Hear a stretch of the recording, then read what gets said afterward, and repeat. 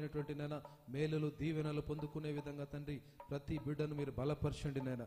అయా ప్రతి ఒక్కరిని తండ్రి ఈ యొక్క అభిషేకపు ఆరాధనలో నైనా, ఆయిల్ అభిషేకపు ఆరాధనలో, తైలాభిషేకపు ఆరాధనలో ప్రతి ఒక్కరిని తండ్రి మీరు తాకండి ప్రభా, మీరు ముట్టండి తండ్రి. మీ అగ్ని అభిషేకాన్ని ప్రతి ఒక్క బిడ్డకు అనుగ్రహించండి ప్రభా. బిడ్డలను తండ్రి నైనా మరి ఈ వారమంతట్లో, ఈ మాసమంతట్లో ఈ జరగబోయే 6 తైలాభిషేకపు ఆరాధనలో తండ్రి బలమైన మీ సన్నిధితో నింపండి. కుటుంబాల్లో సమాధానము, నెమ్మది, ఆరోగ్యాన్ని, ఆయుష్ను, వారికి కావలసిన ఆత్మీయ నడిపింపును తండ్రి, రాకడకు సిద్ధపడేటువంటి నైనా మరి సిద్ధ మనస్సును దయచేసి బిడ్డలు నడిపించమని వేడుకుంటున్నాం. మీకు స్తోత్రాలయ. అయా ప్రతి ఒక్కరిని తండ్రి అయా మీరు జ్ఞాపకం చేసుకోండి అయినా. ప్రతి ఒక్క కుటుంబాన్ని మీరు దర్శించండి ప్రభా. JCRCలో సంఘంలో ఉన్నటువంటి ప్రతి కుటుంబాన్ని, ప్రతి బిడ్డను పేరు పేరున తండ్రి మీరు ఆశీర్వదించండి ప్రభా. అయా ఏ విషయాల్లో కొరత లేకుండా ప్రతి విషయంలో బిడ్డలకు కావాల్సిన సంపూర్ణమైనటువంటి విడుదలతో నింపమని వేడుకుంటున్నాం తండ్రి. మీకు స్తోత్రాలు అయా. JCRC సంఘంలోనే కాదు నాయన, దైవడ్ మినిస్ట్రీలో ఉన్న ప్రతి కుటుంబాన్ని మీరు జ్ఞాపకం చేసుకోండి. ప్రతి సేవకులను మీరు జ్ఞాపకం చేసుకోండి ఆయన. చేస్తున్న సేవను మీరు జ్ఞాపకం చేసుకోండి తండ్రి. ప్రాజెక్టు విషయాలు మీరు జ్ఞాపకం చేసుకోండి ఆయన. స్కూల్ విషయంలో, అడ్మిషన్ విషయాల్లో నాయన, టీచర్స్ విషయాల్లో, స్టాఫ్ విషయాల్లో, ప్రతి విషయంలో తండ్రి మీ అద్భుతమైన శక్తి ద్వారా నింపమని వేడుకుంటున్నాం. మీకు స్తోత్రాలయ. అయా చేరి వచ్చే బిడ్డలను, రానైన బిడ్డలను, రాలేనటువంటి బిడ్డలను, ఆన్లైన్ ద్వారా వీక్షిస్తున్న బిడ్డలను తండ్రి ప్రతి ఒక్కరిని మీరు జ్ఞాపకం చేసుకోండి తండ్రి. నేను ఆ ప్రోగ్రామ్ చూస్తున్నటువంటి ప్రతి ఒక్కరిని తండ్రి అయ్యా మీ అభిషేకంలో ఉన్న బలాన్ని, మీ అభిషేకంలో ఉన్న శక్తిని, మీ అభిషేకంలో ఉన్న ఆత్మ నడిపింపును ప్రతి ఒక్కరికి అనుగ్రహించి నడిపించమని వేడుకుంటున్నాం. మీకు స్తోత్రాలయ. దినమంతటిలో తండ్రి మాతో ఉండండి. ఈ 2 ఆరాధనలు తండ్రి మీ మహిమకరంగానైనా అద్భుత రీతిగా నడిపించమని వేడుకుంటున్నాము తండ్రి. మీకు స్తోత్రాలు అయ్యా. ఇక్కడ ఉన్న ప్రతి సిస్టమ్స్ అన్నిటిని మీ చేతులకు అప్పచెప్పుకుంటున్నాం తండ్రి. మ్యూజిక్ టీంను మీ చేతులకు అప్పచెప్పుకుంటున్నాం తండ్రి. నాన్న పాడుతున్నటువంటి ప్రతి బిడ్డలు మీ చేతులకు అప్పచెప్పుకుంటున్నాం తండ్రి. ప్రతి ఒక్కరూ తండ్రి మీ సన్నిధిలో పరవశించి ఆత్మతో సత్యముతో మిమ్మల్ని ఆరాధించడానికి కావలసినటువంటి గళాలను, స్వరాలను అయా వారికి అనుగ్రహించి నడిపించండి. ఏ డిస్టర్బెన్స్ లేకుండా, ఎటువంటి ఇబ్బందులు జరగకుండా నేను వాతావరణాన్ని అంతటిని మీ చేతులకు అప్పచెప్పుకుంటున్నాం, సమర్పించుకుంటున్నాం తండ్రి. మీ అమూల్యమైన కలువరి శిలువ రక్తానికి నేను అప్పచెప్పుకుంటున్నాం ప్రభా. సహాయం చేయండి, కృప చూపించండి అయా. మరి ఉన్నటువంటి నైనా ప్రతి బిడ్డలను, రానైనటువంటి బిడ్డలు మీరు జ్ఞాపకం చేసుకోండి. సకాలంలో రావడానికి కావాల్సిన వారికి సుఖమైనటువంటి ప్రయాణాన్ని అనుగ్రహించండి. ఎవరైతే నైనా క్యాబ్లలో, ఆటోలలో, వాహనాల్లో మరి తండ్రి 2 వీలర్స్లలో వస్తున్నారో వారందరినీ మీరు జ్ఞాపకం చేసుకోండి ప్రభా. సకాలంలో వారు రావడానికి కావాల్సిన మీ కాపుదల ఇచ్చి నడిపించమని వేడుకుంటున్నాం. మీకు స్తోత్రాలు. ముఖ్యంగా తండ్రి మరొకసారి నైనా ఈ తైలాభిషేకపు ఆరాధన జ్ఞాపకం చేసుకున్నాం తండ్రి. గత వారం మరి మీరు అందరినీ తాకినారు ప్రభా. ఈ వారం కూడా నైనా ప్రతి ఒక్కరితో మీరు మాట్లాడండి. మీ యొక్క అమూల్యమైనటువంటి ఆత్మ నడిపింపు, రక్షణలో నడిపించమని వేడుకుంటున్నాం తండ్రి. మీకు స్తోత్రాలు. సహాయం చేయండి అయినా, కృప చూపించండి తండ్రి. సర్వశక్తిమంతుడా మీకు స్తోత్రాలు. సర్వోన్నతుడా మీకు స్తోత్రాలు. అద్భుతకరుడా మీకు స్తోత్రాలు. ఆశ్చర్యకరుడా మీకు స్తోత్రాలు. మహోన్నతుడా మీకు స్తోత్రాలు. అద్భుత కార్యాలు చేసే దేవా మీకు స్తోత్రాలు. మా మధ్య నుండి నడిపిస్తున్న తండ్రి మీకు స్తోత్రాలు. మీ ఆత్మ చేత నింపండి. ప్రతి ఒక్క పరిస్థితిని మీ చేతులకు అప్పచెప్పుకుంటున్నాం తండ్రి. వచ్చిన ప్రతి బిడ్డలు తండ్రి అయా, వచ్చిన ప్రతి ఒక్కరునైనా మీ ఆత్మాభిషేకంతో నైనా ఇంటికి తిరిగి వెళ్ళడానికి కావాల్సిన సహాయం దయచేయండి. ఎవరు తండ్రి నైనా ఒట్టి మనసుతో వెళ్లకుండా, ఒట్టి చేతులతో వెళ్లకుండా తండ్రి నైనా గ్రహించేటువంటి మనస్సునివ్వండి. వినగలిగే చెవులను అనుగ్రహించండి అయా. ఈ ఆవరణంలో తండ్రి మీ యొక్క ఆత్మ చేత వారిని నింపండి ప్రభా. ఎలాంటి ఆలోచనలు వారి మనసుల్లో కలిగి ఉన్న మీ పరలోకపు ఆలోచనతో, మీ యొక్క ఆత్మ నడిపింపుతో ప్రతి ఒక్కరిని మీరు బలపరిచి నడిపించమని వేడుకుంటున్నాం. మీకు స్తోత్రాలు నాన్న. ఈ ఉదయకాలపు దీవెనలతో ప్రతి బిడ్డను దీవించండి, ఆశీర్వదించండి నాన్న. మరి మమ్మల్ని అందరినీ మరొకసారి మీ చేతులకు అప్పచెప్పుకుంటున్నాం, సమర్పించుకుంటాం తండ్రి. ప్రతి విషయంలో మీరు మాకు సహాయకారిగా ఉండి నడిపించండి, కృప చూపించండి ఆయన. ఘనత, మహిమ, ప్రభావాలు మీ ఒక్కరికి ఆరోపిస్తూ మా కొరకే రానైనటువంటి నజరేడైన యేసు క్రీస్తు ప్రభుల వారి పరిశుద్ధ నామాన్ని బట్టి అడిగి వేడుకొనిచున్నాము తండ్రి. Amen, amen.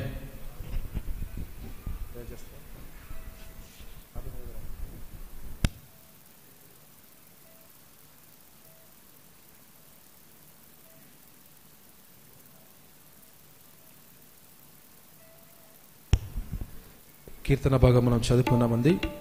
51వ దావీదు కీర్తన. ఆ మధ్యలో జ్యోతి ఉత్తర ప్రతిరీతిగా చదివి వినిపిస్తారు.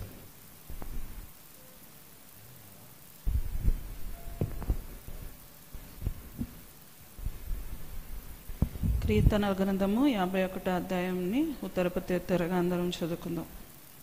దేవా, నీ కృపను చొప్పున నన్ను కరుణింపుము, నీ వాత్సల్య బాహుల్యము చొప్పున నా అతిక్రమములను తుడిచివేయుము.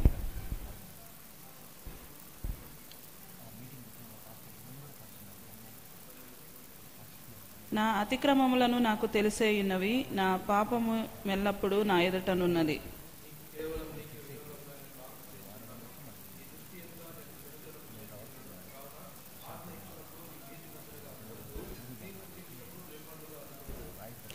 నేను పాపములో పుట్టినవాడను, పాపములనే నా తల్లి నన్ను గర్భము ధరించెను.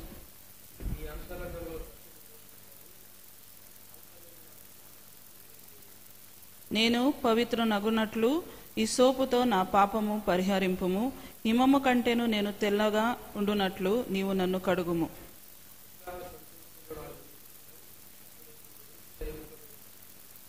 నా పాపములకు విముఖుడవు కమ్ము, నా దోషములన్నిటినీ తుడిచివేయుము.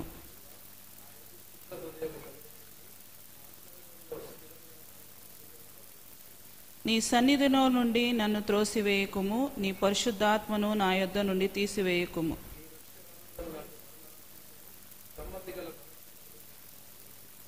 అప్పుడు అతిక్రమములు చేయు వారికి నీ త్రోవలను బోధించెదను, పాపులను నీ తట్టు తిరుగుదురు.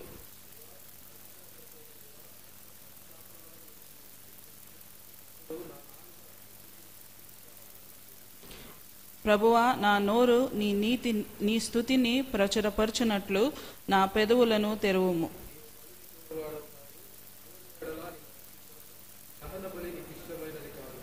విరిగిన మనస్సే దేవునికి ఇష్టమైన బలులు. దేవా, విరిగి నలిగిన హృదయమును నీవు ఆలక్ష్యము చేయవు.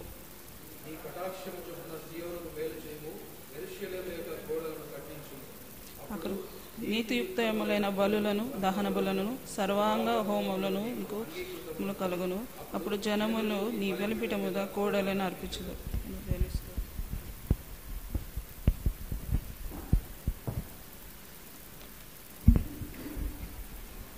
హల్లెలూయా.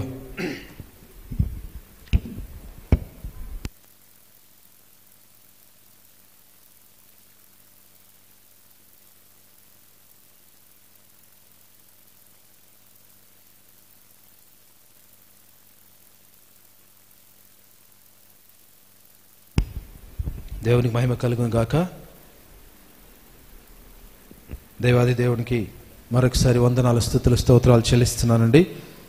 చేరి వచ్చిన మీ అందరికీ యేసుక్రీస్తు నామములో వందనాలు, శుభాలు తెలియజేస్తున్నాను. దేవుడు ఇచ్చిన ఈ తరుణాన్ని బట్టి ఈ 51వ కీర్తనను మనం ధ్యానం చేసుకుందాం.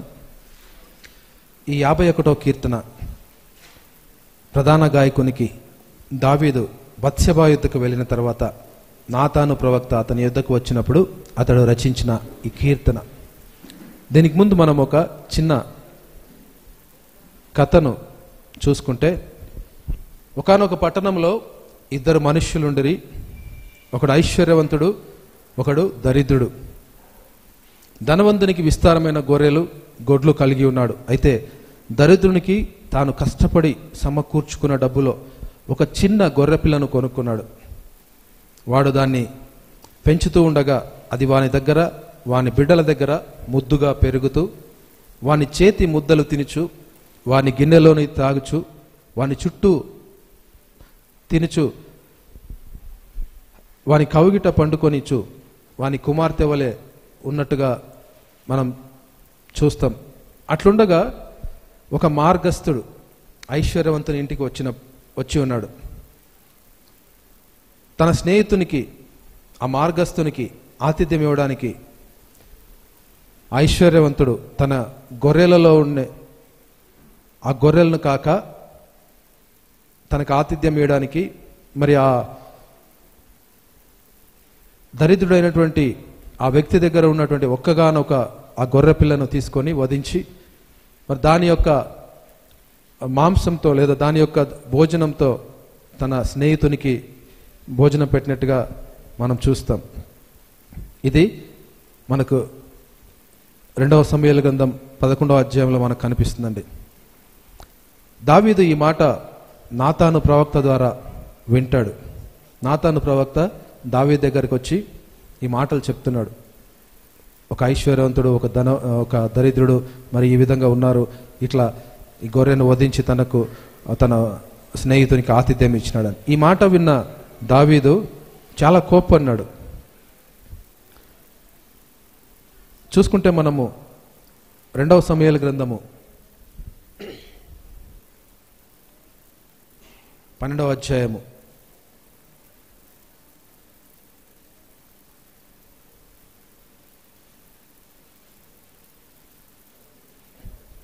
5-6 వచనాలు.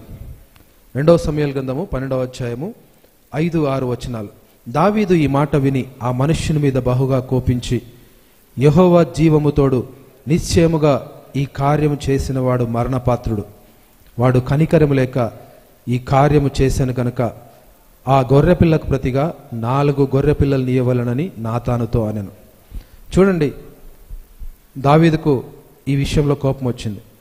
అప్పుడు నాతాను దావీదును చూచి 7వ వచనం, ఆ మనుష్యుడవు నీవే, ఇశ్రాయేలీయుల దేవుడైన యెహోవా సెలవిచ్చినదేమనగా, ఇశ్రాయేలీయుల మీద నేను నిన్ను రాజుగా పట్టాభిషేకం చేసి సౌలు చేతిలో నుండి నిన్ను విడిపించి నీ యజమానుని నగరిని నీకు అనుగ్రహించి నీ యజమానుని స్త్రీలను నీ కౌగిట చేర్చి ఇశ్రాయేలు వారిని యూదా వారిని నీకు అప్పగించి తిని, ఇది చాలదని నీవనుకొనిన ఎడల నేను మరీ ఎక్కువగా నీకిచ్చి యుందును. ఇక్కడ పరిస్థితి చూస్తే దావీదు అన్నీ పొందుకున్నప్పటికీ బత్షెబా దగ్గర పోయి పాపం చేసిన తర్వాత, తన పాపం తెలియని వారిగా ఊరియాను చంపించిన తర్వాత ఊరికనే ఉన్నాడు. అప్పుడు దేవుడు ప్రతి విషయంలో దావీదుతో మాట్లాడుతున్నటువంటి దేవుడు ఆ విషయంలో దావీదుతో మాట్లాడక ప్రవక్తను దావీదు దగ్గరికి పంపించినట్టుగా చూస్తున్నాం మనం. దేవుడు మాట్లాడకుండా మౌనిగా ఉండిపోయినాడు ఆ పరిస్థితుల్లో. అందుకే ప్రవక్త వచ్చి చెప్తున్నాడు, ఈ 2 సమూయేలు 12:7-10 వరకు చూసుకుంటే ఆ 10వ వచనం, నీవు నన్ను లక్ష్యం చేయక హిత్తీయుడగు ఊరియా భార్యని నీకు భార్య అగున్నట్లు తీసుకొన్నందున నీ ఇంటి వారికి సదాకాలము యుద్ధము కలుగును అని ఇక్కడ హెచ్చరిస్తున్నాడు. ఒక్కసారి దేవుని నోటి నుంచి యుద్ధము అని వచ్చిందంటే మన జీవితకాలం అంతా మనం బాధపడాల్సిన పరిస్థితి ఉంటుందండి. అందుకే దేవుడు ఎప్పుడు ఆశీర్వదించే దేవుడుగా ఉంటాడు. దేవుని కోపం పుట్టించేవారుగా ఉండక మనం మరి ఆయనకు ఎప్పుడు ఆయన బిడ్డలుగా ఆయన చిత్తానుసారం నడిచేవారిగా ఉండాలి. అందుకే దావీదుకు అర్థమైంది తను ఎలాంటి తప్పులు చేసినాడో. 51వ కీర్తన 4వ వచనంలో మాట్లాడుతున్నాడు, నీకు కేవలము నీకే విరోధముగా నేను పాపము చేసి ఉన్నాను, నీ దృష్టి ఎదుట నేను చెడుతనము చేసి ఉన్నానని. ఈ 51వ కీర్తన అంతా తను చేసిన పాపాన్ని దేవుని సన్నిధిలో మరి తన హృదయాన్ని కుమ్మరిస్తూ కన్నీరు మున్నీరుగా దేవుని సన్నిధిలో అడుగుతున్నట్లుగా మనం చూస్తున్నాం. అందుకే తను ఎంత కృంగిపోయి దేవుని సన్నిధిలో మొరపెడుతున్నాడంటే మనం చూసుకోవచ్చు. లూకా సువార్త 18:13లో సుంకరి రొమ్ము కొట్టుకొనుచు, చూద్దాం ఆ మాట. లూకా సువార్త 18వ అధ్యాయము 13వ వచనం, అయితే సుంకరి దూరంగా నిలబడి ఆకాశం వైపు కన్నులెత్తుటకైనను ధైర్యం చాలక రొమ్ము కొట్టుకొనుచు, దేవా పాపినైన నన్ను కరుణించమని పలికినాడు. ఈ మాట మనం దావీదు జీవితంలో కూడా చూస్తున్నాం. ఈ మాట దావీదు కూడా దేవుని సన్నిధిలో, అయ్యా నీకు విరోధంగా నీకు మాత్రమే కేవలం విరోధంగా నేను పాపం చేసినాను, నన్ను క్షమించు, నేను ఆకాశం వైపు నీ వైపు కన్నులెత్తడానికి కూడా యోగ్యుడను కాను అని దేవుని సన్నిధిలో మొరపెడుతున్నాడండి. దావీదు తను చేసిన 3 ఆజ్ఞ అతిక్రమాల గురించి ఇక్కడ మనకు చూపిస్తున్నాడు. 51:2లో చూసుకుంటే, నా దోషం పోవునట్లు నన్ను బాగుగా కడుగుము, నా పాపము పోవునట్లు నన్ను పవిత్రపరచుము, నా అతిక్రమములు నాకు తెలిసే ఉన్నాయి, నా పాపం ఎల్లప్పుడూ నా ఎదుటనున్నది. ఈ అతిక్రమము, అపరాధము, దీని గురించి చూసుకుంటే నిర్గమాకాండంలో మనకిచ్చిన ఆజ్ఞలు, నిర్గమాకాండము 20వ అధ్యాయం ఆజ్ఞల్లో 13, 14, 17 వచనాలు చూసుకుంటే, 13వ అధ్యాయం నరహత్య చేయకూడదు, 14వ వచనం వ్యభిచరింపకూడదు, 17వ వచనం నీ పొరుగువాని ఇల్లు ఆశింపకూడదు, నీ పొరుగువాని భార్యనైనను అతని దాసునైనను అతని దాసినైనను, అతని ఎద్దునైనను, అతని గాడిదనైనను, నీ పొరిగివాని దగు దేనినైనను ఆశింపకూడదని చెప్పినాడండి. ఈ ఆజ్ఞలలో 3 ఆజ్ఞలు తప్పిపోయినట్టుగా మనం చూస్తున్నాం. ఆజ్ఞ అతిక్రమమే పాపమని మనకి ఇక్కడ వాక్యం సెలవిస్తుంది. అందుకే దావీదు అతిక్రమం, అపరాధం, పాపమని గురించి దేవుని సన్నిధిలో మొరపెడుతున్నాడు.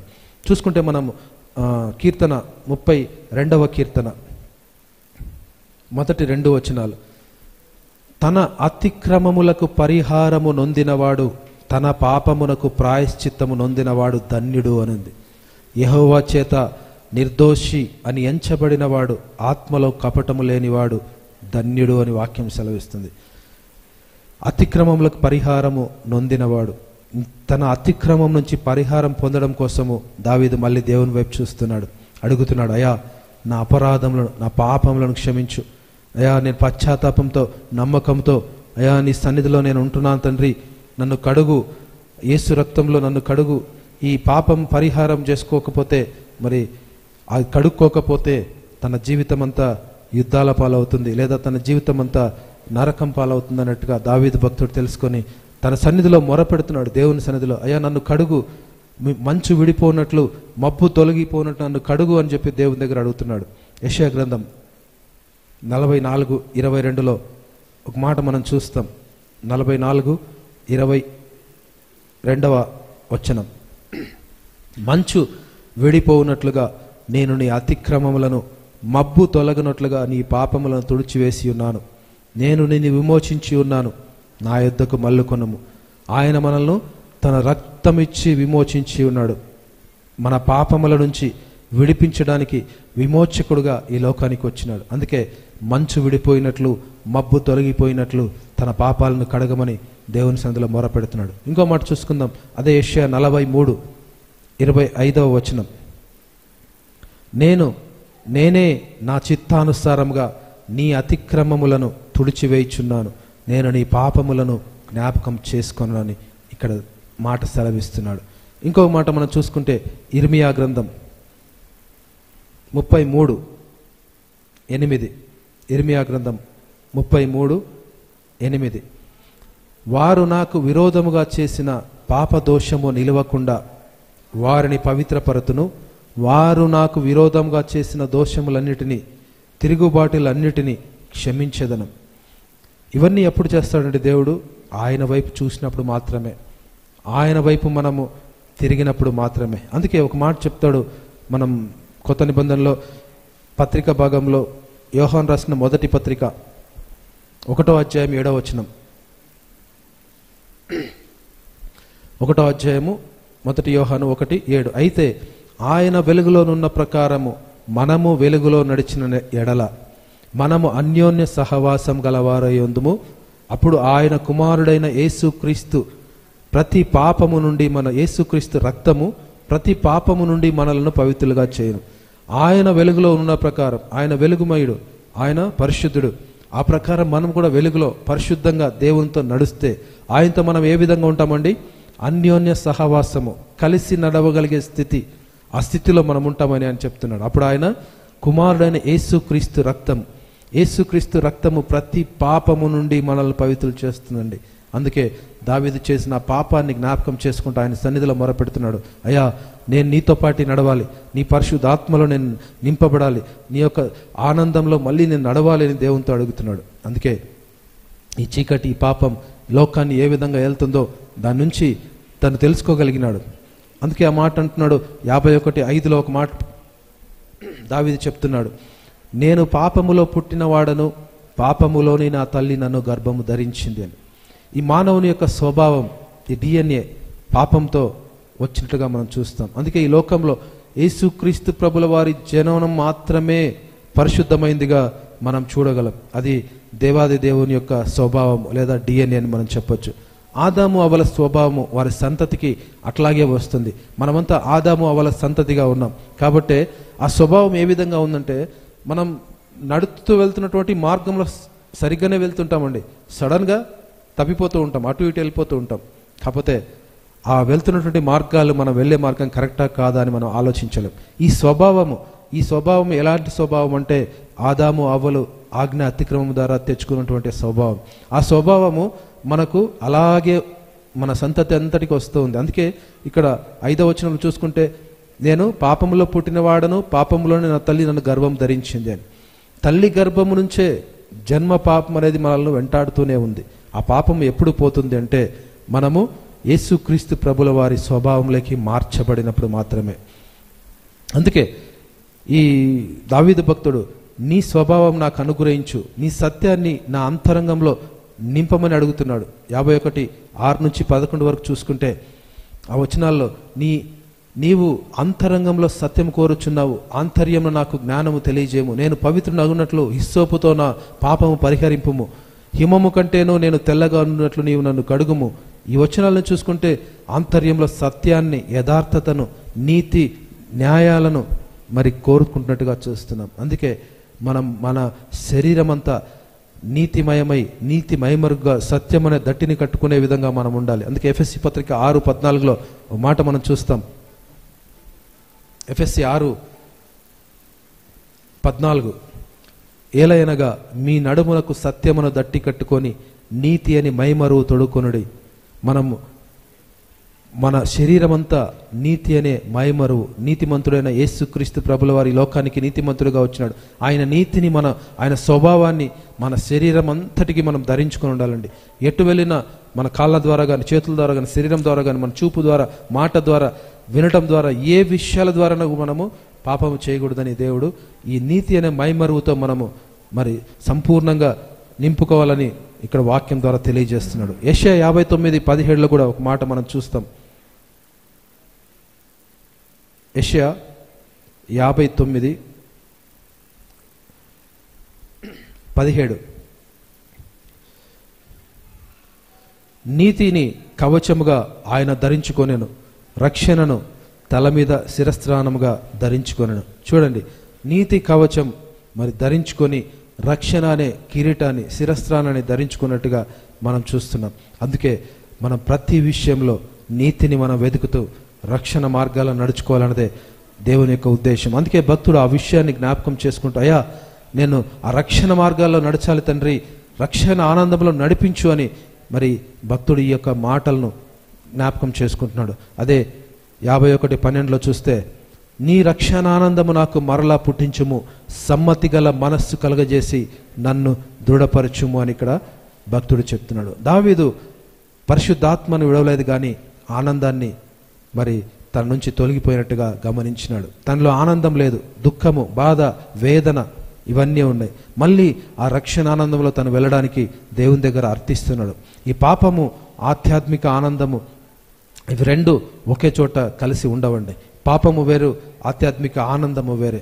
మరి ఆ పాపాన్ని మరి వదిలేసుకొని మళ్ళీ ఆ ఆనందంలో, రక్షణ ఆనందంలో ఆయన ఉండాలని దేవుని సన్నిధిలో క్షమాపణ కోరుతూ, పశ్చాత్తాపంతో, విధేయతతో వీటి ద్వారా ఆత్మదేవుడు ఆనందాన్ని మళ్ళీ తీసుకొని వస్తాడని దేవుని వైపు చూస్తూ మొరపెడుతున్నాడు. అందుకే ఆయన కీర్తన గ్రంథంలో ఒక మాట మనం చూస్తాం. 119వ కీర్తన 116-17 వచనాలు. 119వ కీర్తన 116-17 వచనాలు. నేను బ్రతుకున్నట్లు నీ మాట చొప్పున నన్ను ఆదుకొనము, నా ఆశ భంగమై నేను సిగ్గునందక యుందును గాక, నాకు రక్షణ కలుగునట్లు నీవు నన్ను ఉద్ధరింపుము, అప్పుడు నీ కట్టడలను నిత్యము లక్ష్యము చేసేదను. ఇంకొక మాట 133 చూసుకుంటే అక్కడ కూడా, నీ వాక్యమును బట్టి నా అడుగులు స్థిరపరచుము, ఏ పాపమును నన్ను ఏలనీయకమని. దేవుని వాక్యం ఎప్పుడైతే మన మనస్సులో ఉంటుందో, మన జీవితాల్లో ఉంటుందో, ఏ పాపము మనల్ని ఏలదండి. పాపాలన్నింటినీ విడిచిపెట్టి దేవుని వైపు చూస్తూ మరి తను నడిపించమనే దేవునితో మరి నిబంధన చేసుకుంటూ మొరపెడుతున్నాడు. చివరిగా ఇంకొక మాట చూసుకుందాం. యెషయా గ్రంథం 41వ అధ్యాయం 10వ వచనం. యెషయా 41:10, నీవు నా దాసుడవనియు నేను నిన్ను ఉపేక్షింపక ఏర్పరచుకొంటిననియు నేను నీతో చెప్పి ఉన్నాను. నీకు తోడై ఉన్నాను, భయపడకుము, నేను నీ దేవుడినై ఉన్నాను, దిగులు పడకుము.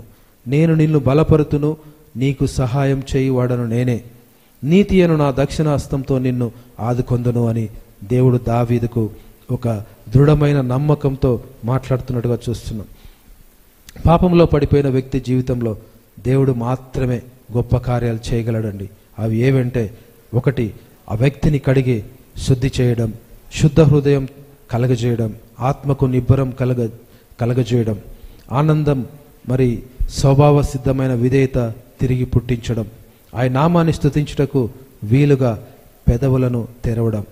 మరి ఇలాంటి స్థితి దావీదు జీవితంలో మళ్ళీ కలుగజేసుకొని దావీదు మళ్ళీ ఆయన సన్నిధిలో బలమైన మరి వీరునిగా, బలమైనటువంటి తన హృదయానుసారుడుగా దావీదు దేవుని వైపు చూసి మళ్ళీ ఆయన కృపను పొందుకొని ఆ రక్షణ ఆనందంలో నడిచినట్టుగా మనం చూస్తున్నాం. అలాంటి ఆ కృప మన జీవితాల్లో మెండుగా ఉండాలి. అలాంటి దీవెనలు మనము దేవుని ద్వారా పొందుకోవాలి. అందుకే దావీదు భక్తుడు ఈ కీర్తన రాస్తూ తను ఏ విధంగా దేవుని ఆశ్రయించుకున్నాడో, మరి ఏ విధంగా ఆయన దేవుని ద్వారా మేలులు పొందుకున్నాడో, అలాంటి మేలులు మనం పొందుకోవాలని మనకు మాదిరిగా మరి ఆయన ఇక్కడ రాసి ఉంచిన మాటలు మనం జ్ఞాపకం చేసుకుంటూ, ఏ విషయంలో మనం తప్పిపోయినామో, ఏ విషయంలో మనం మన అతిక్రమాలను, మన పాపములను మనము దాచుకొని ఉన్నామో, వాటన్నిటినీ దేవుని సన్నిధిలో ఒప్పుకొని విడిచిపెట్టగలిగితే దేవుడు మళ్ళీ తన రక్షణ ఆనందాన్ని, తన కృపను మనకు అనుగ్రహించి తన బిడ్డలుగా మళ్ళీ మనకు కావలసిన ప్రతి సహాయాన్ని, ఆత్మ నడిపింపునిచ్చి నడిపిస్తాడని ఈ యొక్క మాట, ఈ యొక్క వాక్యం ద్వారా దేవుడు మనల్ని స్థిరపరుస్తూ బలపరుస్తున్నాడు. ఈ కొద్ది మాటలు యేసుక్రీస్తు నామంలో దీవించి ఆశీర్వదించును గాక. Amen.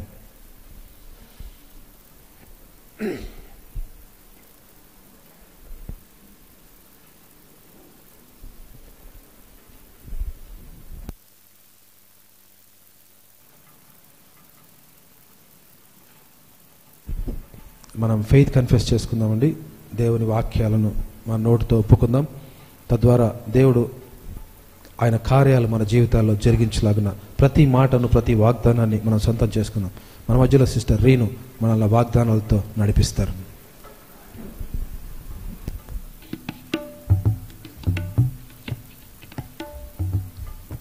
Hallelujah. Praise the Lord. Let's agree the word of God. By the power of God's Spirit, I declare that the greater one, the Lord Jesus Christ, lives in me in Jesus' name. I believe the Lord has made me greater, bigger and superior in the mighty name of Jesus. I decree the power of God to fall on me now by fire in the name of Jesus Christ. I declare I am rising up in the light and the life of Christ Jesus with a warrior anointing in the victorious name of Jesus. Let the power of Holy Ghost ignite me with a fresh anointing of transformation in Jesus Christ's name. I will rise up in the fullness of kingdom, dominion, power and authority in the independable, most gracious name of Jesus. I declare oil of favor, joy, good news upon our life in the name of Lord Jesus Christ. By the anointing, every closed door shall be opened today in Jesus' powerful name. The anointing of Adonai God will destroy the yoke of barrenness in our life today in the massive name of Jesus. I destroy every generational operational curses, witchcraft, delay and stagnation that is stopping me from moving forward by the blood of Jesus.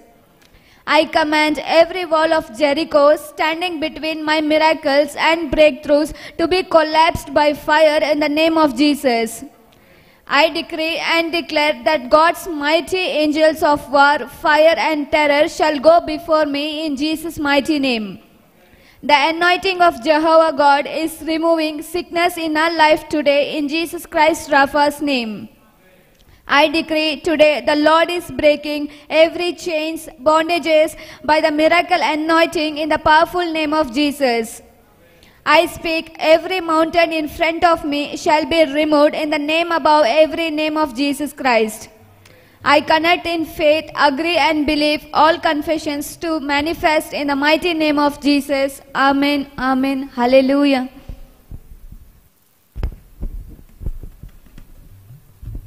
Thank you sister. ఆరాధన చేసుకోవడానికి ముందు ఈ యొక్క oil anointing,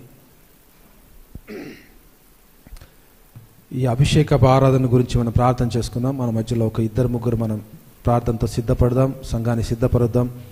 మన ప్రార్థన ద్వారా దేవుడు ఒక గొప్ప కార్యం జరిగిస్తారు. ఇక్కడ మనం ప్రార్థన ద్వారా ఎన్నో బంధకాల నుంచి విడిపింపబడతారు. మన ప్రార్థన ద్వారా అనారోగ్యాలతో ఉన్నటువంటి వారు ఆరోగ్యం పొందుకుంటారు. నమ్మకంతో మనం ప్రార్థన చేద్దాం. దేవుడు ఒక అద్భుతం జరిగించలాగిన ఈ ఆయిల్ అనాయింటింగ్ ప్రేయర్లో దేవుడు ప్రతి ఒక్కరిని తాకులాగిన మనం ప్రార్థన చేద్దాం. ప్రార్థన పూర్వకంగా ప్రతిదీ మనం సిద్ధపరచుకుందాం. దేవుని సన్నిధిని మనం అడుగుదాం. మన మధ్యలో బ్రదర్ తారక్ గారు ప్రార్థనలు నడిపిస్తారు. మనం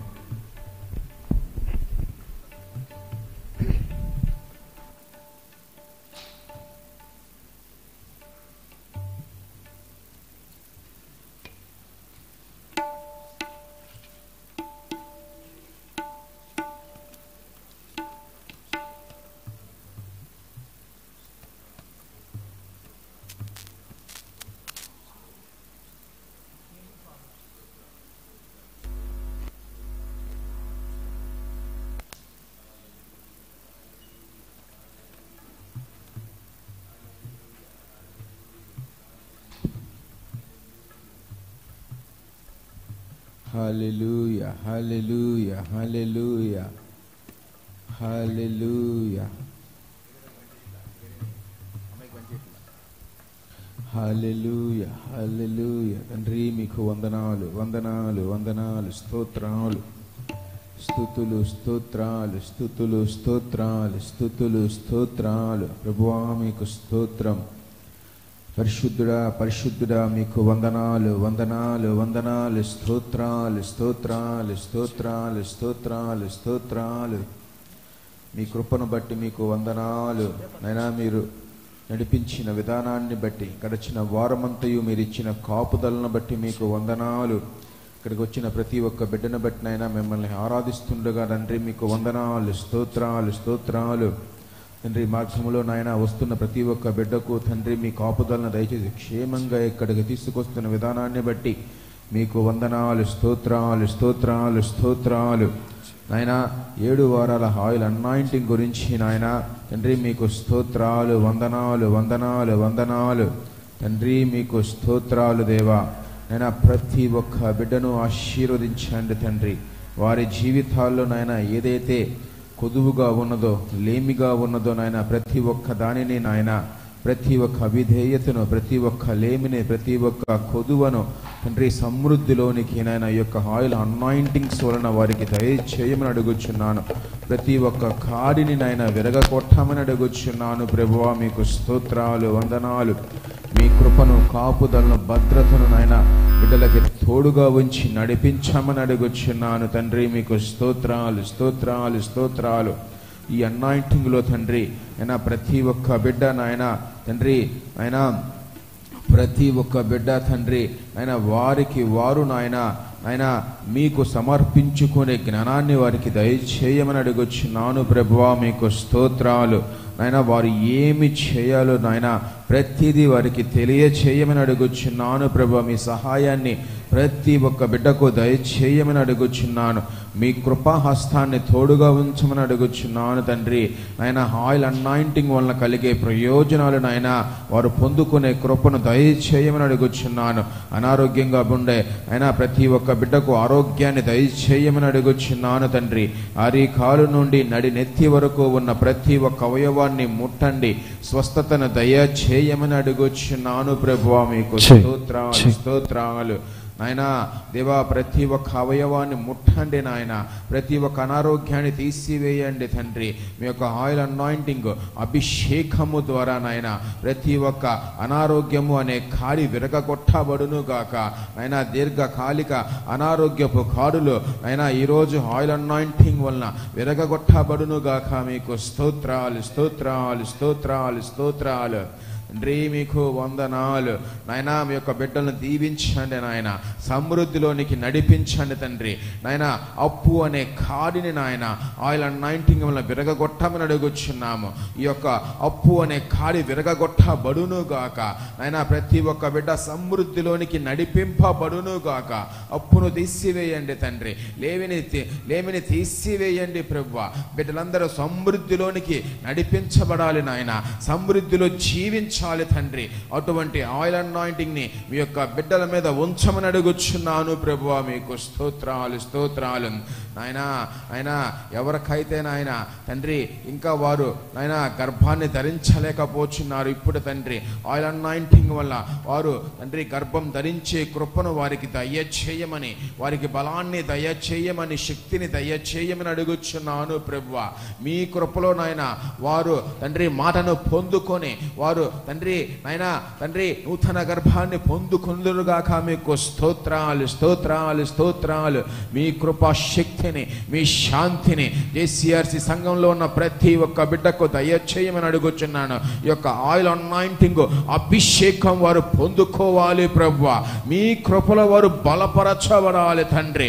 ప్రతి ఒక్క అవిధేయతను, ప్రతి ఒక్క శాపాన్ని అయినా కొట్టి వేయమని అడుగుచున్నాను. ఈ యొక్క ఆయిల్ అనాయింటింగ్ వలన తండ్రి బిడ్డల్లో తండ్రి వారి కుటుంబాల్లో ఉన్న ప్రతి ఒక్క శాపపు ఆ యొక్క కాడి విరగగొట్టబడునుగాక. మీకు స్తోత్రాలు స్తోత్రాలు స్తోత్రాలు.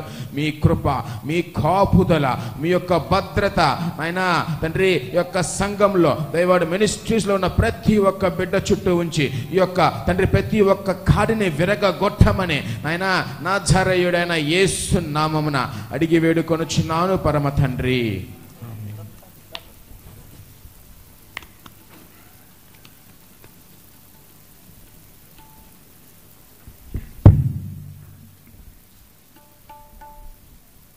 Thank you brother. ఇంకొకరు మనం ప్రేయర్ చేసుకుందామండి. మధ్యలో గ్రేస్ ఇస్రాయల్ అమ్మ గారు ప్రార్థన నడిపిస్తారు. సిద్ధపడదాం, ఎవరు మౌనం ఉండవద్దు. దేవుడు ఈరోజు ఒక అద్భుత కార్యం మన మధ్యలో జరిగించాలి. ఆయన మనతో మాట్లాడాలి. ఈ ఆయిల్ అనాయింటింగ్, ఈ ఆయిల్ అనాయింటింగ్ లో దేవుడు ఒక అద్భుత కార్యం జరిగించాలి. నా జీవితంలో, మా కుటుంబం జీవితంలో, మా సంఘంలో జరిగించాలని ఒక ఆశతో మనం దేవుని సన్నిధిలో ప్రార్థన చేద్దాం. పరిశుద్ధుడా పరిశుద్ధుడా ప్రేమమయుడా కరుణామయుడా కటాక్షం గల ప్రభువా, నైనా ఈ యొక్క ఉదయకాల సమయం అందున ప్రభువా నీ సన్నిధికి నైనా నీ యొక్క బిడ్డలంటే మమ్మల్ని నీవు నడిపించినందుకు నీకు వేలాది వేల కోటాను కోట్ల స్తుతి స్తోత్రాలు చెల్లిస్తున్నాం నా ప్రభువా. నాయనా ఎక్కడైతే ఇద్దరు ముగ్గురు చేరి ఒక విషయమై ధ్యానించారో అక్కడ నేను ఉంది నన్ను సెలవిస్తున్నాను నా ప్రభువా. ఈ యొక్క సమయం అందునైనా నా ప్రభువా నైనా మేము సంఘం అంతా కూడి నిన్ను ఆరాధించుటకు, నిన్ను కొనియాడటకు, నిన్ను మహిమపరచుటకు ప్రభువా నీవు ఇచ్చినటువంటి భాగ్యం కొరకు నీకు స్తుతి, నీకు స్తోత్రములైనా. ఆరాధన ఆది నుండి అంతవరకు అధ్యక్షత వహించి నీ నామాన్ని మహిమపరచుకో ప్రభువా. నైనా వాక్యం చెప్పబోయి నీ దాసుని రెండంతల ఆత్మతో అభిషేకించినైనా నీ శిలో చాటున మరుగుపరచు ప్రభువా. నైనా మా యొక్క ఆత్మలకు కావాల్సిన ఆహారాన్ని నీవు అనుగ్రహించు ప్రభువా. నీకు స్తోత్రములు తండ్రి. అనారోగ్యంతో ఉన్నట్టు బిడ్డలకు ఆరోగ్యంను, బలమును, శక్తిని దయచే ప్రభువా. నైనా అంకను నైనా ప్రయాణం ముందు ఉన్నట్టు బిడ్డలందరినీ నీవు సకాలానికి తోడ్పడి నైనా సకాలానికి నీవు నడిపించమని వేడుకొంచున్నాను తండ్రి. అంతేకాకుండా ప్రభా తండోపతండముగానైనా ఆత్మతో సత్యంతో నిన్ను ఆరాధించినైనా నీ యొక్క ఆత్మీయ అభిషేకమును పొందుకొనుటకునైనా విశేషమైన ప్రభా ఈ యొక్క రెండవనైనా ప్రభా తైలాభిషేక ప్రార్థన ప్రభా గొప్ప ఆశీర్వాదకరంగానైనా నాయన మాకు నైనా నీవు మార్చు ప్రభా. ఒక్కొక్క కుటుంబాన్ని నా ప్రభా గొప్ప ఆశీర్వాదంతో నా ప్రభా అద్భుత కార్యములు నీవు చేసి నీవు నడిపించినైనా ప్రతి ఒక్క బిడ్డని ప్రభా పేరు పేరు వలసిన నీవు దీవించి నీవు ఆశీర్వదించి ఆది నుండి అంతవరకు అధ్యక్షత వహించి నామాన్ని మహిమపరచుకోమని నజరేయుడైన యేసయ్య పరిశుద్ధ నామమున అతి వినయంతో బ్రతిమాలి వేడుకొంచున్న పరమ తండ్రి. ఆమేన్.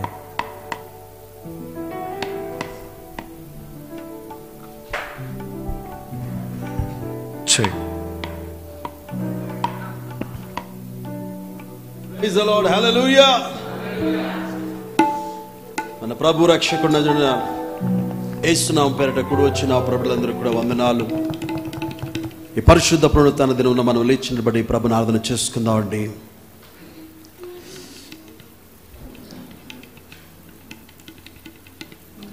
దావీదు అంటున్నాడు, మరి నీ రక్షణ సంతోషము నాకు దయచేయమని. హల్లెలూయా. ఆ రక్షణ సంతోషం ఈ రోజున ప్రభువారు మనకు అనుగ్రహించారు కాబట్టి మనం ఆత్మతో సత్యముతో ప్రభుని ఆరాధించుకుందామండి. హల్లెలూయా హల్లెలూయా. Thank you lord. ఓ హల్లెలూయా హల్లెలూయా. ప్రతి ఒక్కరూ ప్రభుని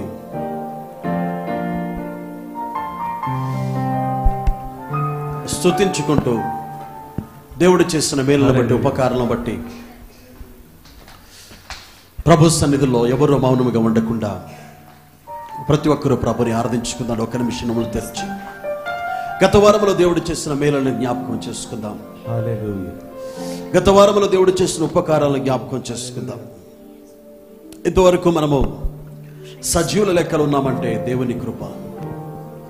మన భక్తి కాదు, మన గొప్పతనము కాదు, మన శక్తి కాదు, మన నీతి కాదు, మన బలము కాదు. It's a pure grace of God. Hallelujah. Oh, hallelujah, hallelujah. Thank you, Lord. ఈ రెండవ తైలాభిషేకారాధనలో ఎంతమంది ఒక నిరీక్షణతో పరిశుద్ధాత్మ దేవుడు నన్ను బలముగా తాకబోతున్నాడన్న విశ్వాసముతో వచ్చిన మీరు ఆత్మతో సత్యముతో ప్రభుని ఆరాధించగలిగినట్లయితే ఈరోజు దేవుని యొక్క శక్తి మీ మీద కుమ్మరించబడబోతుంది. దేవుని ఆత్మ బలముగా కార్యము చేయబోతున్నది. హల్లెలూయా. ఈ పాట చెప్తుందండి, యేసుని నామములో మన బాధలు పోవును, దుష్టాత్మలో పారిపోవును. ఈరోజు ఏ శోధనలో ఉన్నా కూడా నా దేవుడు జయమును అనుగ్రహించును గాక. ఆమేన్, ఆమేన్, ఆమేన్. యేసుని నామములో మన బాధలు పోవును, దుష్టాత్మలు పారిపోవును, శోధనలో జయమొచ్చును, మృతులకు నిండు జీవమొచ్చును, హృదయములో నెమ్మదొచ్చును. యేసు రక్తముకే, యేసు నామముకే యుగ యుగములకు మహిమ. అభిషక్తులకు తన దాసులకు ప్రతి సమయమున హల్లెలూయా.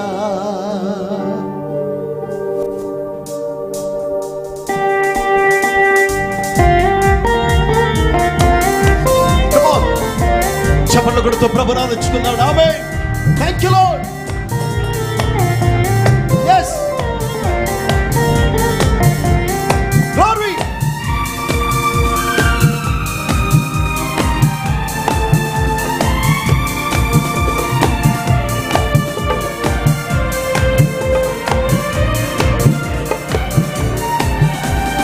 యేసుని నామములో మన బాధలు పోవును, దుష్టాత్మలు పారిపోవును, శోధనలో జయమొచ్చును, మృతులకు నిండు జీవమొచ్చును, హృదయములో నెమ్మదొచ్చును.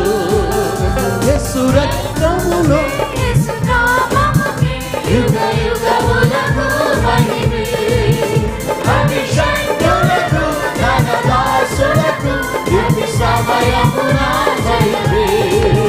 యేసు రక్తములో, యేసు నామముకే యుగ యుగములకు మహిమే.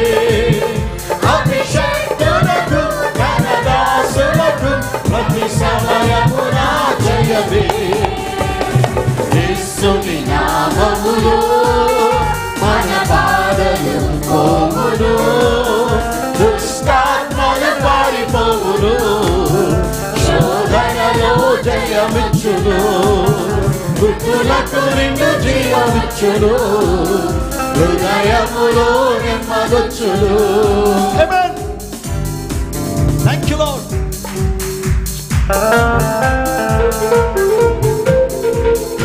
ఆమేన్.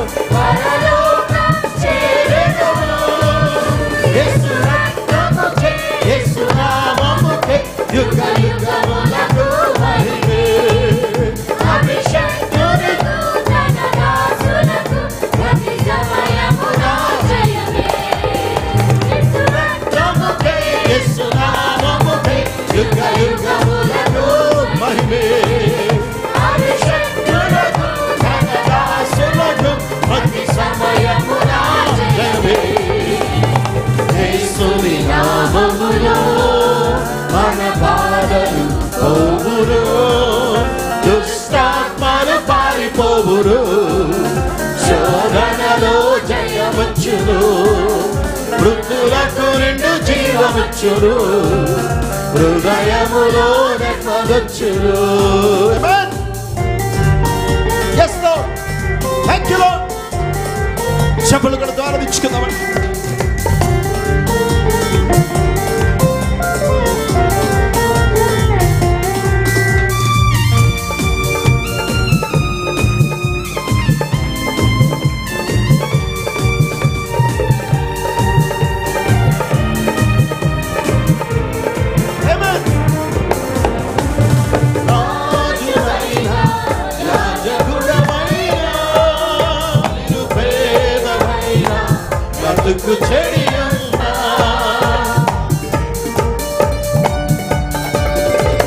ఆశయముగా గృహములెన్నైనా పేదవైనా బ్రతుకు చెడియున్నా, ఆశయముగా గృహములెన్నైనా ఇరువరీడే నీకు లేకుండా, యేసుని నామమున విశ్వాసము నీకుందా, నీ స్థితిని నిత్య జీవము పొందెదవు. యేసు రక్తముకే, యేసు నామముకే యుగ యుగములకు మహిమే. అభిషక్తులకు తన దాసులకు ప్రతి సమయమున జయమే. యేసు రక్తముకే, యేసు నామముకే యుగ యుగములకు మహిమే. అభిషక్తులకు తన దాసులకు ప్రతి సమయమున యేసుని నామములో మన బాధలు పోవును, దుష్టాత్మలు పారిపోవును, శోధనలో జయమొచ్చును, మృతులకు నిండు జీవమొచ్చును, హృదయములో నెమ్మదొచ్చును. యేసు రక్తముకే, యేసు నామముకే యుగ యుగములకు మహిమే. అభిషేకులకు తన దాసులకు ప్రతి సమయమున జయమే. యేసు రక్తముకే, యేసు నామముకే యుగ యుగములకు అభిషేకులకు తన దాసులకు ప్రతి సమయమున జయమే. యేసు రక్తముకే, యేసు నామముకే యుగ యుగములకు మహిమే. చప్పట్లు కొడుతూ వంగెత్తి పాడి ప్రభుని ఆరాధిస్తాం. రక్తముకే, యేసు నామముకే యుగ యుగములకు మహిమే.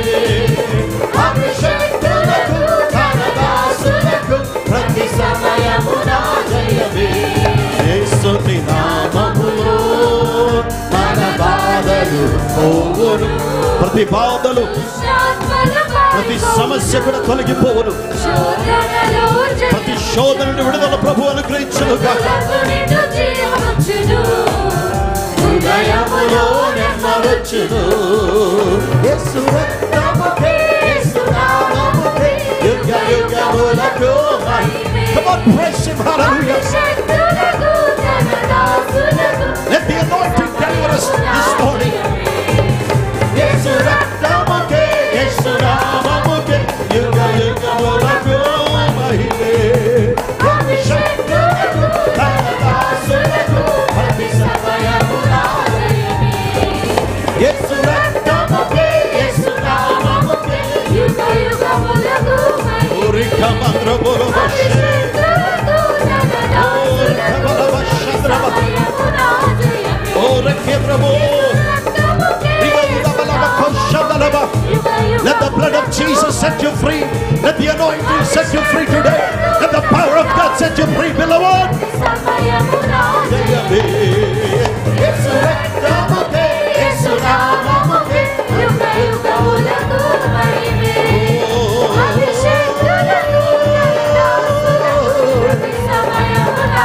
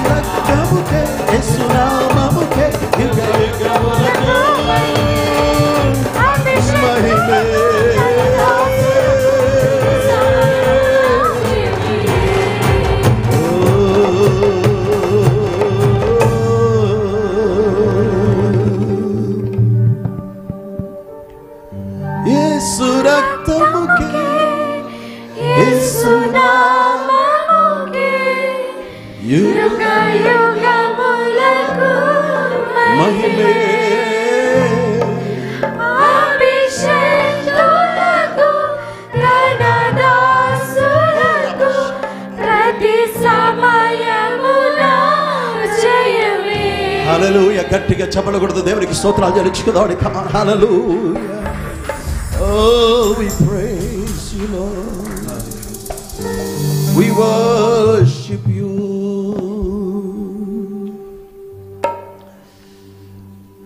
Yesaya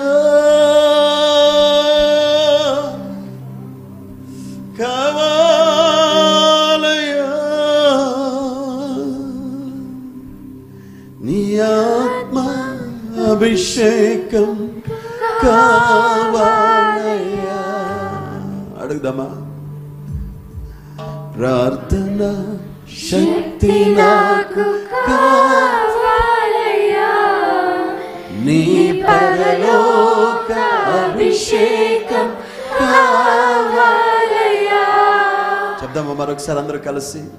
ప్రార్థన శక్తి నాకు కావాలయ్యా, నీ పరలోక అభిషేకం కావాలయ్యా. అందరూ యేసయ్యా కావాలయ్యా, నీ ఆత్మ అభిషేకం కావాలయ్యా.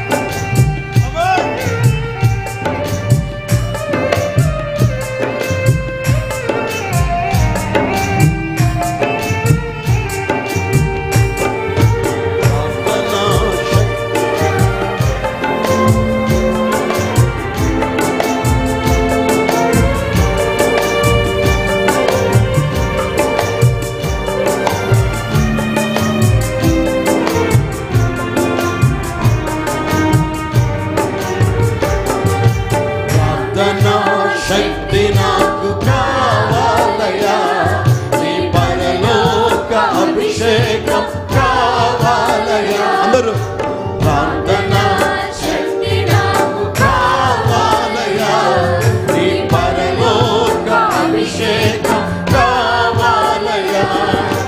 యేసయ్యా కావాలయ్యా, నీ ఆత్మ అభిషేకం కావాలయ్యా. యేసయ్యా కావాలయ్యా, నీ ఆత్మ అభిషేకం కావాలయ్యా. ప్రార్థన శక్తి నాకు కావాలయ్యా, నీ పరలోక అభిషేకం కావాలయ్యా.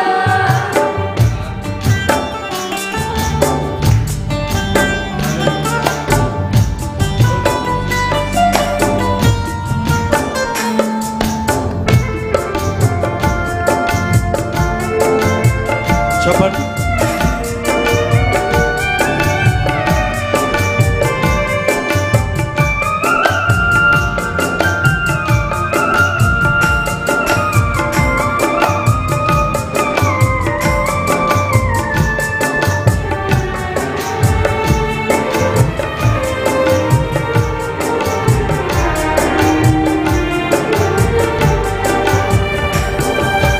ఏలియా ప్రార్థింపక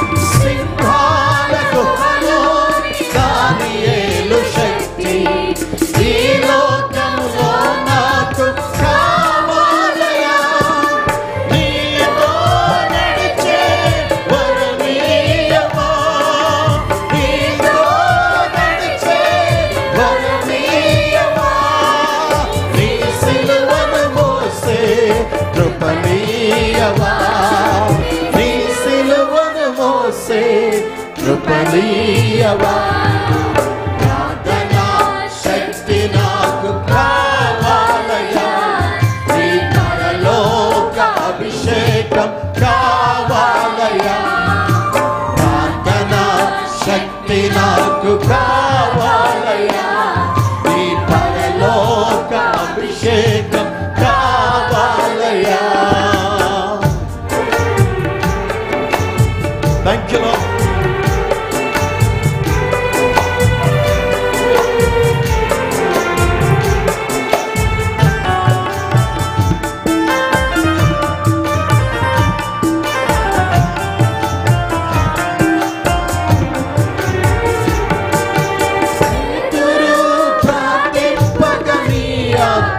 దింపితివి నీ పాడు చోటెల్లా దిగిరాదేవా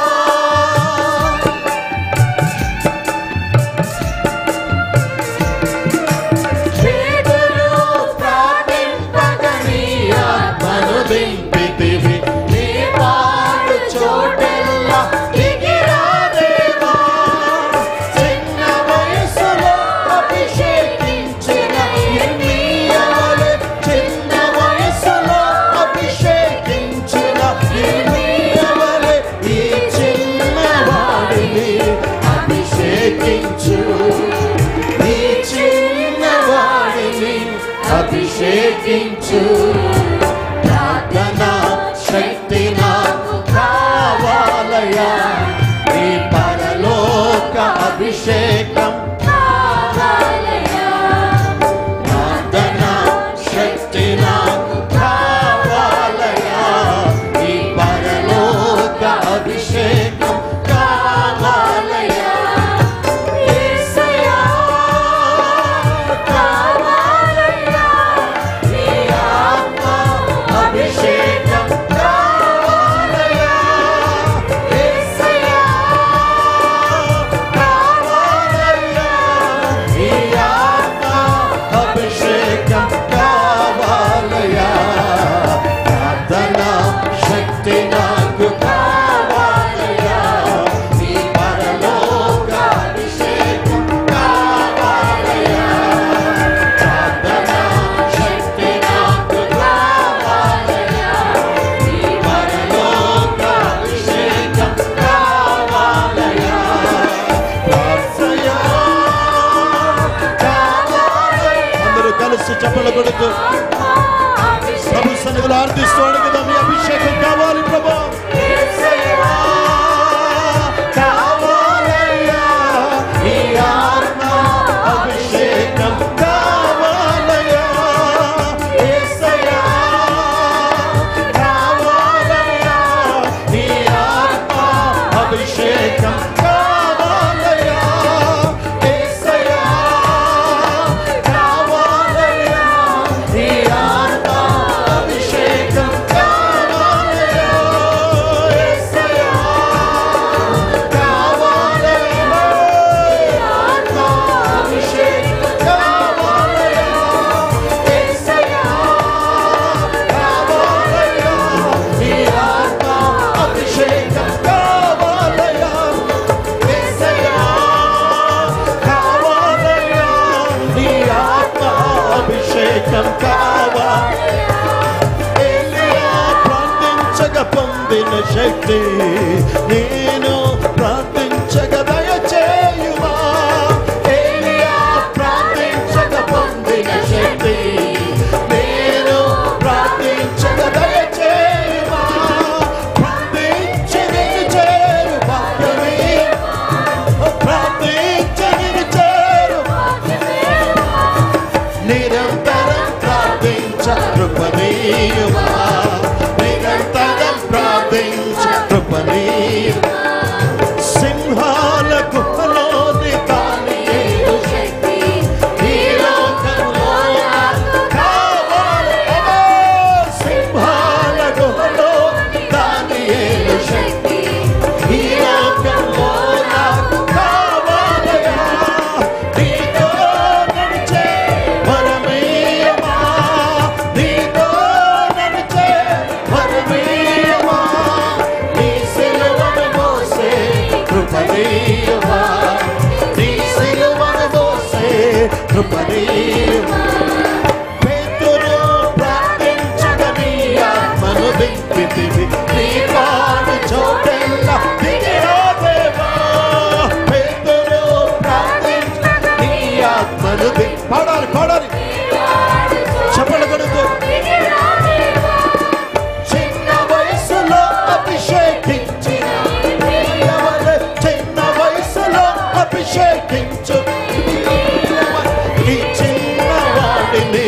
అభిషేకించు, ఈ చిన్నవాడిని అభిషేకించు.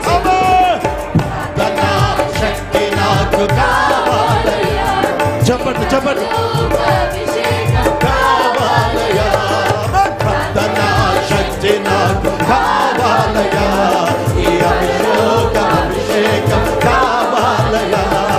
ప్రార్థనా శక్తి నాకు కావాలయ్యా. ఈ పరలోక అభిషేకం కావాలయ్యా. ప్రార్థనా శక్తి నాకు కావాలయ్యా. ఈ పరలోక అభిషేకం కావాలయ్యా. ప్రార్థనా శక్తి నాకు కావాలయ్యా. ఈ పరలోక అభిషేకం కావాలయ్యా. ప్రార్థనా శక్తి నాకు కావాలయ్యా. ఈ పరలోక అభిషేకం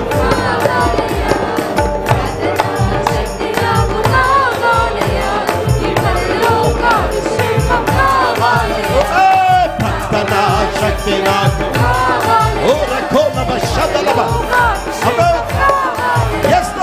ప్రార్థనా శక్తి నాకు కావాలయ్యా. ఈ పరలోక అభిషేకం. ప్రార్థనా శక్తి నాకు కావాలయ్యా. ఈ పరలోక అభిషేకం. ప్రార్థనా శక్తి నాకు కావాలయ్యా. యేసయ్యా కావాలయ్యా. నీ ఆత్మ అభిషేకం కావాలయ్యా. యేసయ్యా కావాలయ్యా. నీ ఆత్మ అభిషేకం కావాలయ్యా. యేసయ్యా కావాలయ్యా. నీ ఆత్మ అభిషేకం కావాలయ్యా. యేసయ్యా కావాలయ్యా. నీ ఆత్మ అభిషేకం కావాలయ్యా.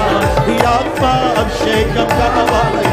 నీ ఆత్మ అభిషేకం కావాలయ్యా. నీ ఆత్మ అభిషేకం కావాలయ్యా. నీ ఆత్మ అభిషేకం కావాలయ్యా. నీ ఆత్మ అభిషేకం పరలోకపు అభిషేకం కావాలయ్యా. పరలోకపు అభిషేకం కావాలయ్యా. పరలోకపు అభిషేకం కావాలయ్యా. పరలోకపు అభిషేకం కావాలయ్యా. Badura kabadula baba baba rikadala badura baba baba baba kadala bashabala badura baba. Yes Lord, abhishekam abhishekam akiri abhishekam parishuddhatma abhishekam.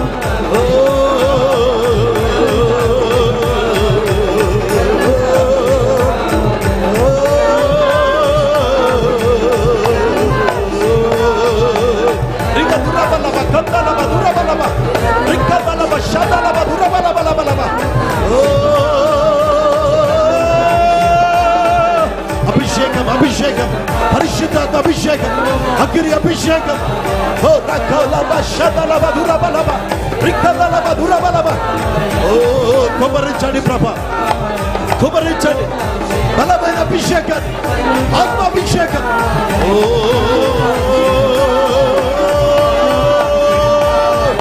రికదలవ దురబలవ రికదలవ దురబలవ దురబలవ శదలే రికదలవ కదలవ దురబలవ. యేసయ్యా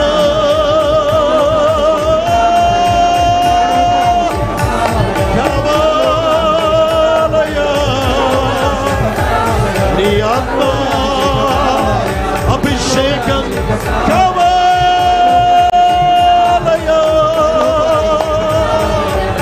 కావాలయ్యా యేసయ్యా కావాలయ్యా. ఓ రకోరా రిమా బాబా బాబా బాబా బాబా బాబా బాబా.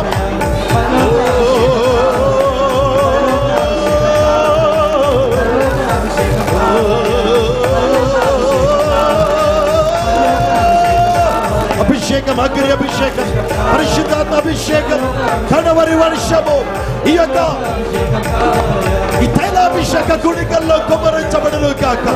ఈ రెండవ తైలాభిషేక కోడికల్లో బలమైన అగ్ని అభిషేకం. ఓ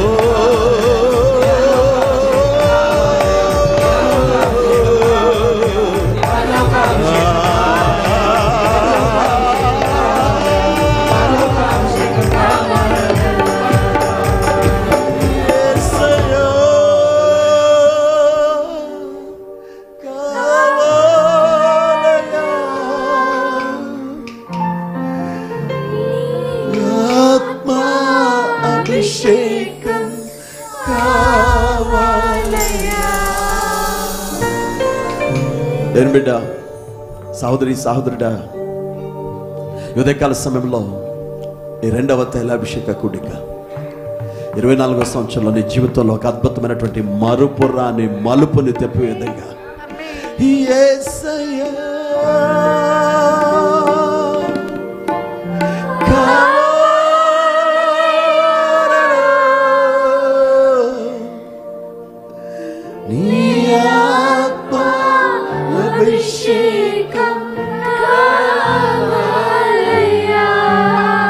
చప్పలు కొడుతూ దేవునికి స్తోత్రాలు చెల్లిద్దామండి. గట్టిగా.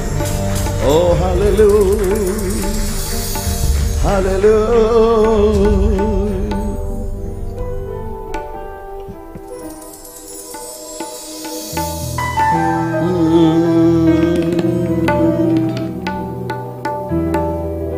విరజిమ్మే నాపై కృపకిరణం, విరబూసే పరిమళమై కృపాకమలం, విశ్వాసయాత్రలో ఒంటరినై విజయ శిఖరము చేరుటకు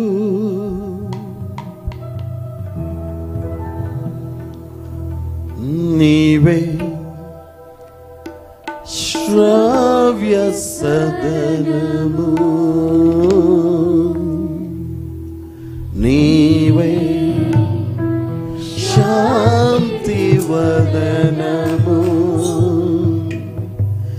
నీ దివి సంపద నిన్నే చేరగా, నా ప్రతి ప్రార్థన నీవే తీర్చగా,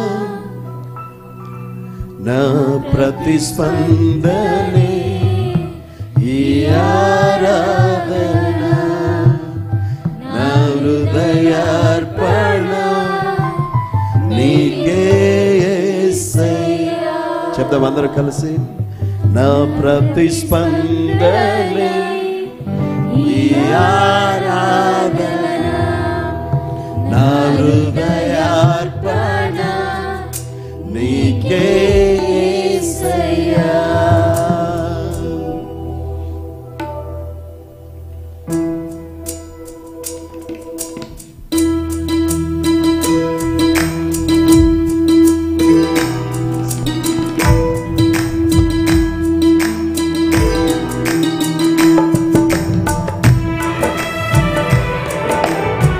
చప్పలు కొడుతూ భజిస్తూ ప్రభుని ఆరాధిస్తాం.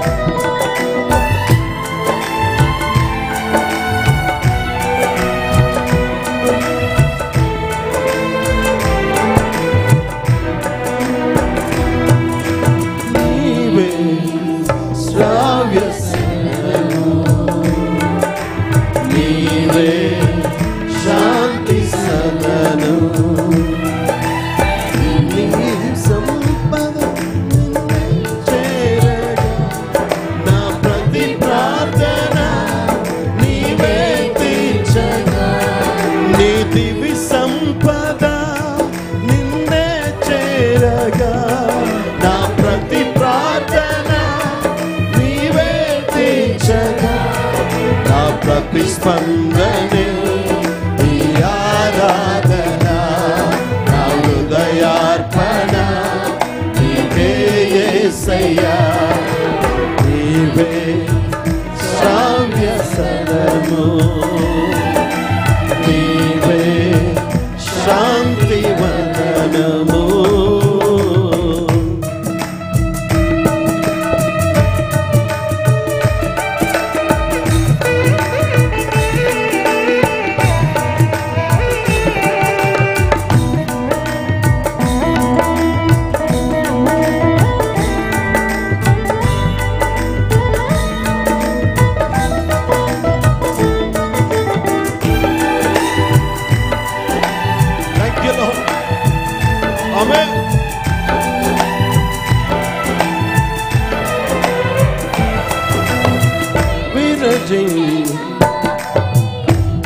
కిరణం విరబూసే కృపకమలం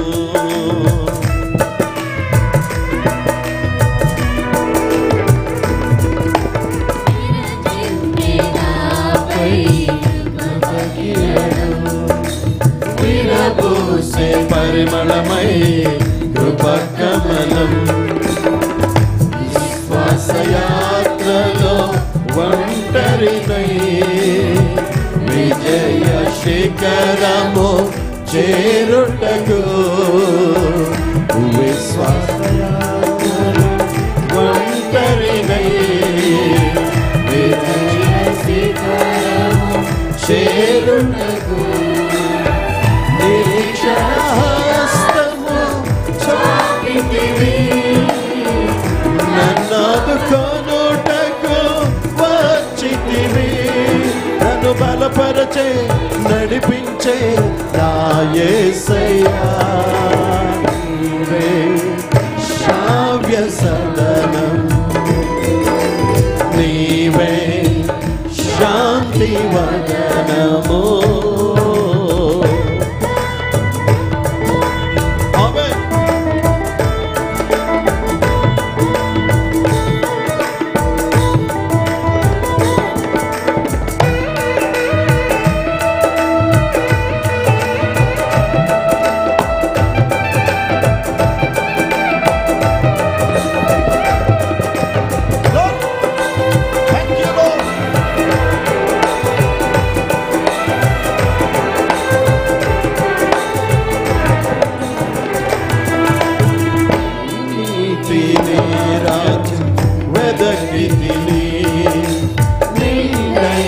సౌభాగ్యం పొందుటకు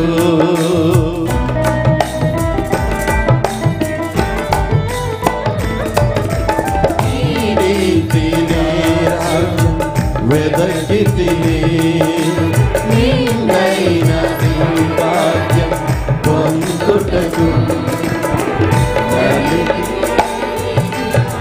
హృదయముతో నీ వాక్యమును సన్మానించితిని నలిగి విరిగిన హృదయముతో నీ వాక్యమును సన్మానించి శ్రేయస్కరమైన దీవెనతో శ్రేష్ఠ ఫలములు ఇచ్చుటకు నన్ను ప్రేమించి పిలిచితివి నా యేసయ్యా నీవే శ్రావ్య సదనము నీవే శాంతి వదనము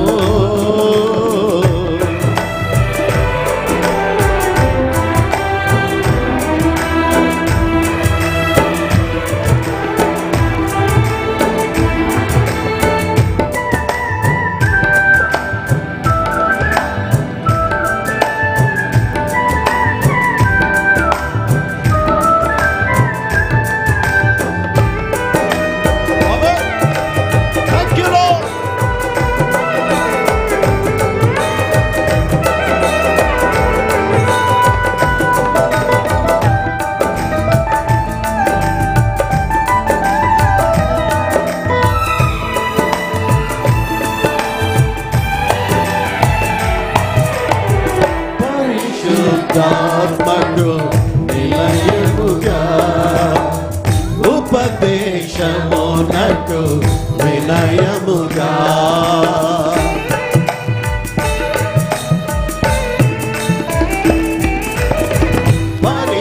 పరిశుద్ధాత్మకు నిలయముగా ఉపదేశమునకు వినయముగా మహిమ సింహాసనం చేరుటకు వధువు సంగముగా మార్చుమయా నా పితరులకు ఆశ్రయమై కోరిన రేపుకు చేర్పించి నీ వాగ్దానం నెరవేర్చితివి నా యేసయ్యా శ్రావ్య సదనము నీవే శాంతి వదనము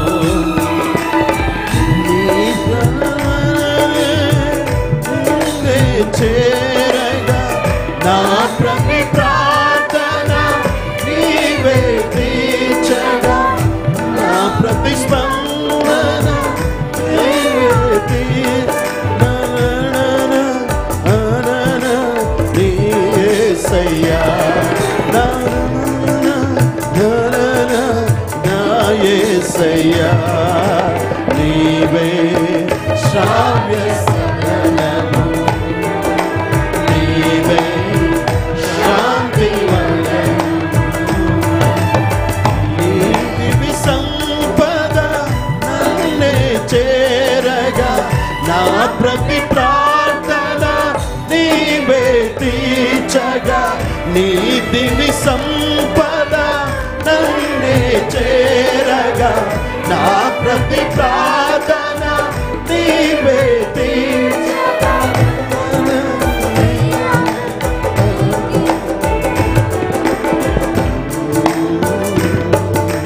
నీవే శ్రావ్య సదనము నీవే శాంతి వదనము నీవే శ్రావ్య సదనము నీవే శాంతి సదనము నన్ను బలపరచి నడిపించే నా యేసయ్యా నన్ను బలపరచి నడిపించే నా యేసయ్యా నన్ను ప్రేమించే పిలిచితివి నా యేసయ్యా నన్ను ప్రేమించి పిలిచితివి నా యేసయ్యా నన్ను వాగ్దానం నెరవేర్చితివి నా యేసయ్యా నీ వాగ్దానం నెరవేర్చితివి నా యేసయ్యా నన్ను బలపరచే నడిపించే నా యేసయ్యా నన్ను బలపరచే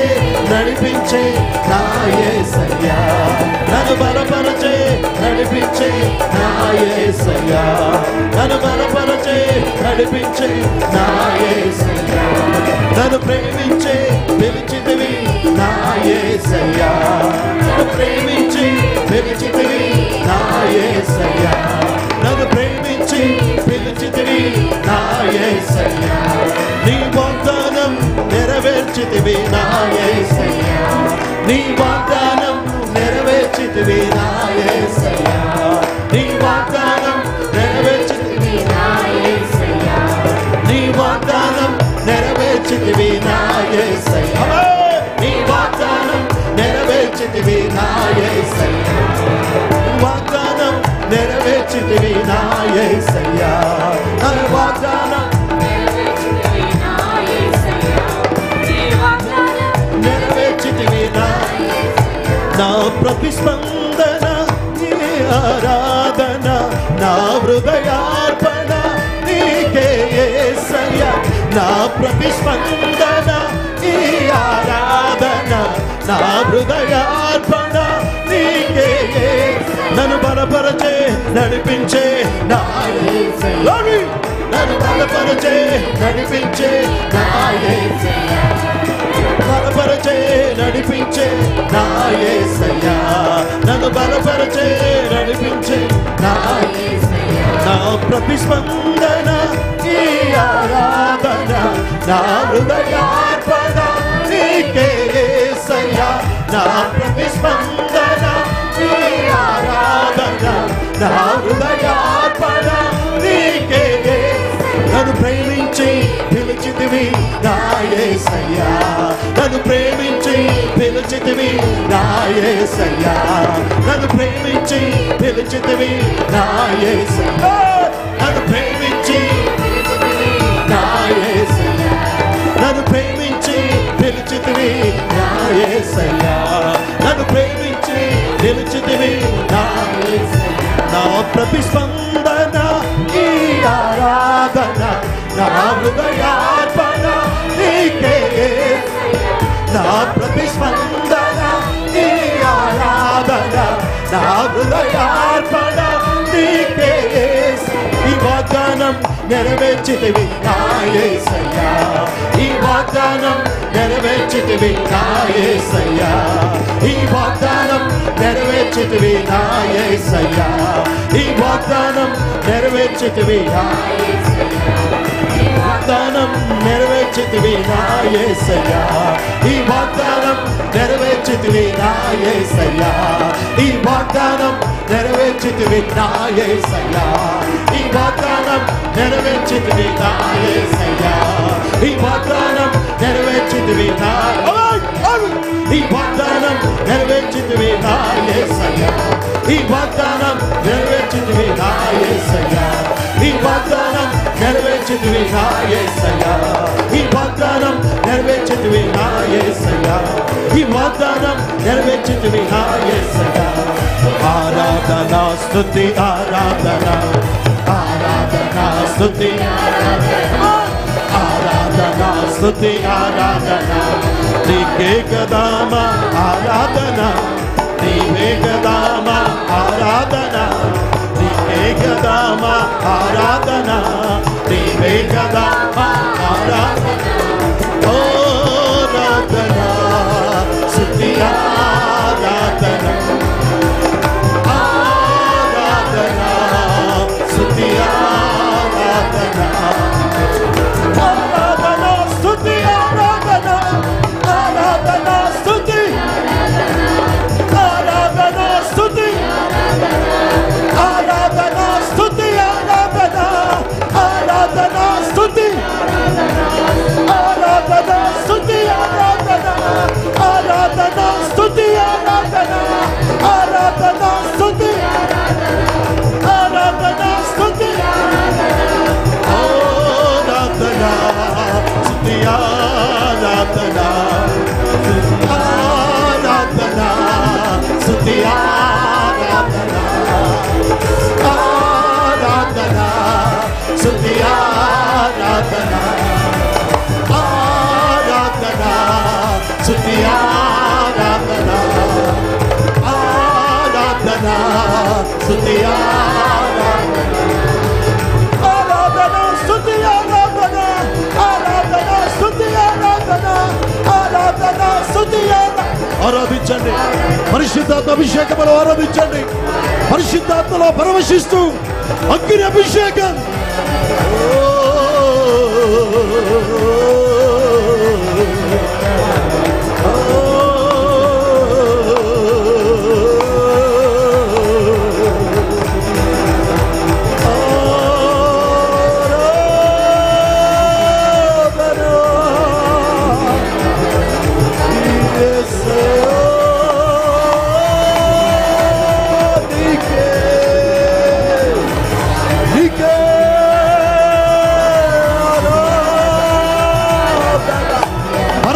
పరలోకం పరలోకం దిగి వస్తున్న వేళ అగ్ని అగ్ని అగ్ని అభిషేకం.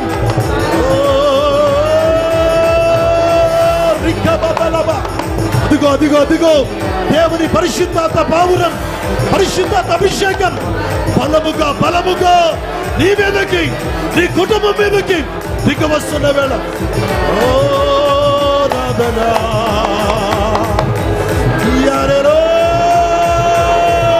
receive it, receive it, receive it.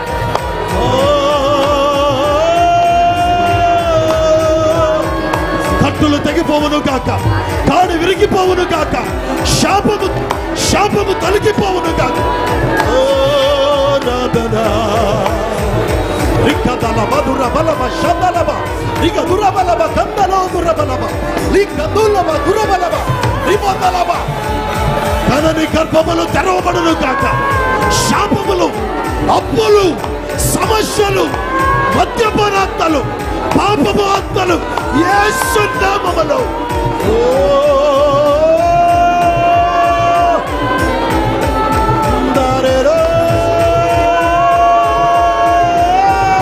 రిగదురబలబల గుమరబలబల శబలబ.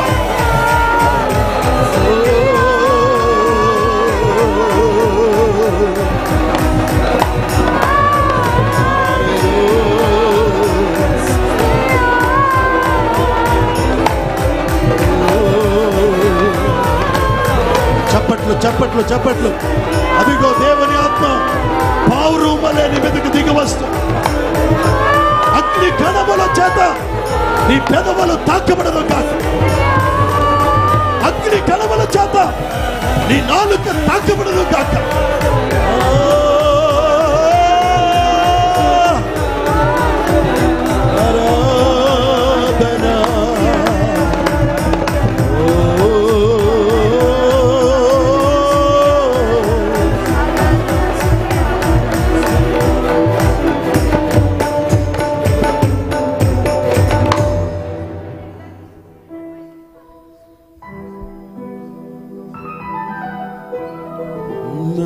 ప్రతిస్పందనే ఈ ఆరాధన, నా హృదయార్పణే నీకే యేసయ్యా. నన్ను బలపరచే నా యేసయ్యా, నన్ను ప్రేమించి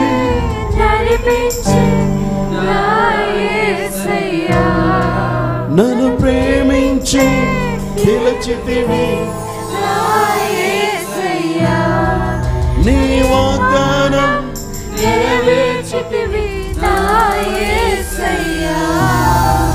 నీవే శ్రావ్య సదనము, నీవే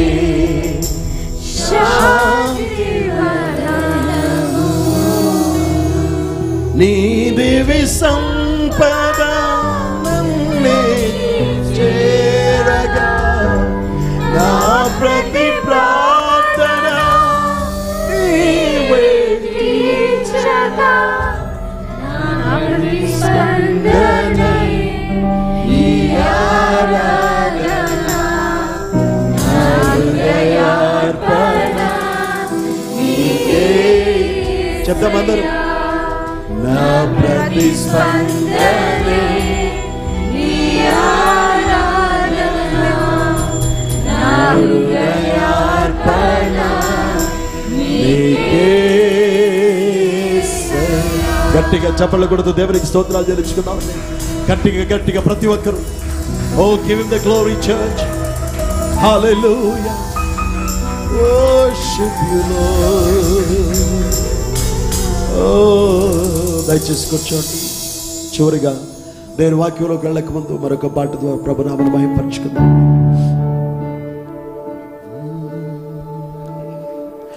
ఏ నామములో సృష్టి అంతా సృజింపబడెను, ఆ నామమునే స్తుతింతురు.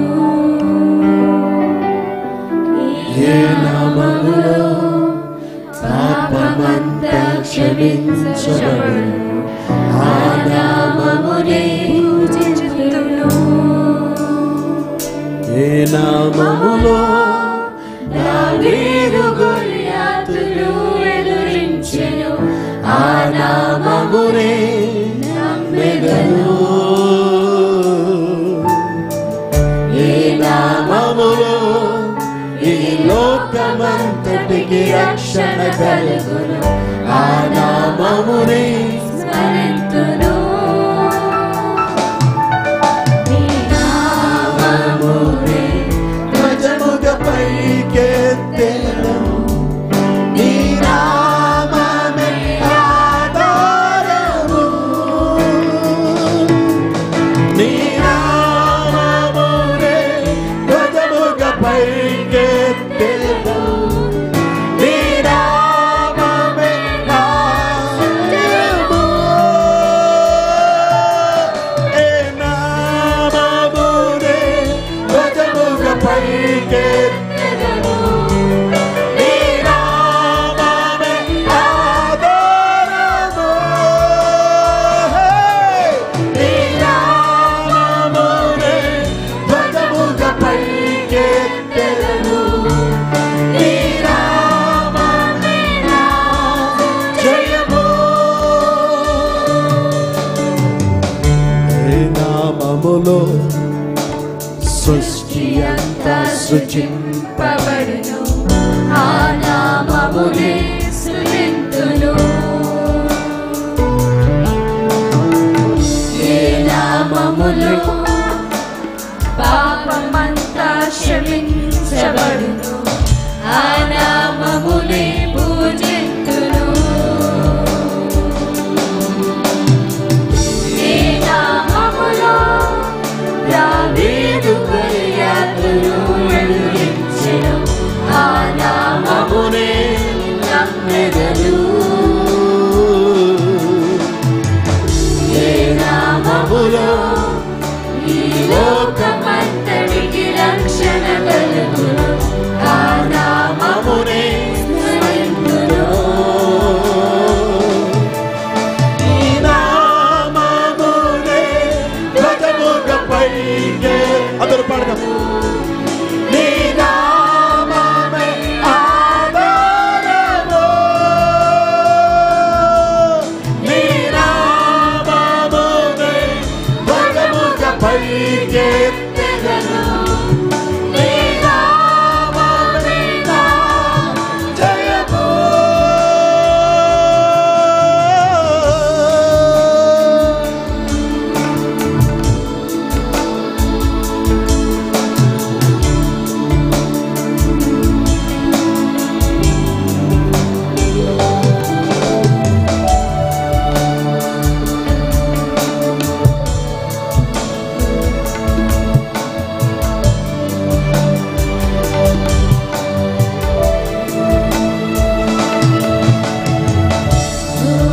తల వంచును నీ నామము ఎదుట శాపము తల వంగును నీ నామము ఎదుట లోకము తల వంచును నీ నామము ఎదుట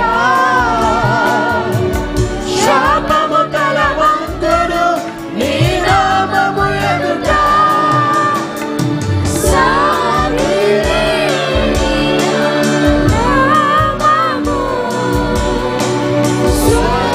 స్వస్థపరచే నామము సాటిలేని నామము స్వస్థపరచే నామము నామము చే భజముగా పైకెత్తెదను నీ నామమే ఆధారము నీ నామమునే భజముగా పైకెత్తెదను నీ నామమే నా జయము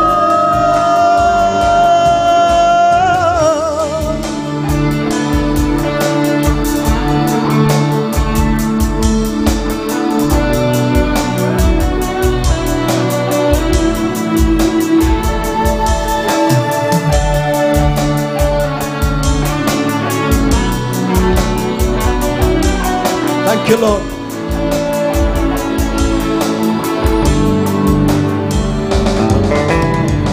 ప్రతి మోకాలొంగును నీ నామము ఎదుట ప్రతి నాలుక పలుకును ప్రభు యేసుకే ఘనత ప్రతి నాలుక లొంగును నీ నామము ఎదుట ప్రతి నాలుక పలుకును ప్రభు యేసుకే ఘనత శ్రేష్టమైన నామము శక్తి కలిగిన నామము శ్రేష్టమైన నామము శక్తి కలిగిన నామము నీ నామము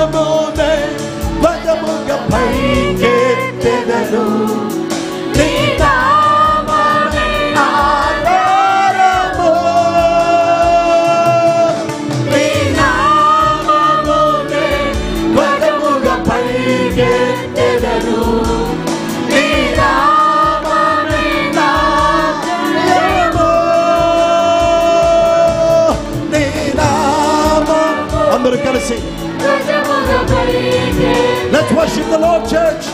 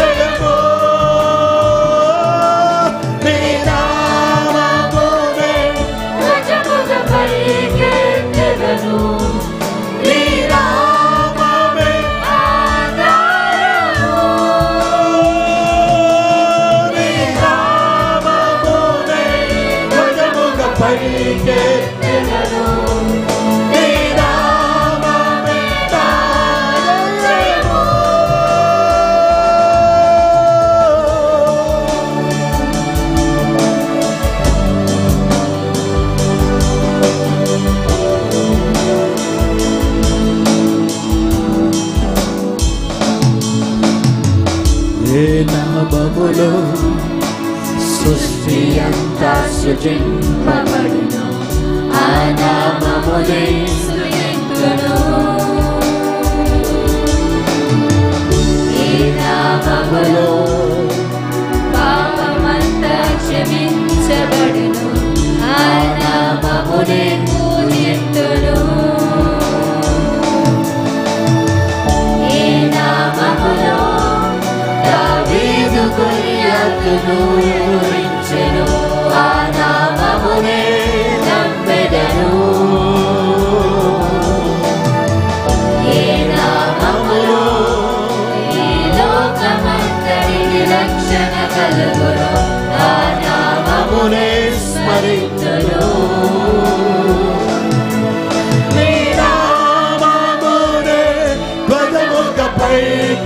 అందరూ కలిసి చేతులు నీ నామమే ఆధారము,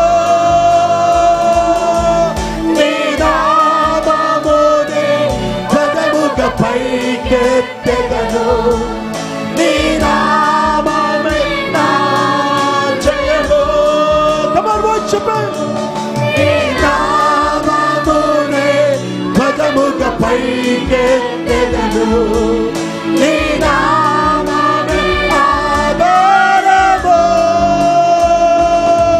నీ నామమునే ధ్వజముగ పైకెత్తెదను, నీ నామమే నా జయము. One more time. నీ నామమునే ధ్వజముగ పైకెత్తెదను నీ నామమే ఆధారము నీ నామమునే గగనముగ పైకెత్తెదను నీ నామమే నా జయము నామమునే ధ్వజముగ పైకెత్తెదను నీ నామమే ఆధారము నీ నామమునే గగనముగ పైకెత్తెదను నీ నామమే నా జయము నీ నామమునే గగనముగ పైకెత్తెదను నీ నామమే నా నామమునే ధ్వజముగ పైకెత్తెదను నీ నామమే నా జయము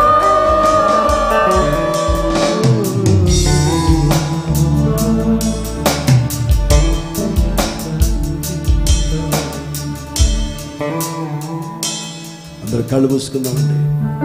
ఒక నిమిషం ప్రార్థన చేసుకుందాం. ప్రభుని అడుగుదాం. ప్రభువా, నీ నామమును నేను ధ్వజముగా పైకెత్తెదను తండ్రి. నీ నామము నాకు జయము, నాకు ఆధారము తండ్రి. ఒకసారి మన హృదయాంతరంగాల్లోంచి క్వైట్గా కీబోర్డ్ బ్యాక్గ్రౌండ్ ప్లే చేస్తున్నప్పుడు హృదయాంతరంగాలు చెప్దామా? నీ నామమునే ధ్వజముగ పైకెత్తెదను నీ నామమే ఆధారము అందరూ హృదయాంతరంగాల నుంచి పాడదామండి. నీ నామమునే ధ్వజముగ పైకెత్తెదను నీ నామమే నా జయము హృదయాల్లోంచి మరొకసారి నీ నామమునే ధ్వజముగ పైకెత్తెదను నీ నామమే ఆధారము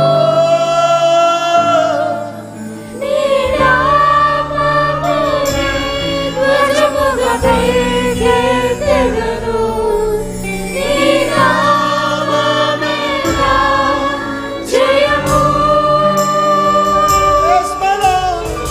నామమునే ధ్వజముగ పైకెత్తెదను నీ నామమే ఆధారము నీ నామమునే ధ్వజముగ పైకెత్తెదను నీ నామమే నా జయము Come on, give the Lord a big hand of praise. Hallelujah. గట్టిగా చప్పట్లు కొడుతూ దేవునికి స్తోత్రాలు చెల్లించు. Come on, church. Worship Him. Hallelujah.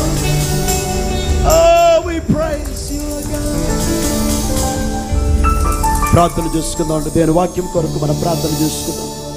మన మధ్యలో బ్రదర్ శ్రీమంత్ గారు వచ్చి వాక్యం కొరకు ప్రార్థన చేస్తారు. తదుపరి దేని వాక్యాన్ని మనం ధ్యానం చేసుకుందాం.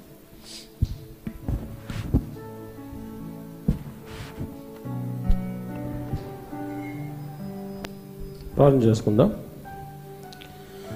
స్తోత్రం స్తోత్రం స్తోత్రం. మమ్మల్ని ఎంతగానో ప్రేమించిన మా పరలోకపు తండ్రి, పరిశుద్ధుడా మీ పరిశుద్ధ నామానికి స్తోత్రం. ఇంతవరకు నా ప్రభా ఇక్కడ చేరిన మమ్మల్ని అందరినీ మీ యొక్క దయతో తండ్రి, మీ యొక్క రెక్కల చాటున కాచిన తండ్రి, ఇంతవరకు క్షేమముగా మమ్మల్ని బలపరిచినందుకు మీకు స్తోత్రం చెల్లిస్తున్నాం.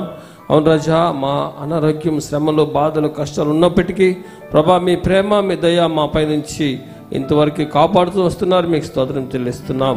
అవునా ప్రభా, యొక్క పునరుద్ధాన దినమందు మీ సన్నిధానంలో చేరినాం నైనా. మీ నామాన్ని స్తుతించటకు, కనపరచటకు, మహింపరచటకు నా ప్రభా దేవా, మీ పరిశుద్ధమైన వాక్యం వినటకు నా తండ్రి సాయం చేయండి. మీ దాసుని ముఖాంతరంగా అనేకమైన విషయాలు మాతో మాట్లాడి ఆత్మీయంగా మమ్మల్ని బలపరచమని అడుగుతున్నాం దేవా. సాయం చేయండి, మా విశ్వాసం బలపరచండి, మా నమ్మకాన్ని బలపరచండి, మా నిరీక్షణని బలపరచండి దేవా. మీ యందు చూచినైనా ఓపికతో నా తండ్రి మీ కొరకై పరిగెత్తుటకు నా ప్రభా మాకు కావాల్సిన ఆత్మీయమైన శక్తిని బలాన్ని అనుగ్రహించి మీ దాస్తుని ముఖాంతరంగా మీరు మాతో మాట్లాడి అన్ని రకాలుగా మమ్మల్ని బలపరచమని మా రక్షకుడు మా ప్రభువైన అతి శ్రేష్టమైన యేసుక్రీస్తు వారి పరిశుద్ధమైన నామమున మిక్కిలి వినయంతో వేడుకొంచున్నాం మా గొప్ప పరమ తండ్రి.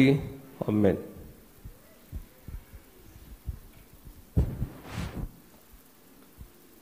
Praise the lord. హల్లెలూయా. మన ప్రభు రక్షకుడు నజరేయుడైన యేసు నామమున పేరిట కూడి వచ్చినటువంటి ప్రభువులందరికీ కూడా ప్రత్యేకమైనటువంటి వందనాలు తెలియజేస్తున్నాను. అందరికీ వందనాలండి. Praise the lord. గత వారము నేను బీటీఎంలో జాషువా అనాయింటింగ్, యెహోషువ అభిషేకము గురించి కొన్ని మాటలు పంచుకున్నాను. అయితే అక్కడ ఒక ప్రత్యేకమైన కార్యక్రమం ఉండటం వలన ఒక 10-15 నిమిషాల్లోనే ఆ వాక్యాన్ని నేను ముగించేశాను. ఈరోజు అదే వాక్యాన్ని నేను పూర్తిగా ఇక్కడ మరి పంచుకుంటాను. ప్రభు చిత్తమైతే ఈరోజు సాయంకాలం బీటీఎంలో క్రొత్త తైలాభిషేకం, ఆ ఫ్రెష్ అనాయింటింగ్ ఆయిల్ గురించి దేని వాక్యాన్ని మనం ధ్యానం చేసుకుందాం. ఆరోగ్యంగా సంతోషంగా దేవుని మందిరానికి వచ్చినందుకు కృతజ్ఞత కలిగిన వారు ఎవరైనా ఉంటే ఒకసారి గట్టిగా స్తోత్రాలు చెప్పండి. ఆమేన్. అందరూ చెప్పండి, యెహోషువ అభిషేకం. యెహోషువ అనేటువంటి పేరుకు అర్థము యెహోవాయే నా రక్షణ. యాహోవే ఇస్ మై సాల్వేషన్. యెహోషువ పేరులో యేసయ్య పేరులో ఒకే అర్థం ఉంది. ఈ యెహోషువ గురించి మనం ధ్యానం చేసుకోబోతున్నాం ఈరోజు. ఈ యెహోషువ అభిషేకం పరిశుద్ధాత్మ దేవుడు కూడి వచ్చిన ప్రతి ఒక్కరికి ఈరోజు అనుగ్రహించును గాక. చెప్పాలండి ఆమేన్ అని గట్టిగా. కావాలా వద్దా? కావాలా వద్దా? లండన్ పట్టణంలో ఒక గొప్ప మందిరం ఉంటుంది.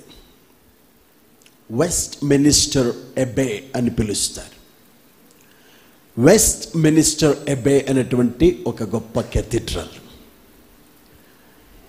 ఈ దేవాలయము, ఈ మందిరము ఎందుకు ప్రసిద్ధి చెందినది అంటే, ఇంగ్లాండ్ దేశపు యొక్క రాణులు, రాజులు వారి యొక్క గృహములో ఏ కార్యక్రమం జరగాలన్నా, అది పెళ్లి కానీ మరణము కానీ ఇంకా ఏదైనా కానీ ఆ మందిరంలోనే జరుగుతాయి.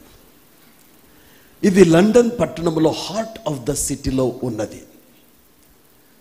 నేను అనేక సంవత్సరాల నుంచి ఇంగ్లాండ్కి వెళ్తున్నప్పటికీ కూడా మొన్న పోయిన సంవత్సరం సెప్టెంబర్లో వెళ్ళినప్పుడు మొట్టమొదటిసారిగా ఈ వెస్ట్ మినిస్టర్ ఎబే అనేటువంటి మందిరంలోనికి వెళ్ళాను. ఇది చాలా ప్రాచుర్యము, ప్రఖ్యాతి చెందినటువంటి దేవాలయం, చర్చి అనబడ్డండి. ఆ ఆలయాన్ని చూస్తేనే రాజహాసం ఉట్టిపడుతూ ఉంటుంది, కనపడుతుంటుంది. అంత చాలా అద్భుతంగా ఉంటుందండి. మీరు గూగుల్లోకి వెళ్ళి వెస్ట్ మినిస్టర్ అబే కెథీడ్రల్ అని కొడితే వస్తుంది. ఈరోజు కూడా ప్రతి అరగంటకి అక్కడ ప్రార్థన జరుగుతూ ఉంటుంది. వేలాది మంది ప్రజలు క్యూలో ఉంటారు ఆ మందిరంలోకి వెళ్ళి ప్రార్థన చేసుకోవడానికి. అరగంట సేపే, 30 నిమిషాలే, మళ్ళీ ఇంకొక నిమిషం ఉన్నట్టు మిమ్మల్ని ఉంచినారు. ఎందుకంటే బయట చాలా మంది వెయిట్ చేస్తూ ఉంటారు. ఈ అరగంట సేపులో ఒక పాట, చిన్న వాక్యము ప్రభు వల్ల ఇచ్చి మీకు ప్రార్థన చేసేస్తారు. 30 minutes. అలాగే మన ఆరాధన ఉంటే ఎంత బాగుండో అనుకుంటున్నారు కొంతమంది. ఒక పాట, చిన్న వాక్యం, ప్రార్థన, ప్రభు వల్ల, మళ్ళీ తోలేస్తారు బయటికి, మళ్ళీ ఉండవు అరగంట తర్వాత.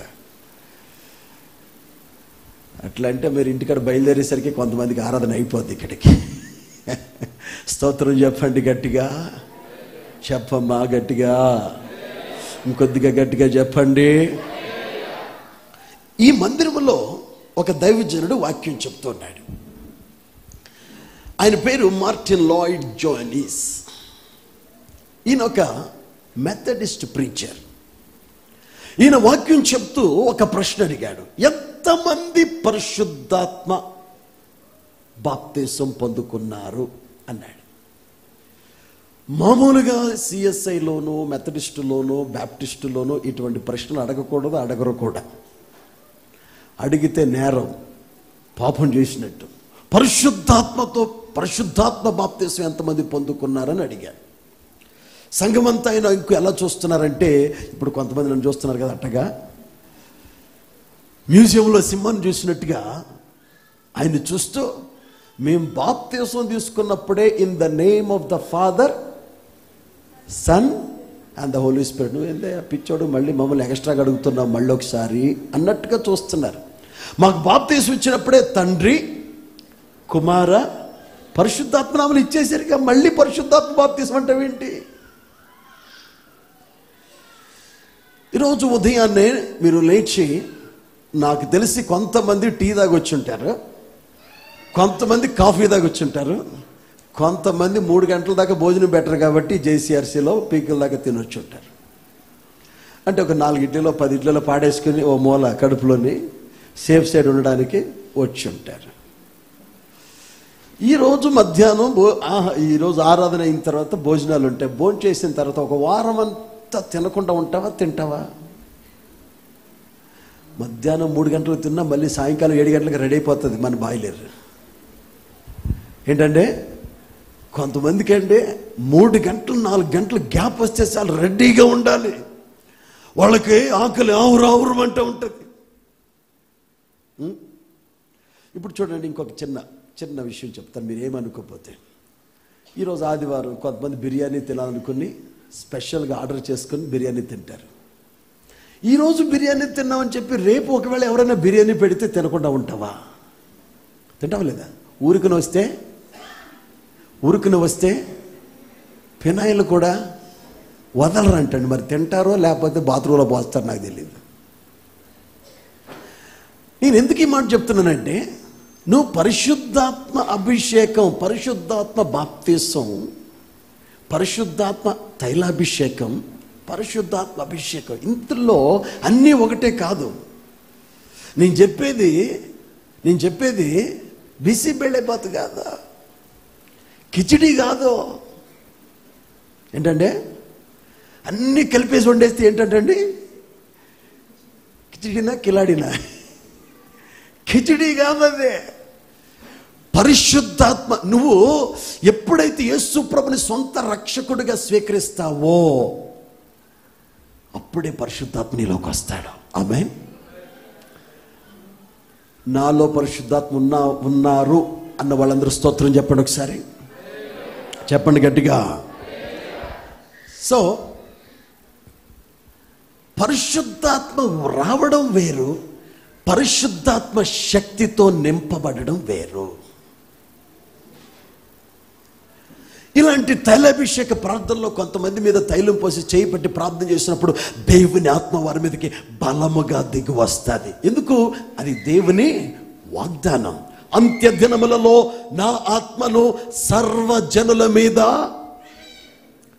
తల్లులారా, తండ్రులారా, మీ పిల్లలు కూడా ఈ సంవత్సరం అభిషేకించబడుతురు కాక.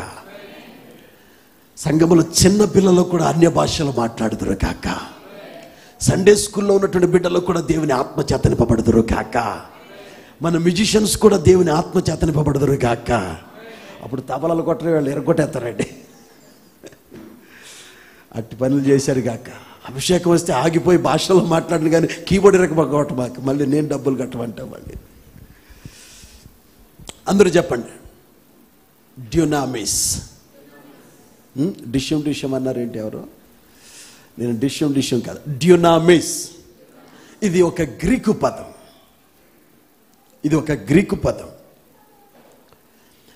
ఈ గ్రీకు దేశపు సైనికులు ప్రపంచాన్ని జయించారు అలెగ్జాండర్ యొక్క సారథ్యంలో.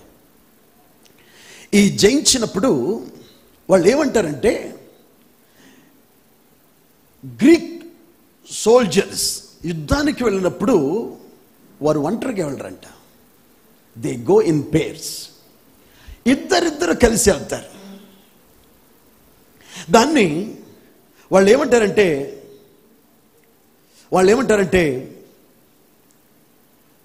హెల్పర్. అందరూ చెప్పండి, హెల్పర్. మన ఇంట్లో పని మనిషి మనకి హెల్పర్. మన ఇంట్లో పని మనిషి మనకి పనిలో సహాయం చేయడానికి వచ్చేది. కానీ పరిశుద్ధాత్మ దేవుడు పని మనిషిలాగా సహాయం చేయడు. ప్రతి క్షణం నీకు అన్ని విషయాల్లో సహాయం చేస్తాడు. అందుకని ఇంగ్లీష్లో ఆయన హెల్పర్, సహాయకుడు. అంటే ఒక విశ్వాసి ఈ పరిశుద్ధ వాక్యానుసారంగా జీవించాలంటే సహాయం కావాలి. నీ వల్ల నా వల్ల కాదండి. అందుకని ఒక విశ్వాసి తన విశ్వాస యాత్రలో సాగిపోతున్నప్పుడు నీతో పాటు ఒక సహాయకుడు కావాలి. నువ్వు ఒంటరిగా యుద్ధం చేయలేవు.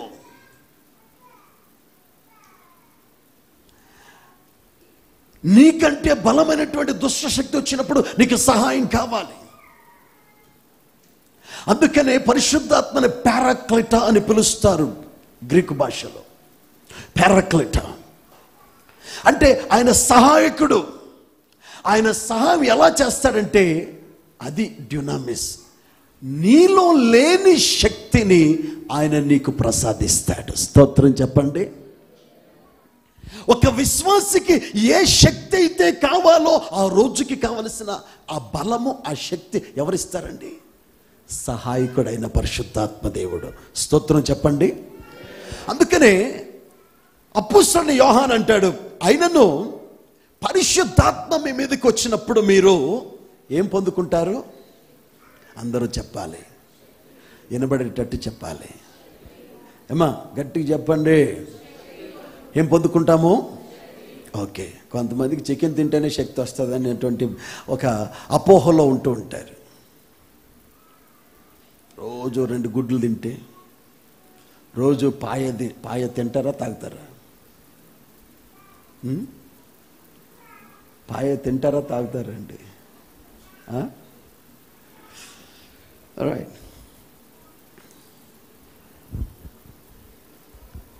వాక్యములో మనం చూసినప్పుడు దేవుని సంగమా, అపోస్తల కార్యములు 1:4 లేఖనం ఇలా సెలవిస్తుంది. ఆయన వారిని కలుసుకొని ఇలాగూ ఆజ్ఞాపించెను, మీరు యెరూషలేము నుండి వెళ్ళక నా వలన వినిన తండ్రి యొక్క వాగ్దానము. అందరూ చెప్పండి, వాగ్దానము. పరిశుద్ధ గ్రంథములో 7,000 వాగ్దానాలు ఉన్నాయి. 7,000 ప్రామిసెస్. ఎన్నండి? 7,000. ఈ 7,000 వాగ్దానములో ఒక తలలాంటి వాగ్దానం ఏంటంటే పరిశుద్ధాత్మ గురించి ఇచ్చిన వాగ్దానం. ఆయన పరిశుద్ధాత్మని ఇస్తానన్నారు. తన అడుగు వారికి నిశ్చయముగా. JCRCలో ఎన్ని సంవత్సరాల నుంచి నువ్వు వస్తున్నావో నాకు తెలీదు సహోదరి సహోదరుడా. ఒక ఆర్డినరీ విశ్వాసిగా ఉండిపోతున్నావేమో. ఈ సంవత్సరం ఒక ఎక్స్ట్రా ఆర్డినరీ బిలీవర్గా నువ్వు మారాలంటే నా తండ్రి ఇచ్చిన వాగ్దానం నీ జీవితంలో నెరవేర్చబడాలి. నీకు బలము సరిపోవడం లేదేమో, శక్తి సరిపోవడం లేమో. ఇదిగో ఈ 7 వారాలు, ఈ 7 తైలాభిషేక ఆరాధనలో ఒక పట్టుదలతో దేవుణ్ణి అడుగు, అయ్యా ఈ 2వ తైలాభిషేక ఆరాధన ఆ వాగ్దానం నాకు కావాలి. ఆమేన్. ఆ వాగ్దానం నా మీదకి రావాలి. ఆమేన్. ఆ వాగ్దానం నా జీవితంలో నెరవేర్చబడాలి. ఆమేన్. అమెరికాలో ఒక సామెత ఉంది, don't leave the house without it. సామెత కాదు యాక్చువల్లీ, అది ఏంటంటే అది ఒక టెలివిజన్ యాడ్ అన్నమాట అండి. మా చిన్నప్పుడు నిర్మా వాషింగ్ పౌడర్ ఉండేది. ఏ పౌడర్ అండి? ఎప్పుడన్నా వాడారా? నేను ప్రైమరీ స్కూల్లో చదువుతున్నప్పుడు ఒక అమ్మాయి ఉండేది. ఆ అమ్మాయి పేరు నిర్మల. మా స్కూల్లో వాళ్ళు కొంతమంది కోతి వాళ్ళు ఏం చేస్తున్నారు, ఆ అమ్మాయి కనిపిన నిర్మా నీ మప్ప మాటిద కర్మ అని అనుకుంటే వెళ్ళేవారు అనమాట అండి. అర్థమైందా? కన్నడ వచ్చిన వాళ్ళకి అర్థమవుతుంది, తెలుగు వాళ్ళకి అర్థం కాదు. ఈ అమెరికాలో ఉన్నటువంటి ఈ అడ్వర్టైజ్మెంట్ యాడ్ దేని గురించి అంటే క్రెడిట్ కార్డ్. అమెరికన్ ఎక్స్ప్రెస్ అనేది ఒక క్రెడిట్ కార్డ్ ఉంటుంది. ఆ మాటకు వస్తే ఒక వాస్తవం చెప్పాలి. మీరు ఎప్పుడైనా దేవుడు మీకు కృప చూపి అమెరికాకి వెళ్తే డబ్బులు పట్టుకెళ్ళారంటే మిమ్మల్ని ఎవడో పలకరించడం, మీరు డబ్బులు ఇస్తే ఎవడో తీసుకోవడం కూడా ఏ షాపులోని. America runs by plastic card. America ఎక్కడికి వెళ్ళినా డబ్బులు తీసుకోరని షాపుల్లో క్రెడిట్ కార్డ్ ఇస్తేనే వాడు ట్రాన్సాక్షన్. ఒకసారి నాకు ఎయిర్పోర్ట్లో ఇటువంటి చేదు అనుభవం ఎదురైంది. నేను వేరే ఫ్లైట్కి వెళ్ళాలి, ఎయిర్పోర్ట్లో ఉన్నాను. నా లగేజ్ కొద్దిగా ఇంటర్నేషనల్ ఫ్లైట్లోంచి డొమెస్టిక్ ఫ్లైట్లోకి వెళ్ళినప్పుడు డొమెస్టిక్ వెయిట్ వేరేగా ఉంటుంది, international flight carriage bags wait వేరేగా ఉంటుంది. కాబట్టి ఈ డొమెస్టిక్ ఫ్లైట్స్కి నేను కొద్దిగా ఎక్స్ట్రా డబ్బు కొట్టాలి నా బ్యాగేజ్ యొక్క వెయిట్ని బట్టి. సో నేను డబ్బులు తీసి డాలర్లు ఇస్తుంటే నా ముఖంకి అలా చూస్తుంది ఆ పిచ్చిది. నేను ఇచ్చేది డబ్బులా లేకపోతే చిత్తు కాగితాలు అన్నట్టు నేను చూస్తాను. ఇది డబ్బులా కాదు, ఎందుకు తీసుకోవట్లేదండి. Sir we don't accept cash, give us the plastic card అంది. మేము డబ్బులు అంగీకరించమండి, ప్లాస్టిక్ కార్డ్ ఎంత, ప్లాస్టిక్ కార్డ్ నా దగ్గర ఎక్కడ ఉంది? అది అది అది చెప్పిన కాడి నుంచి నేను తారక్ గారి క్రెడిట్ కార్డ్ ఎప్పుడు నా దగ్గర ఉంటుంది. ఆయన ఇక్కడ లేడు కదా, ఉన్నారా? ఆయన ఇచ్చాడు కానీ అడగట్లా. ఎందుకు అడగట్లేదంటే నేను ఎక్కడ స్వైప్ చేయను. స్వైప్ చేస్తే అడుగుతారు. నేను ఎప్పుడైనా విదేశాలకు వెళ్ళినప్పుడు జాగ్రత్తగా ఎందుకన్నా అవసరం బట్టి ఉంటుంది అనమాట. సో ఆ అమెరికన్ ఎక్స్ప్రెస్ కంపెనీ వారు ఆ క్రెడిట్ కార్డ్ లేకుండా నువ్వు ఇల్లు వదిలి బయటికి వెళ్ళొద్దనే యాడ్ ఇస్తారనమాట. ఆ క్రెడిట్ కార్డ్ లేకపోతేనే అమెరికాలో ఒక మనిషి జీవించాలంటే కష్టం. పరిశుద్ధాత్మ లేకపోతే ఒక విశ్వాసి జీవించాలంటే అంతకంటే చాలా కష్టం. వాళ్ళు అంటారు ఇల్లు వదిలి ఈ కార్డు తీసుకోకుండా ఇల్లు వదిలి బయటికి వెళ్ళకంటారు. నేనంటాను అసలు పరిశుద్ధాత్మ లేకుండా నువ్వు ఒక్కరోజు కూడా జీవించలేవు. నిన్న ఎంత కడుపు నిండా ఈరోజు ఆకలేస్తుంది. అలాగే నిన్న ఎంత అభిషేకం పొందుకున్నా ఈరోజు మళ్ళీ నీకు నూతనమైన అభిషేకం కావాలి, ఆత్మ నింపుదల కావాలి. శరీరానికి క్రమంగా పొద్దున్నే ఒక వేడి నీళ్ళు గ్లాసు, ఆ తర్వాత నిమ్మకాయ నీళ్ళు, ఆ తర్వాత కాఫీయో టీయో, ఆ తర్వాత 4 ఇడ్లీలు, ఆ తర్వాత 2 గుడ్లు, ఆ తర్వాత మధ్యాహ్నం భోజనం, ఆ తర్వాత రాత్రి, ఎంత క్రమంగా పెడుతున్నావో అలాగే శరీరానికి కాకుండా ఆత్మకు కూడా క్రమంగా ప్రతిరోజు అభిషేకం కావాలి.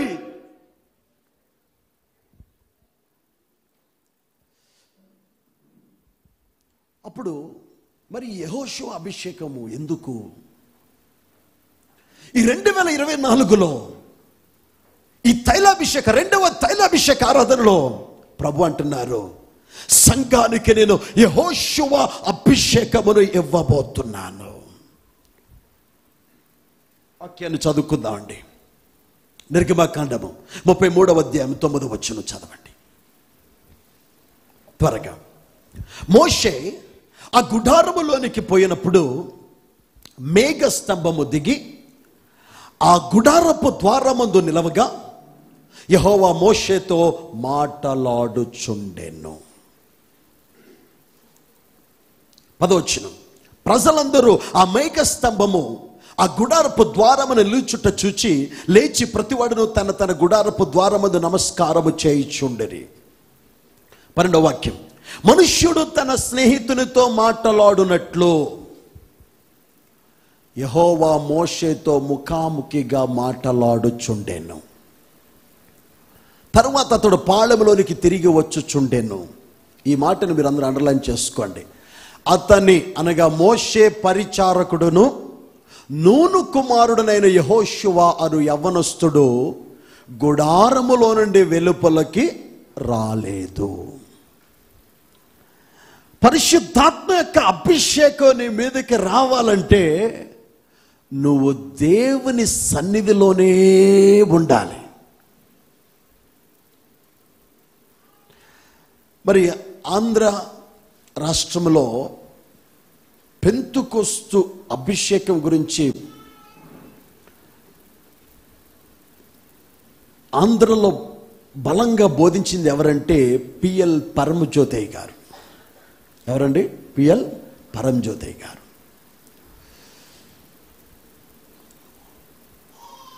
కేరళలో పిఎం శామ్యుల్ గారు ఉండేవారు. వీళ్ళు సౌత్ ఇండియాలోనే ఒక హోలీ స్పిరిట్ రివైవల్ తీసుకొచ్చారనమాట అండి.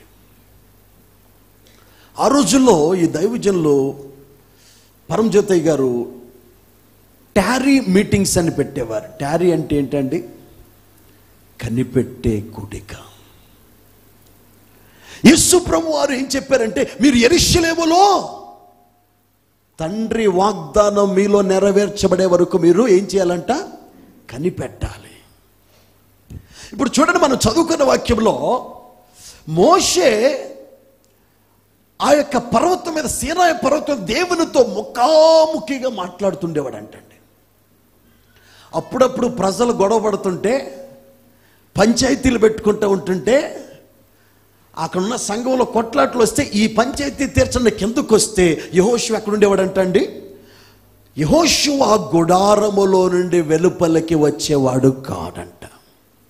ఎంతమంది 24లో పరిశుద్ధాత్మ అభిషేకముతో, పరిశుద్ధాత్మ వరములతో నింపబడాలి ఆశపడుతున్నారు? నువ్వు నింపబడాలి. పరిశుద్ధాత్మ శక్తి యవన బిడ్డలారా, సంగమ చిన్నబిడ్డలారా మీ మీదకి రావాలంటే నువ్వు ఏదో వారానికి ఒకసారి రావడం పోవడం కాదు. సమయం ఉన్నప్పుడల్లా నువ్వెక్కడుంటే అక్కడ దేవునితో సహవాసం చేయాలి. ఆయన యొక్క సన్నిధిని గుడారములో మనము ఉండాలి. స్తోత్రం చెప్పండి, స్తోత్రం చెప్పండి. అందుకని వాక్యం చెప్తుంది, ప్రే, అన్ని ప్రే వితౌట్ సీసింగ్. ఎడతెగక ప్రార్థన చేయాలి. కొంతమందికి ప్రార్థన అంటే ఎలాగుంటుంది? ఇట్లా బండి మీద వెళ్ళిపోతూ ఉంటాడు, ఇట్లా ఏదో కనిపిస్తుంది, ఒక చేత్తో హ్యాండ్లు పట్టుకొని అయిపోయింది ప్రార్థన. అది వాళ్ళకి ప్రార్థన. ఇంకొంతమందికి ఇట్లా ఇట్లా అనుకుంటే అయిపోయింది ప్రార్థన. అంటే నేను ఎవరిని హేళన చేయట్లేదు, వాళ్ళకి ప్రార్థన అంతే. ఇలా ఇలా అనుకుంటే అయిపోయింది, ప్రార్థన అయిపోయింది, వెళ్ళిపోతారు. అప్పుడప్పుడు కొన్ని షాపులకు వెళ్ళినప్పుడు వాళ్ళు పొద్దున్నే మనం వెళ్ళనుకోండి, శుభమాని తలుపు తీసినప్పుడు ఏం చేస్తాడంటే ఇక్కడ కొట్టుకుంటాడు. ఏంటి? ఆ గల్ల పెట్టిని ఇడి గుండెని, ఆ గల్ల పెట్టిని ఈ గుండెని. గల్ల పెట్టండి తెలుసా? క్యాష్. అందులో మాత్రం కరెక్ట్గా ఉంటారు. ఆ సబ్జెక్ట్ మాత్రం అసలు గల్ల పెట్టండి బాగా చూడండి. అంటే నా గుండె నిండా డబ్బు ఉంది, డబ్బు సంపాదించిన ఆశ ఉంది, అంత డబ్బు ఇందులో వచ్చును కానీ ఇట్లా కొట్టుకుంటాడు. అది ఆడి ప్రార్థన. అక్కడ 2 పూలు పెడతాడు, ఇక్కడ 2 పూలు పెడతాడు, అంతే, డబ్బు నిండిపోవాలి. అయితే క్రైస్తవుడికి ఇట్లా అనుకోవడం కాదు, ఇట్లా అనుకోవడం కాదు. క్రైస్తవుడు ఎక్కడున్నా, బండి నడుపుతున్నా నువ్వు పరిశుద్ధాత్మతో సంభాషణ చేయొచ్చు. నువ్వు కుకింగ్ చేస్తున్నా, పురుషుల కంటే స్త్రీలు ఎక్కువగా ప్రార్థన చేస్తారు. అది 100% సత్యం. కానీ గొడవలు కూడా వాళ్ళు ఎక్కువ చేస్తారు, అది మీకు తెలిసిందే.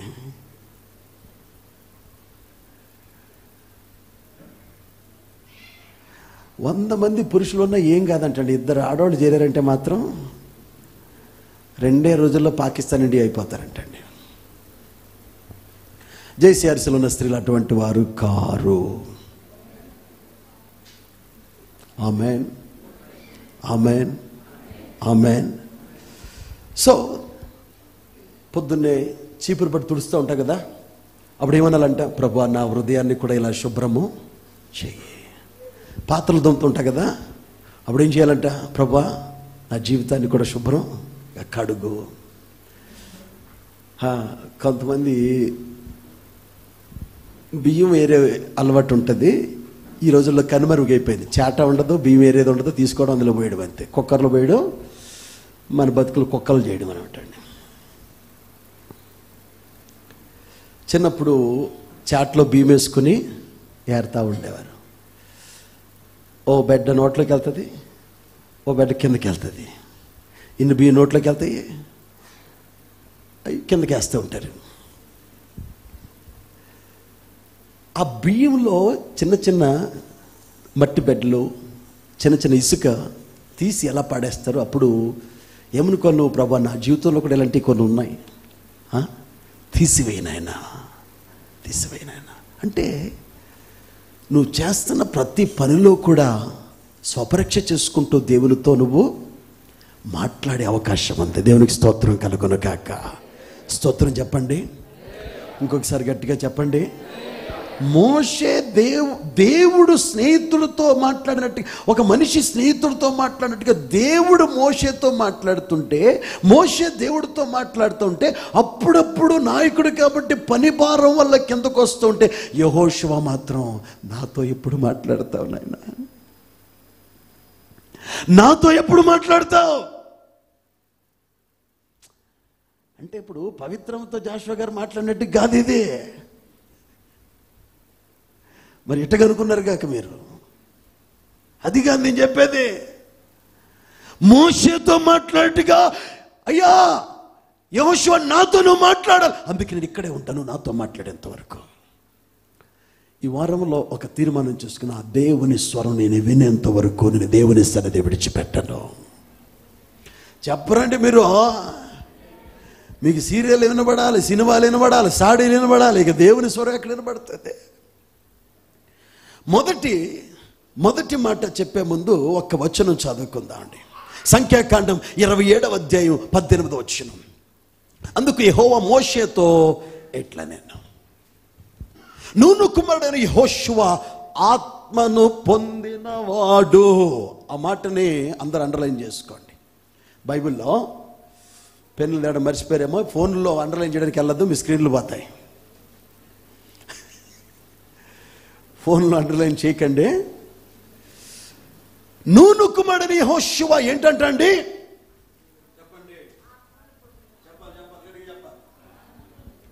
ఏమ్మా, యెహోషువ ఎవరంట?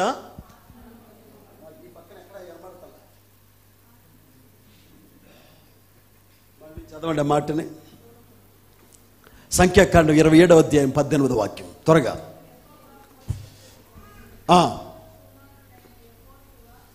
అందుకు యెహోవా మోషేతో ఇట్లా, నేను ఒకసారి ఆగమ్మా, ఆ వెనకాల నుంచి చెప్పండి నాకమ్మా, ఆ వెనకాల నుంచి చదవాలి. మనోజ్ గారు చదవాలి. అమ్మాయితో ఆడుకుంటున్నారా? That's good. చదవండి, స్క్రీన్ చూసి చదవండి గట్టిగా, ఎవరన్నా ఒకళ్ళు వెనకాల నుంచి. జాషువా మీరు చదువుతారు, తెలుగు చదువుతారా? తమిళ ఒకటి విడిచి అనుకుంటా, తమిళ కొట్టు కదా, ఇంగ్లీష్. తెలుగు పండితులు ఎవరున్నారు అక్కడ వెనకాల?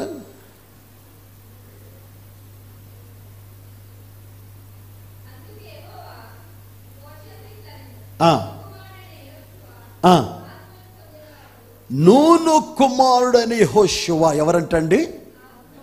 ఎవరంటండి? చెప్పాలి గట్టిగా. ఏం పొందుకున్నాడు? పరిశుద్ధాత్మను పొందుకున్నాడు. ఎలా పొందుకున్నాడు తెలుసా? గుడారంలోంచి బయటికి రాలేదంట. ఆత్మతో నింపబడడానికి కారణం ఏంటి? మోషే మీద ఉన్న ఆత్మ, మోషేతో మాట్లాడుతున్నటువంటి ఆ దేవుని స్వరం నాతో మాట్లాడాలి.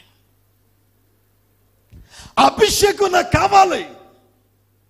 ఇప్పుడు గుడారములో కనిపెడుతున్న యెహోషువ గురించి సాక్ష్యం ఎవరు చెప్తున్నారంటే మోషే కాదు, దేవుడు చెప్తున్నాడు. ఎవరికి చెప్తున్నాడు?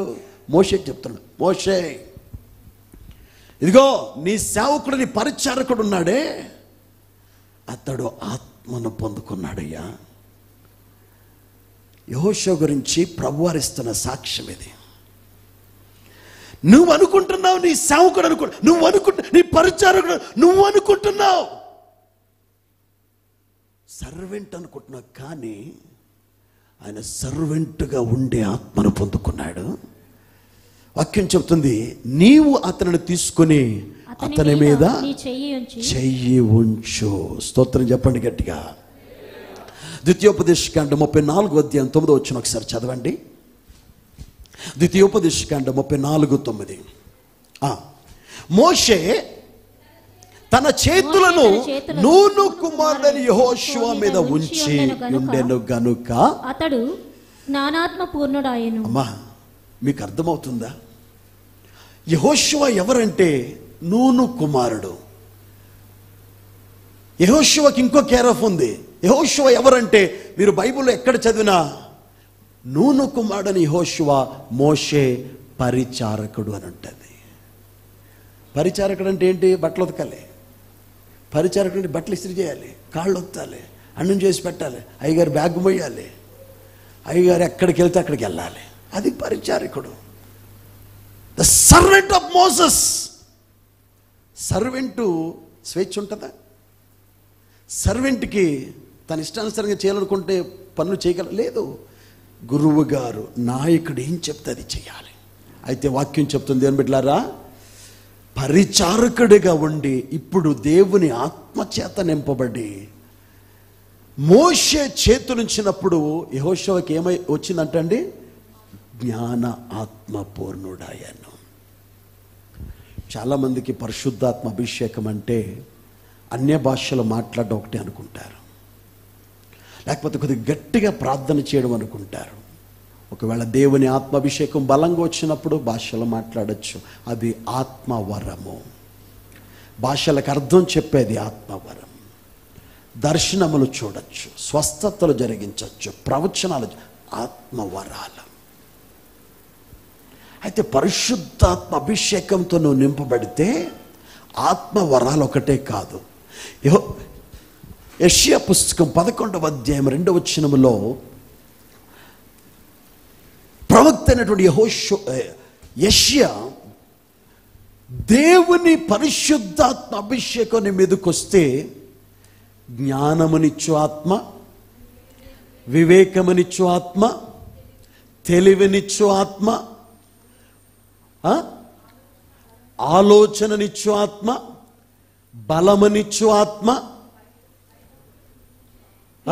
యెహోవా ఆత్మ యెహోవా ఆత్మ జ్ఞాన వివేకములకు ఆధారముగా దేవుని అందలి భయభక్తులు కలిగించు ఆత్మ. ఆ వచనాన్ని మీరు ముక్కలు ముక్కలుగా చదవాలి. తెలివినిచ్చు ఆత్మ, బలమునిచ్చు ఆత్మ, జ్ఞానమునిచ్చు ఆత్మ, ఇంకేంటండి, వివేచనిచ్చు ఆత్మ, ఆలోచనిచ్చు ఆత్మ, దేవుని ఆత్మ, దేవుని అందలే భయభక్తులు పుట్టించే ఆత్మ. అంటే ఒక వ్యక్తి పరిశుద్ధాత్మ చేత నింపబడితే ఇన్ని కార్యాలు ఆ వ్యక్తి జీవితంలో జరుగుతూ ఉంటాయి. దేవునికి స్తోత్రం చెప్పండి, చెప్పండి గట్టిగా. అందుకని యాకోబు అంటాడు, ఎవరికైనా జ్ఞానము కొదువుగా ఉంటే ఏం చేయాలంట? అడగాలి, అడగాలి. నువ్వు చదువుకున్న చదువు సంబంధించిన ఉద్యోగం వస్తే నువ్వు చేయాలని అనుకుంటా, కానీ పరిశుద్ధాత్మ అభిషేకం ఉంటే ఆ పని ఎలాగ చేయాలో పరిశుద్ధాత్మ దేవుడు నీకు బోధిస్తాడు. దేవునికి స్తోత్రం కలుగునగాక. ఈరోజు ఎంతమంది వివేచన కొరకు అడుగుతున్నారు? ఆ వివేచన నీకు కావాలంటే అభిషేకం చేత నింపబడు. ఆలోచన కావాలా? అభిషేకం చేత, ఆత్మ చేత నింపబడు. బలము కోసం ప్రార్థన చేస్తున్నావేమో, ఆత్మ చేత నింపబడు. ఇదిగో దేవుని అందరి భయభక్తులలో జీవించలేకపోతున్నావేమో, పాపాన్ని జయించలేకపోతున్నావేమో, దేవుని ఆత్మ చేత నింపబడితే, దేవుని పరిశుద్ధాత్మ శక్తి చేత నింపబడితే. యెహోషువ ఏమయ్యాడంటండి? చేయబెట్టగానే ఈరోజు తైలం పోసి ప్రార్థన చేస్తున్నప్పుడు ఆ బలం నీ మీదకి వచ్చును గాక, ఆ జ్ఞానం నీ మీదకి వచ్చును గాక, ఆ కావలసిన ఆలోచన దేవుడు నీకు చెప్పును గాక, ఆ దేవుని భయభక్తులు వచ్చును గాక, అవివేకము పోయి వివేకము వచ్చును గాక, దేవుని ఆత్మచేత నింపబడుదువు గాక, దేవుని భయభక్తుల్లో జీవించుదువు గాక. మొదటి మాట యెహోషువ అభిషేకంలో ఉన్న ఒక ప్రత్యేకత, ఒక మొదటి మాట, the Jashuva anointing helps you to inherit the promises of God. యెహోషువ అభిషేకము వాగ్దానములను స్వాధీనపరుచుకునేటట్టు సహాయం చేస్తాడు.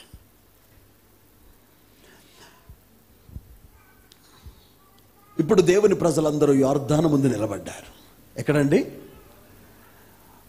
మోషే నాయకత్వంలో ఎర్ర సముద్రం ముందు నిలబడితే, యెహోషువ నాయకత్వంలో దేవుని ప్రజలు ఎక్కడ నిలబడ్డారండి? యొర్దాను ముందు నిలబడ్డారు. మోషేకి దేవుడు ఇచ్చిన అభిషేకం కర్ర చూపించి ప్రార్థించినప్పుడు ఎర్ర సముద్రం పాయలైంది. వెనక శత్రువులు తరుముకుంటూ వస్తున్నారు. ముందు సముద్రం. మన వాడిక భాషలో ఒక మాట ఉంటుంది, ఏంటండి? వెనక గొయ్య, ముందు నుయ్య. ఎటు వెళ్ళినా ప్రమాదమే. అట్టి పరిస్థితుల్లో దేవుని బిడ్డలు ఉన్నప్పుడు దేవుడు మోషేకి ఇచ్చినటువంటి అభిషేకము ద్వారా ప్రార్థించినప్పుడు ఎర్ర సముద్రం పాయలైంది. ఎర్ర సముద్రాన్ని పాయలు చేసిన వాడు యొర్దాను నదిని పాయలు చేయడా? చేస్తాడా లేదా? చేస్తాడా లేదమ్మా? దేవునికి స్తోత్రం చెప్పండి. దాని అర్థం ఏంటో తెలుసా? గత దినాల్లో నీ జీవితంలో దేవుడు అద్భుతం చేస్తే, ఇప్పుడు ఈ రోజున్న పరిస్థితిలో కూడా నా దేవుడు కార్యం చేస్తాడు. When God has done it yesterday, He will do it today. Amen. ఆయన గత సంవత్సరం నీ జీవితంలో అద్భుత కార్యములు చేశాడా? అక్కడ ఆగిపోడు. ఈ సంవత్సరంలో కూడా ఆయన చేస్తాడు. ఆయన చేయగలడు. ఆయన చేయబోతున్నాడు. నమ్మిన వారు స్తోత్రం చెప్పండి గట్టిగా. స్తోత్రం చెప్పండి గట్టిగా. ఈ యెహోషువ అభిషేకములో ఉన్న ప్రత్యేకత ఏంటంటే, దేవుని బిడ్డలారా, మోషేలో ఉన్న అభిషేకం అరణ్యములోకి తీసుకొస్తే, దేవుడు యెహోషువకి ఇచ్చిన అభిషేకం ఏంటో తెలుసా? వాగ్దాన దేశములోకి యెహోషువ నాయకత్వములో ప్రజలు నడిపించబడ్డారు. అందరూ చెప్పండి, నాకు యెహోషువ అభిషేకము కావాలి. పక్కన చెప్పండి, నీకు దేవుడు యెహోషువ అభిషేకం ఇచ్చును గాక. అంటే ఈ సంవత్సరంలో ఈ అభిషేకము ద్వారా నువ్వు వాగ్దానములో నెరవేర్పులోకి నడిపించబడదువు గాక. ఈ అభిషేకము ద్వారా వాగ్దానములను చూచుదువు గాక. ఈ అభిషేకం, యెహోషువ అభిషేకము ద్వారా ప్రతి వాగ్దానము నీ జీవితంలో 24లో నెరవేర్చబడును గాక. యెహోషువ పుస్తకం 1వ అధ్యాయం 2వ వాక్యం. కాబట్టి నీవు లేచి నీవును ఈ జనులందరూ ఈ యొర్దాను నది దాటి నేను ఇశ్రాయేలీయులకు ఇచ్చుచున్న దేశమునకు వెళ్ళుడి. నేను మోషేతో చెప్పినట్లు మీరు అడుగుపెట్టు ప్రతి స్థలము మీకు ఇచ్చుచున్నాను. అరణ్యమును ఈ లెబానోను మొదలుకొని మహానది అయిన యూఫ్రటీసు నది వరకు హిత్తీయుల దేశమంతయు. 5వ వచనం చదవండి అమ్మా. నీవు బ్రతుకు దినములన్నిటిను ఏ మనుష్యుడును నీ ఎదుట నిలవలేకయుండును. నేను మోషేకు తోడయుండినట్లు నీకును తోడయుండును. స్తోత్రం చెప్పుకుందాం గట్టిగా ఒకసారి. ఇప్పుడు దేవుడు యెహోషువకి ఇచ్చిన అభిషేకము ద్వారా ప్రభువు అంటున్నారు, యెహోషువ నువ్వు లేచి, యెహోషువ నువ్వు లేచి. ఈ 2వ తైలాభిషేక ఆరాధనలో పరిశుద్ధాత్మ దేవుడు నువ్వు ఉన్న స్థితిలోంచి నువ్వు లేవగలిగితే నిన్ను ఆయన అభిషేకించి ఆత్మతో నింపి వాగ్దానంలోకి నడిపిస్తాడు. స్తోత్రం చెప్పండి. పరిశుద్ధ గ్రంథములో 7 సార్లు లేచి లెమ్ము అనుంది. అబ్రహాముతో దేవుడు చెప్తున్నాడు, అబ్రహామా నువ్వు లేచి నీ ఇంటిని నీ వారిని విడిచి అంటాడు. యాకోబు సుక్కోతు, షెకెము దగ్గర ఉన్న సుక్కోతులో ఉన్నప్పుడు దేవుడేమో బేతేల్లో ఉండమంటే యాకోబు ఎక్కడ పెడతాడండి ఇల్లు? ఎక్కడ కడతాడండి ఇల్లు? చాలామంది దేవుని బిడ్డలు చేసే ఎక్స్ట్రాలు ఇలాగే ఉంటాయి. దేవుడు చెప్పింది ఒకటైతే చేసేది మరొకటి. బేతేల్లో ఇల్లు కట్టుకోమంటే యాకోబు ఎక్కడ కట్టుకున్నాడండి? సుక్కోతు లేక షెకెము దగ్గర కట్టుకున్నాడు. తద్వారా తన జీవితంలో ఒక కుమార్తె జీవితం ఏమైపోయిందండి? నాశనమైపోయింది. దానికి కారణం దీనా కాదు, యాకోబండి. తన కుమార్తె జీవితం నాశనం కావడానికి కారణం ఎవరండి? కుమార్తె కాదు, తండ్రి. యాకోబు కుమార్తె జీవితం నాశనం అయిపోయింది. బిడ్డలు నరహంతకులు అయిపోతుంటే ప్రాణభయంతో గజ్జ వణికిపోతుంటే అప్పుడు ప్రభువారు అంటాడు, యాకోబు నువ్వు లేచి మూడో వ్యక్తి పరిశుద్ధ గ్రంథములో 7 సార్లు దేవుడు చెప్పాడు నువ్వు లేచి లేచి లేచి అని. మూడో వ్యక్తి ఎవరో తెలుసా? శాస్త్ర గ్రంథమును నీవు బోధింపక తప్పిపోకూడదు. దానిలో వ్రాయబడిన వాటన్నిటి ప్రకారము చేయుటకు నువ్వు జాగ్రత్త పడునట్లు దాన్ని ధ్యానించిన ఎడల నీ మార్గము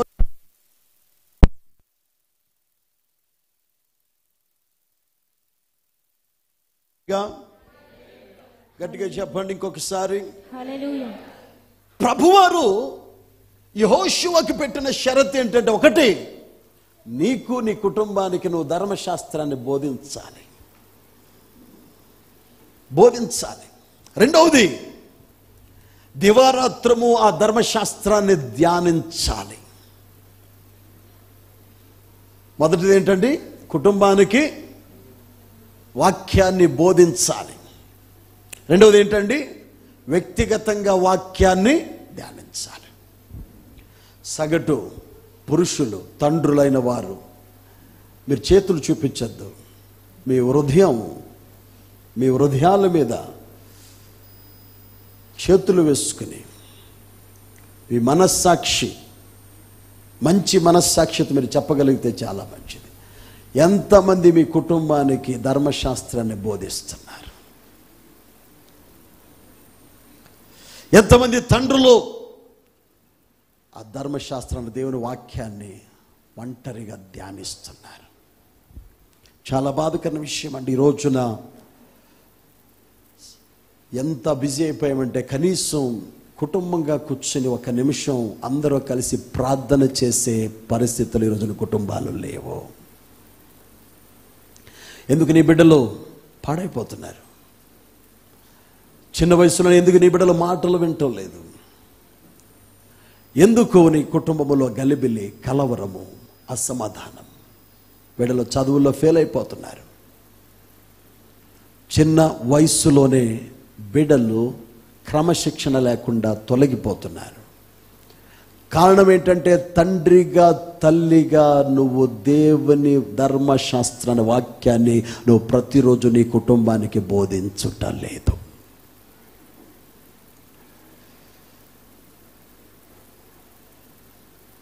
నువ్వు ధ్యానించకపోతే నువ్వు బోధించలేవు. నేను బిడ్డలారా, ఇక్కడ 1 గంట నేను వాక్యం చెప్పాలంటే కొన్ని గంటలు ఈ వాక్యాన్ని నేను ధ్యానించాలండి. మీరు అనుకుంటారు ఎక్కడో రెడీమేడ్గా శర్మలు ఉంటే తీసుకొచ్చి చెప్తే అది నీకు అర్థం కాదు, నాకు అర్థం కాదు. ఈ ఆదివారం ఏం చెప్పాలో నేను ఎన్నో పనుల్లో తీరిక లేకుండా ఉన్నా కూడా 4-5 రోజుల నుంచే నేను సిద్ధపడుతూ ఉన్నాను. దేని బిడ్డలారా, ధ్యానించడం, బోధించడం. JCRCలో ఉన్నటువంటి ప్రతి తండ్రి, ప్రతి తల్లి జాగ్రత్తగా ఉండండి. నీ బిడ్డలకు అన్నం పెడతావో లేదో నాకు తెలీదు, కానీ దేవుని వాక్యాన్ని చెప్పకుండా వాళ్ళని ఇంట్లోంచి బయటికి పంపించద్దు. వాళ్ళు తిరిగి ఇంటికి వచ్చిన తర్వాత నిద్రకే ఉపక్రమించద్దు. ఈరోజు చాలామంది తల్లులు, తండ్రులు ఏం చెప్తున్నారంటే, ఎక్కడ పాస్టర్ గారు అసలు ఎక్కడ ఖాళీ అండి, నైట్ షిఫ్ట్లు అండి, రోజు షిఫ్ట్లు అండి, వీళ్ళు ఈ పిల్లల్ని చదివించలేకపోతున్నాడు, నాకు వచ్చే ఆదాయం సరిపోవట్లేదండి. ఇంకేమిటండి, ఇక భార్య ఆడవాళ్ళ పరిస్థితి ఏంటంటే ఇక కిచెన్ దెయ్యం పెట్టుకుంది వీళ్ళకి. ఏం దెయ్యమండి? ఆ కిచెన్లోనే తిరుగుతూ ఉంటారు. కిచెన్ దెయ్యం చేసింది, తోమిందే, వండిందే. కొంతమందికి పని మనిషి గిన్నెలు తోమితే ఇష్టం కాదు. ఆమెను దోమిస్తారు, మళ్ళీ డబ్బులు ఇచ్చి. ఆమె వెళ్ళిపోతే మళ్ళీ వీళ్ళు దోముకుంటూ ఉంటారు. ఇంకా ఆ పాటి దానికి డబ్బులు ఇవ్వడం ఎందుకు ఆవిడకి? అలాగని చెప్పి పని మనిషి వద్దని, పని మనిషి ఉండాలి. మళ్ళీ వీళ్ళ పని కట్టుకుని రోజంతా పని చేసుకురావాలి. నీకేదో దెయ్యం పట్టుకుంది, అతి శుభ్రం అనే దెయ్యం పట్టుకుంది. కడిగిందే కడుగుతూ ఉంటారు.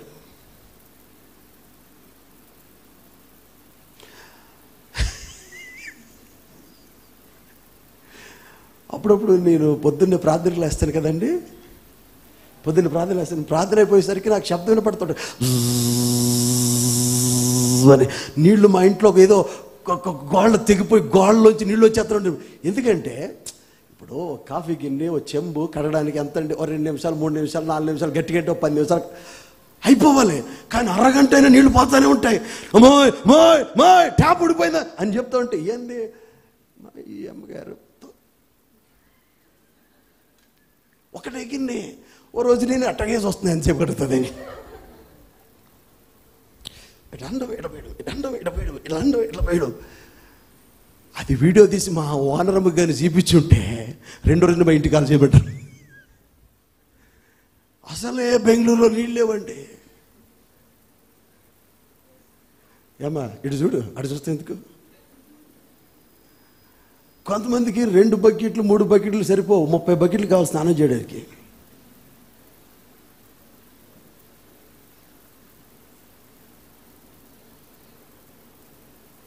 ఇక తల్లిదండ్రులు ఖాళీ లేదండి, పనికి పని పని పని.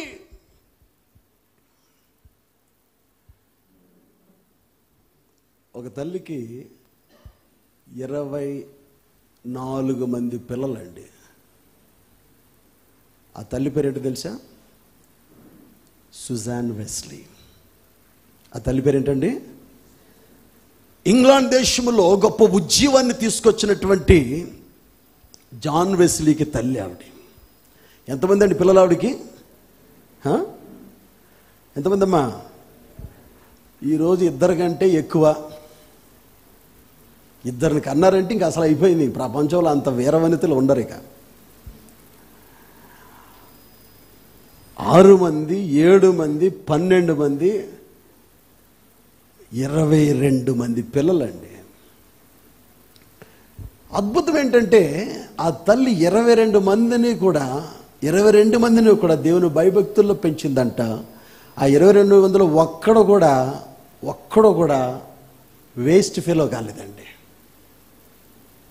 మీరు వెళ్ళండి, గూగుల్లో సెర్చ్ చేయండి, సుజాన్ వెస్లీ చిల్డ్రన్ అని కొట్టండి.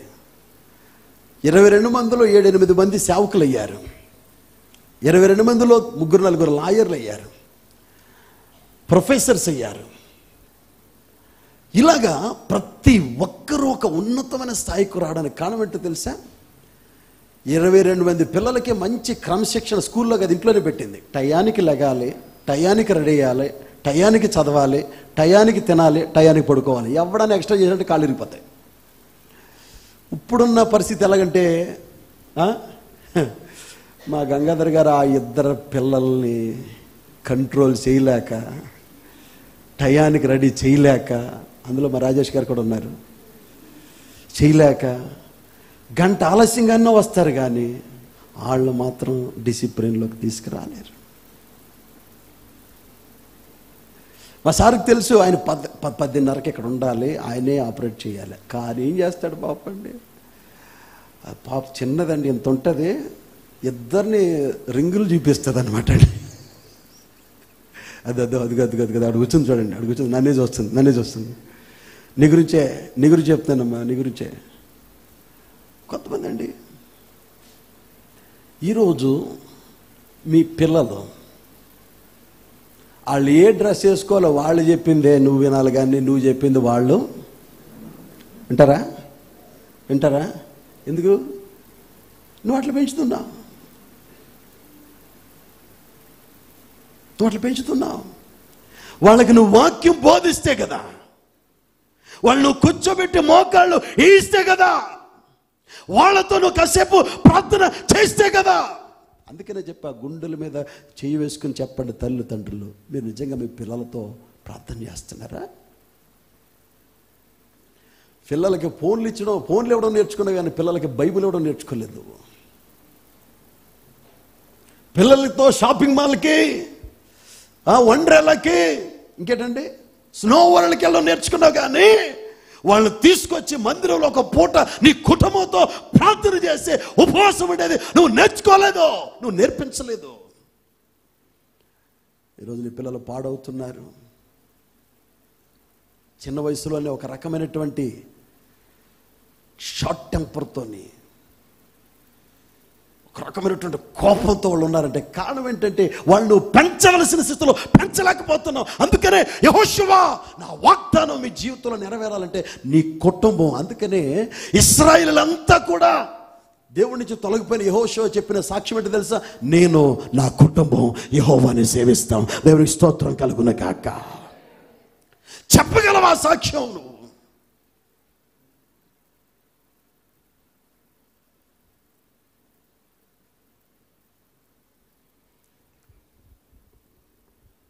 సహోదరి సహోదరుడా, ఈ సంవత్సరంలో యెహోషువ అభిషేకము ద్వారా నువ్వు వర్ధిల్లాలి అంటే,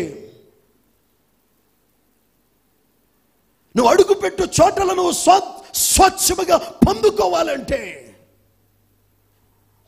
ఈరోజు నుంచి ఒక తీర్మానం చేసుకో.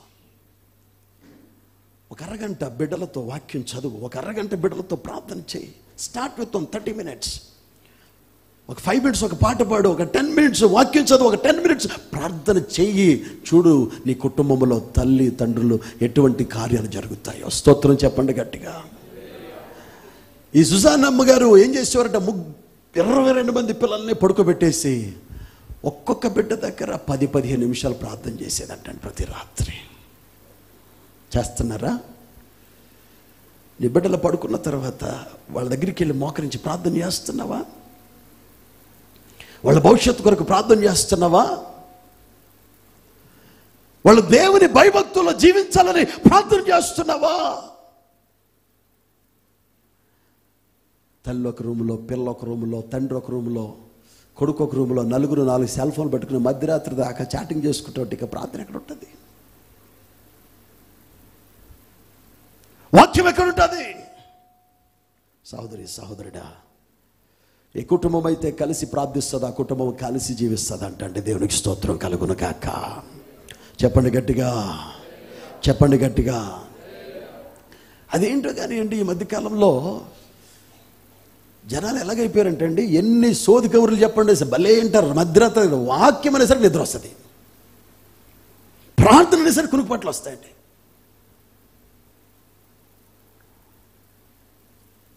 పిల్లలు మీరు షాపింగ్ మాల్ తీసుకెళ్ళి నిద్రపోతారని చూడండి.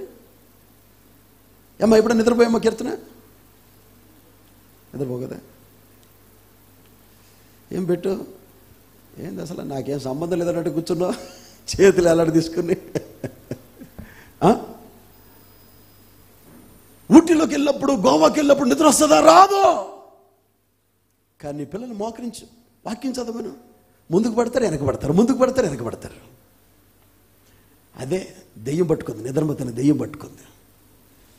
ఒక్కసారి అట్లోసి కాల్చి ఒక్కసారి సురకేస్తే ఇంకొకసారి వెనక్కి పడరు, ఏమా ముందుకి పడరు. స్తోత్రం చెప్పండి గట్టిగా. ఒకసారి ఇర్మియా అంటాడు, ఇర్మియాతో ప్రభువు అంటారు, ఇదిగో దేశాల్ని కదిలించడానికి, రాజులు దించడానికి, కూర్చోబెట్టడానికి, వెరగొట్టుటకు, కట్టుటకు నిన్ను పంపుతున్నాను. అయ్యో నాకంత పని ఏంటయ్యా నాయన, నాకంత అభిషేకం వద్దు నాయన, నాకు అలాంటి తెలియదు. నేను ఎవనొస్తునంటే వాక్యం చెప్తుంది. ఇర్మియా పుస్తకం 1:9 అప్పుడు యెహోవా చేయి చాపి నా నోరు ముట్టి ఇలాగ సెలవిచ్చెను, ఇదిగో నేను నీ నోట నా మాటను ఉంచి ఉన్నాను. దేవుని బిడ్డల నోట ఏముండాలంట? దేవుని మాట. స్టీఫెన్సన్ గారు ఒక పాట రాశారు, నీ మాట నా పాటగా పాడనా అనుక్షణం. ఎన్నిసార్లు ఒక రోజులో, ఒక గంటలో, ఒక అరగంటలో ఎన్నిసార్లు దేవుని మాట మాట్లాడుతున్నావు, ఎన్నిసార్లు లోకపు మాటలు మాట్లాడుతున్నావు. చర్చిలో నీ భాష ఎలాగ ఉంటుంది, ఇంట్లో మన భాష ఎలా ఉంటుంది. నేను అమెరికాకి వెళ్ళినప్పుడు ఒక కుటుంబాన్ని విజిట్ చేస్తూ ఉంటానండి. షిబోయిగన్ ఫాల్స్ అని ఒక ప్రాంతం ఉంది, ఒక చిన్న పల్లెటూరు అండి. I love that small village, ఎందుకంటే చాలా న్యాచురల్గా ఉంటుందండి. అక్కడ ఉన్నటువంటి డానియల్ పియర్స్ అనేటువంటి ఒక స్నేహితుడు దాదాపు 100 ఎకరాల్లో ఉంటుందండి ఆయన పొలం అంతా 100 ఎకరాలు. అమెరికాలో 100 ఎకరాలు అంటే పెద్ద గొప్ప విషయం కాదు, మీరు బాధపడకండి. మనకి ఇక్కడ పెద్ద విషయం. అమెరికాలో 1000 ఎకరాలు 2000 ఎకరాల్లో కూడా ఉంటారు వాళ్ళు. ఈ ఫామ్ హౌస్ అనమాట అది, అక్కడే ఉంటారు. 9 మంది పిల్లలు అండి వాళ్ళకి. నేను ఎన్నో సంవత్సరాల నుంచి వాళ్ళ ఇంటికి వెళ్తున్నాను. ఒక్కసారి ఆ 9 మంది పిల్లలు కేకలేసుకోవడం కానీ, అరవడం కానీ, తిట్టుకోవడం కానీ చూడలేదండి. 9 మంది పిల్లలు. ఇంకా అద్భుతం ఏంటి తెలుసా, 2 పిల్లలు స్కూల్కి పంపించి తీసుకురావడానికి 30 తిప్పలు 3 ఏర్లు నీళ్లు తాగుతున్నారు ఈ రోజున తల్లిదండ్రులు. 9 మంది పిల్లల్ని ఇంట్లోనే చదివించింది ఆవిడ. తల్లిలో ఒకసారి స్తోత్రం చెప్పండి. హోమ్ స్కూల్ అనేటువంటి ఆప్షన్ ఉంది అమెరికాలో. పిల్లల్ని నువ్వు స్కూల్కి పంపించకుండా స్కూల్లో జాయిన్ చేస్తావు, కానీ తల్లిదండ్రులు నేర్పిస్తామంటే ఇంట్లోనే మీకు లెసన్స్ పంపించేస్తారు ఈమెయిల్లో రోజు. అవి మీరు పిల్లలకు బోధించాలి, పరీక్షలు అక్కడ రాస్తారు. అలాంటి ఆప్షన్ ఉంటే మా వాళ్ళు అసలు స్కూల్కి వెళ్ళరు, పరీక్షలకు కూడా వెళ్ళరు. ఎందుకంటే వీళ్ళ అమ్మ మాట వింటే కదా తెలుసు చదివేది. 9 మంది హోమ్ స్కూల్ అండి. నేను ఆ తల్లిలో చూసి నేర్చుకున్నది ఏంటంటే, ఆ తల్లి, ఆ పిల్లోడు, ఆ పాప చిన్నపిల్లండి, చిన్న పిల్లక నుంచి పెద్ద యూనివర్సిటీలో చదువుతున్న పిల్ల వరకు ఉన్నారండి వయసులో. చిన్న పిల్ల వచ్చి ఏదైనా ఏడిస్తే చెప్తే ఆ పిల్లకి ఎలా చెప్తుందంటే, ఎంత నేర్పరికి చెప్తాదంటే, ఇక మళ్ళీ క్రాంకీగా ఆమె మాట్లాడదు. ఆ పాప నార్మల్ అయిపోద్ది. అది ఆ తల్లిలో ఉన్న నైపుణ్యత, దేవుని భక్తి. అంతమంది పిల్లలు పెట్టుకుని వాళ్ళకి గుర్రాలు ఉన్నాయి, గాడిదలు ఉన్నాయి, వాళ్ళకి అన్ని జంతువులు ఉన్నాయండి మొత్తం. అందుకే నేను లైక్ చేస్తాను. వాళ్ళ ఇంటికి వెళ్తే ఏదో ప్రపంచంలో ప్రకృతి నిలయంలోకి వెళ్ళినట్టు ఉంటుంది అనమాట. గొర్రెలు ఉన్నాయి, మేకలు ఉన్నాయి, పాలు తీస్తారు. ఈ పిల్లలే, వాళ్ళకి పని మనిషి లేరు, ఆ ఫామ్ హౌస్ని క్లీన్ చేస్తారండి. వాళ్ళు ఒక్క వస్తువు బయట కొనరండి, వాళ్ళే మేకపాలతో సబ్బులు చేస్తారు, క్రీములు చేస్తారు, నూనెలు చేస్తారు.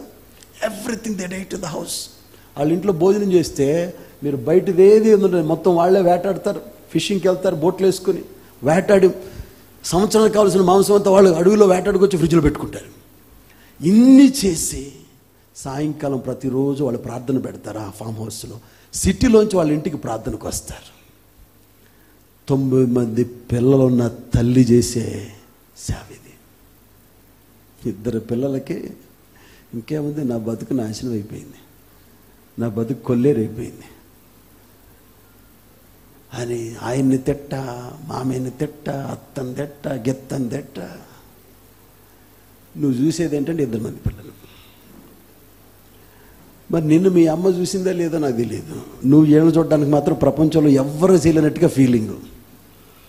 మరి నేనెవరు చూశారు? నేనెవరు చూశారు కదా, నిన్ను కూడా అలా చూసి ఉంటే. నజరేయుడైన యేసు నామములో దేవుని అందలే భయభక్తులు కలిగిన తల్లిదండ్రులు దేవుడి సంవత్సరంలో JCRCలో లేవనెత్తును గాక. కుటుంబాన్ని భయభక్తుల్లో నడిపించుకునే తల్లిదండ్రులుగా చేయను గాక. వాక్యముతో ప్రార్థనతో ప్రతి కుటుంబాన్ని దేవుడు నింపును గాక. స్తోత్రం చెప్పండి గట్టిగా, చెప్పండి గట్టిగా. చివరి మాట, 3వ మాట చెప్పి నేను ప్రార్థన చేస్తాను. సమయం అయిపోయింది కూడా. యెహోషువ అభిషేకంలో ఉన్నటువంటి 3వ మాట, when others fear you will thrive. యెహోషువ అభిషేకం ఇతరులు భయపడుతుంటే నువ్వు దూసుకుపోతా ఉంటావు ముందుకి. అది యెహోషువ అభిషేకంలో ఉన్న ప్రత్యేకత. స్తోత్రం చెప్పండి గట్టిగా ఒకసారి. యెహోషువ పుస్తకం 3వ అధ్యాయము 7వ వాక్యం చదవండి. అప్పుడు యెహోవా యెహోషువతో ఇట్లా నేను మోషేకు తోడయుండునట్లు నీకును తోడయుండునని ఇశ్రాయేలీయులందరూ ఎరుగునట్లు నేడు వారి కన్నుల ఎదుట నిన్ను గొప్ప చేయ మొదలుపెట్టెదను. మీరు యోర్దాను నీళ్ల దరికి వచ్చి యోర్దానులో నిలువుడని నిబంధన మందస్సమును మోయు యాజకులను ఆజ్ఞాపించుము. కాబట్టి యెహోషువ చదవండమ్మా. వారితో ఇట్లా నేను సర్వలోకనాథుని నిబంధన మందస్సము మీకు ముందుగా యోర్దానును దాటబోచున్నది కనుక జీవము గల దేవుడు 13 చదవండమ్మా. సర్వలోకనాథుడగు యెహోవా నిబంధన మందస్సము యాజకుల అరకాళ్ళు యోర్దాను నీళ్లను ముట్టగానే యోర్దాను నీళ్లు అనగా ఎగువ నుండి పారు నీళ్లు ఆపబడి ఏకరాశిగా. అందరూ చెప్పండి పక్కన వాళ్ళతో, you shall be a great person. You will అంటే కొద్దిగా డౌట్, ఎందుకంటే కొంతమందికి విల్లు లేదు గిల్లు లేదు. అందుకని నువ్వు చెప్పేసాయి, డైరెక్ట్గా చెప్పేసాయి, you shall be a great person. ఎందుకంటే అందులో మరి తేడా లేదనమాట, నువ్వు అయిపోవాలంతే. ఆమేన్. నువ్వే చెప్పనంటుంది, అందుకని అడుగుతున్నాడు ఎందుకు చెప్పమని. అడిగారా? చెప్పావమ్మా? అది చెప్పాలి మరి. చెప్పండి, I will be a great person. చెప్పండి, I shall be a great person. ఎప్పుడైతే నీ కుటుంబంగా దేవుని సన్నిధిలో వాగ్దానాన్ని, వాక్యాన్ని ధ్యానం చేసి ప్రార్థిస్తావో, దేవుడు నిన్ను, నీ కుటుంబాన్ని గొప్ప చేయడం ప్రారంభిస్తాడండి. రూట్ ఎంత గట్టిగా ఉంటే ఫ్రూట్ అంత బాగుంటుందంట. అర్థమైందండి? రూట్ అంటే తెలుసు కదా, రూట్. వేరు బలంగా ఉంటే చెట్టు దిట్టంగా ఉంటుంది. చాలామంది కుటుంబాలకి ఈ ఆత్మీయ జీవితం అనే వేరు సరిగా లేదు. ఎంత లోపలికి వేరు తన్నుతావో అంత దృఢంగా ఆ చెట్టు నిలబడుతుంది. నేను ఒకసారి ఏ చెట్టు అండి, ఖర్జూరపు చెట్టు గురించి వాక్యం చెప్పాను, యూట్యూబ్లో ఉంటుంది చూడండి వెళ్ళి. ఆ చెట్టులో ఉన్న ప్రత్యేకత ఏంటంటే, ఎంత భయంకరమైన తుఫాను వచ్చినా ఆ చెట్టు కిందకి పడదు. ఆ చెట్టులో ఉన్న ప్రత్యేకత ఏంటే, ఎంత తుఫాను వచ్చినా అలాగ నేల కొంగిపోద్దంటండి. చాలామంది అనుకుంటారు ఇంకేముంది, ఇరిగిపోయింది, పడిపోయింది అనుకుంటారు. కానీ ఆ తుఫాను అయినాక మళ్ళీ పైకి వస్తుందంట. అది ఖర్జూరపు చెట్టులో ఉన్న ప్రత్యేకత, ద పామ్ ట్రీ. ఈరోజు దేవుని బిడ్డలు, ఆ రూట్, ఆ వేరనేది బలంగా ఉంటే కొన్ని సందర్భాల్లో నువ్వు బలహీనపడచ్చు. కొన్ని సందర్భాల్లో తుఫానులు, కొన్ని సందర్భాల్లో రోగాలు, వ్యాధులు, అప్పులు, కష్టాలు, సమస్యలు నిన్ను బాగా కిందకి దించేయచ్చు. అయినా కూడా మళ్ళీ నువ్వు నిలబడతావు. దేవునికి స్తోత్రం కలుగును గాక. ఆకు వాడక తన కాలమందు ఫలమిచ్చే ఒక చెట్టు ఇది. ఎందుకు? The route is strong. ఏంటండి రూట్ స్ట్రాంగ్గా ఉంటే నువ్వు ఫ్రూట్ఫుల్గా ఉంటావు. స్తోత్రం చెప్పు గట్టిగా. ఎప్పుడైతే నీ ఆధ్యాత్మిక జీవితం, నీ కుటుంబం, నువ్వు బలంగా ఉంటావో, నా దేవుడు శత్రువులు ఎదుట నీకు భోజనపు బలాన్ని సిద్ధపరుస్తాడు. అది గొప్ప చేయడం అంటే. శత్రువులు చూచి సిగ్గుపడేటట్టు చేస్తాడు. అది గొప్ప చేయడం అంటే. దేవునికి స్తోత్రం కలుగునగాక. శత్రువులు చూచి సిగ్గుపడేటట్టుగా ఒక శుభకరమైన ఆనవాళ్ళకి ఇస్తాడు. అది గొప్ప చేయడం అంటే. అది గొప్ప చేయడం అంటే. దేని బిడ్డలారా, అందుకనే పేతురు గారు అంటారు, పేతురు పరిశుద్ధాత్మతో నిండినవాడా ఇట్లా నేను, ప్రజలారా, అధికారులారా, పెద్దలారా,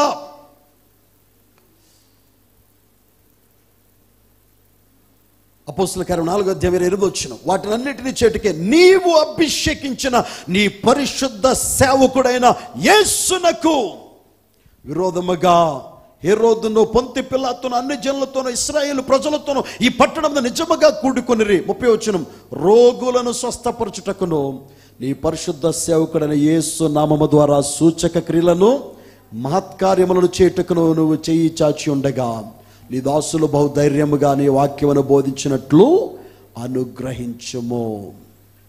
ఈ అభిషేకము యేసుప్రభువు వారు పరిచయాన్ని ప్రారంభించినప్పుడు మొట్టమొదట ఆయన చదివిన వాక్యం ఏంటండి? యెషయా పుస్తకము 8వ అధ్యాయం. యెహోవా ఆత్మ నా మీద ఉన్నది, దీనులకు సువార్త ప్రకటన. దేని పెట్టారా? యెషయా 60. దేవుని ఆత్మ చేత ప్రభు నింపబడటం వలన ఆయన ఈ ప్రపంచంలోనే గొప్పవాడైపోయాడండి. మరియతో గాబ్రియేలు దూత ఏమని చెప్తే తెలుసా? He shall be great. మరియతో దేవుని గాబ్రియల్ చెప్పిన మాట ఏంటండి? Your son will be a great person. గొప్పవాడై అని ఉంటుంది తెలుగులో. ఆ గొప్పతనం నీ జీవితంలోకి, నా జీవితంలోకి రావాలి. ఏమిట్లారా, ఈరోజు నువ్వు ఉన్న స్థితి శాశ్వతం కాదు. నువ్వు దివారాత్రములు దేవుని వాక్యాన్ని ధ్యానిస్తే, ప్రార్థిస్తే, నువ్వు చూస్తూ ఉండగానే గొప్పవాడవుతావు. దేవునికి స్తోత్రం కలుగునగాక. హల్లెలూయా. నీ బిడ్డలు నువ్వు చూస్తూ ఉండగానే నీ బిడ్డలు నీ కళ్ళెదుటి ఉన్నతమైన స్థానానికి వస్తారు. దేవునికి స్తోత్రం కలుగునగాక. లేచి నిలబడదామండి, లేచి నిలబడదాం. ఇచ్చాడు అభిషేకం నీ జీవితంలోకి రావాలి. ఈరోజు తన కుటుంబాన్ని దైవ భక్తిలో నడిపించుకోగల అభిషేకం దేవుడు యెహోషువకి ఇచ్చాడు. అందుకనే జీవితంలో చివరి గడియలో యెహోషువ చెప్పిన సాక్ష్యం, నేను నా కుటుంబ దేవుణ్ణి సేవిస్తాను. ఎలా జరిగింది?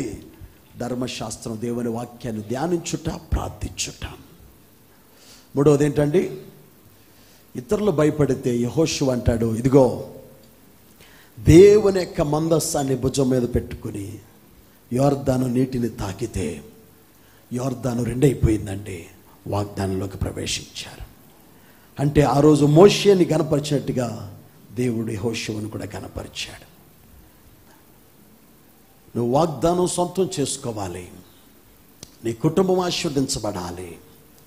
నువ్వు వాగ్దాన దేశంలోకి నడిపించబడి వాగ్దానముల నెరవేర్పు ద్వారా ఘనత నొందిన వాడిగా, గొప్పవాడిగా నువ్వు ఉండాలని ప్రభువారు కోరుకుంటున్నారు.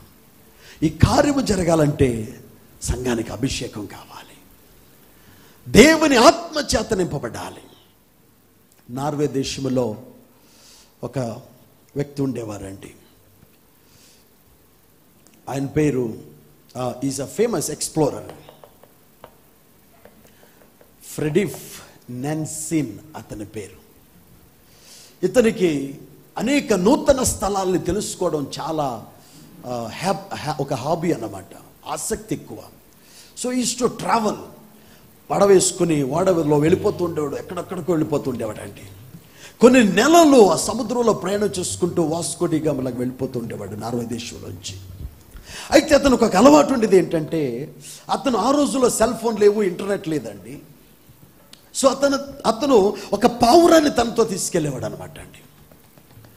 ఈ పావురాలు ఏం చేసేవాడంటే, ఒక నెల తర్వాత ఒక పావురానికి కాలుకి ఒక లెటర్ రాసి దానికి కాలుకి కట్టేసి ఆ పావురాన్ని వదిలిపెట్టేసేవాడంట అండి. ఆ పావురం అతను ఎన్ని వందల వేల మైళ్ళ దూరంలో ఉన్న పావురం ప్రయాణం చేసి వాళ్ళ ఇంటికి వచ్చి వాలేదంట పావురం. ఆ పావురం ఎప్పుడు వస్తుందో అప్పుడు ఆ భార్య ఆ పావురాన్ని పట్టుకుని ఆ లెటర్ విప్పి చూసేదంట. Okay, my husband is safe, my husband is safe. పావురం ఇంటికి రావడం ద్వారా భార్య తెలుసుకుంటుంది ఏంటండి, తెలుసుకునే విషయం ఏంటి, నా భర్త క్షేమంగా ఉన్నాడు. ఇప్పుడు ఈ భూమి మీద పావురాకారములో పావురమునకు సాదృశ్యమైన పరిశుద్ధాత్మను ఎందుకు పెట్టాడు తెలుసా? పరమ తండ్రి నీ కొరకు పరలోకాన్ని సిద్ధపరిచాడు. నువ్వు సేఫ్గా అక్కడికి వెళ్ళాలి. దేవునికి స్తోత్రం కలుగునగాక. పావురం రావడం వల్ల భర్త బతికున్నాడన్న సమాచారాన్ని తెలిసేదే. అలాగే పరిశుద్ధాత్మ చేత నింపబడితే నువ్వు సేఫ్గా ఎక్కడికి చేరతావు. అందుకనే విమోచన దినము వరకు మీరు ఆత్మ చేత ఉద్ధరించబడారు. అంటే నిన్ను నన్ను ఆయన సన్నిధికి పరలోకానికి చేర్చడానికి పరిశుద్ధాత్మ దేవుడు దివారాత్రులు పనిచేస్తున్నాడు. హల్లెలూయా. కళ్ళు మూసుకొని ప్రార్థన చేసుకుందాం. Thank you lord, thank you lord, thank you lord, thank you lord, thank you lord, thank you lord. హల్లెలూయా. నీ రక్తధారలే ఇలా పాపి కషాయ బీచును, పరిశుద్ధ తండ్రి పాపిని కడిగి పవిత్ర పరచుము. పరిశుద్ధ తండ్రి పాపిని కడిగి పవిత్ర పరచుము. నీ రక్తమే నన్ను శుద్ధీకరించు. నీ రక్తమే నా పానము. నీ రక్తమే నన్ను శుద్ధీకరించు. నీ రక్తమే నా పానము. నీ రక్తధారలే ఇలా పాపి కషాయం వీచును. నీ రక్తధారలే ఇలా పాపి కషాయం వీచును. పరిశుద్ధ తండ్రి పాపిని కడిగి పవిత్ర పరచును. పరిశుద్ధ తండ్రి పాపిని కడిగి పవిత్ర పరచును. నన్నెంబడించు సైతాను, నన్నెదరించు సైతాను, నన్ను వెంబడించు సైతాను, నన్నెదరించు సైతాను. తును మాడేది నీ రక్తము, దాహించేవి నీ రక్తమే.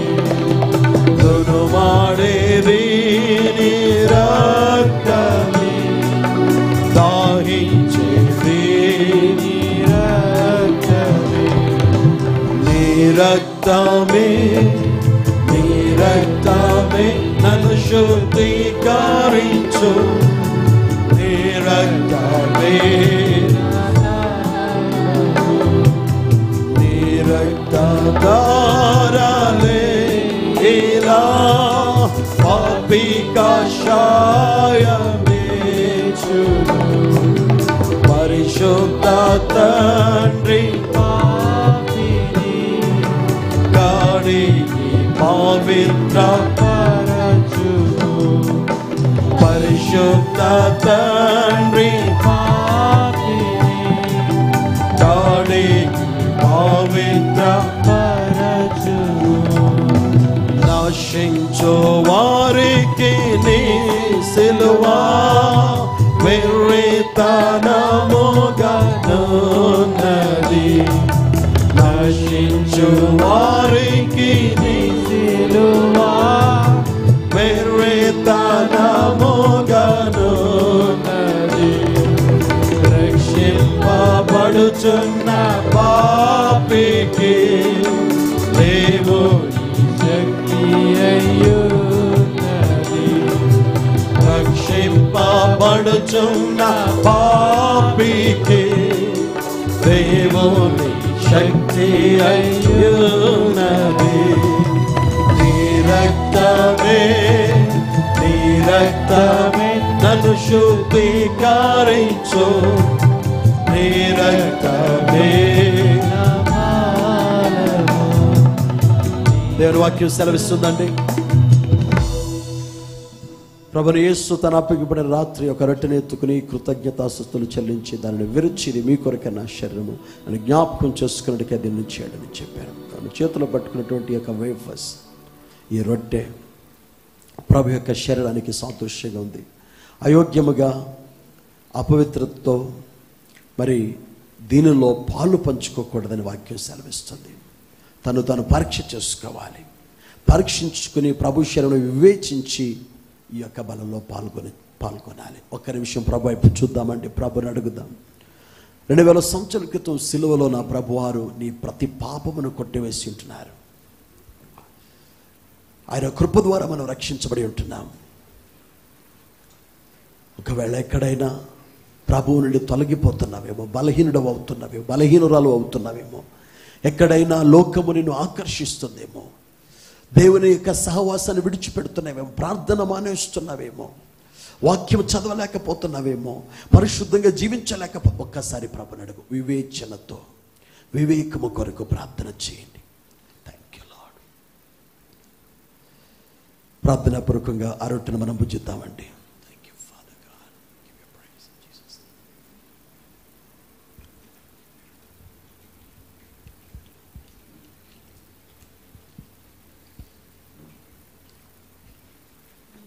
ఆ ప్రకారమే భోజనాన్ని పింపడైన పాత్రను ఎత్తుకుని, ఈ పాత్ర నా రక్తంలోని క్రొత్త నిబంధన, మీరు దీనిలో త్రాగినప్పుడు నన్ను జ్ఞాపకము చేసుకున్నట్టుకైతే నేను చేయడం అని చెప్పాను. ఈ యొక్క కప్పులో ఉన్నటువంటి, ఎంబలంలో ఉన్నటువంటి ద్రాక్షరసం ప్రభు యొక్క ప్రశస్తమైన, నిష్కళంకమైన, పరిశుద్ధమైన రక్తానికి సాదృశ్యంగా ఉంది. ఆ ప్రశస్త రక్తము ద్వారా నీకు భద్రత, పాపక్షమాపణ, విమోచన, ఆశీర్వాదం నీ సొంతం అవుతుంది. దేవునికి కృతజ్ఞతాస్తుతులు చెల్లించి ఆ పాత్ర నుండి పానం చేద్దాం. Thank you lord. Thank you. Give you praise.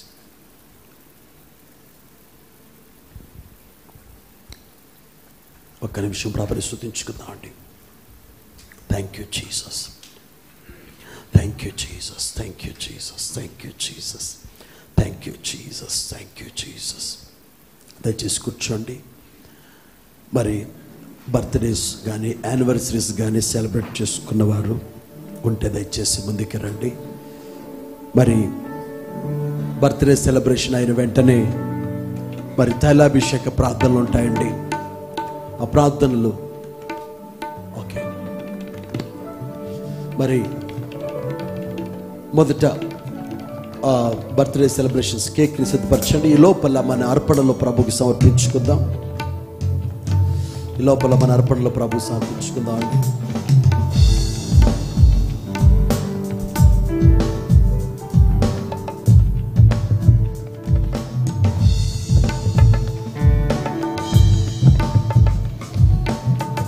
నీవే నా శ్రావ్య సదనం.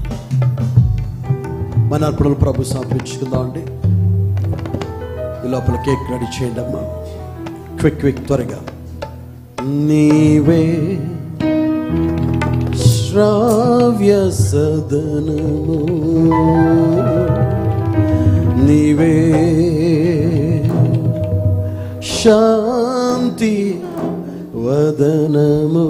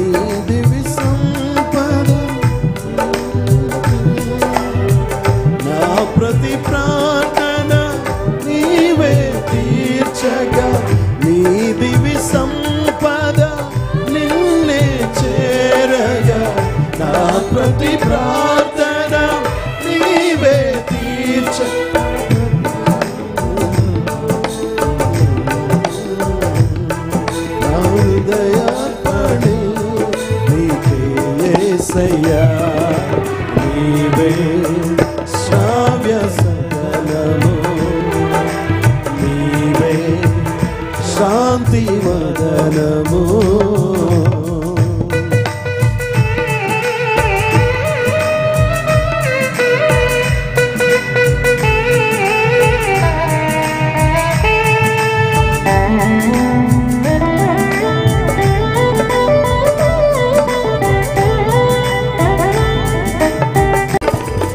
విరజిమ్మేనపై కృపణగణా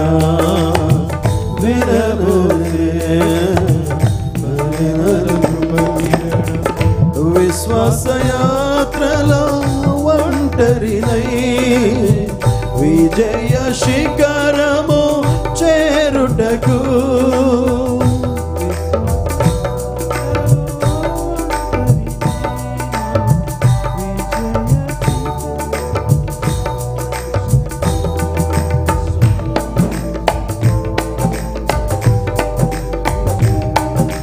బలపరచే నడిపించే నా యేసయ్యా నీవే శ్రావ్య సదనము నీవే శాంతి వదనము.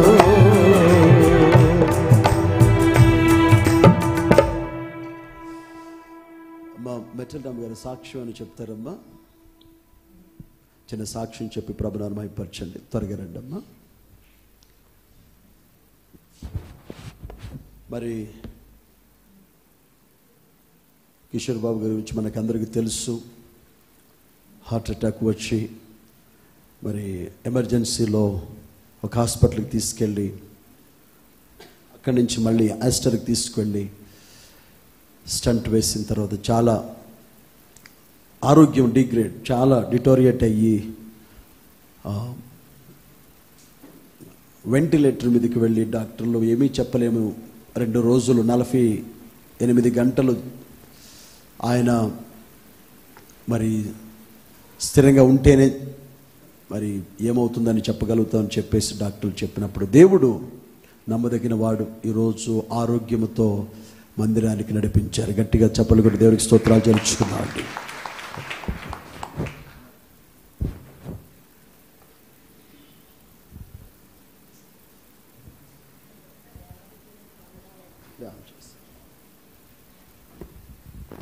చెక్ మొదటగా దేవాది దేవునికి వందనాలండి. అలాగే మన ప్యారిస్ పాస్టర్ గారికి నా వందనాలు. సంఘాన్ని అంతటి JCRC ఫ్యామిలీకి నా వందనాలండి. 18వ తారీఖు నైట్ 19వ తారీఖున మేము రాజమండ్రి వెళ్ళాలండి. రిజర్వేషన్ అయిపోయింది. మా హస్బెండ్ రమ్మంటే పిల్లోడి దగ్గర నేను ఉంటాను, మీరు వెళ్ళిపోండి అన్నారు.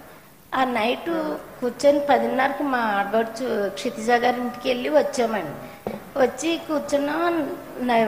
నాకు గ్యాస్ పెయిన్ వస్తుంది అమ్మాయి అన్నారు. చాలాసేపు చూసామండి. చూసి ఇంకా హాస్పిటల్కి వెళ్దాం డాడీ అనేసి మా అబ్బాయి హాస్పిటల్కి అని తీసుకెళ్ళి ఒక ఇంజక్షన్ చేయించి తీసుకొచ్చేస్తాను, ఏం ప్రాబ్లం లేదు డాడీ అని చెప్పి కిందకు వచ్చేటప్పటికి ఇంక ఈయన అంటున్నారు అనమాట అండి, నాని నేను నొప్పి తట్టుకోలేకపోతున్నాను రా, సారీ రా, నాకు సారీ అంటున్నారండి.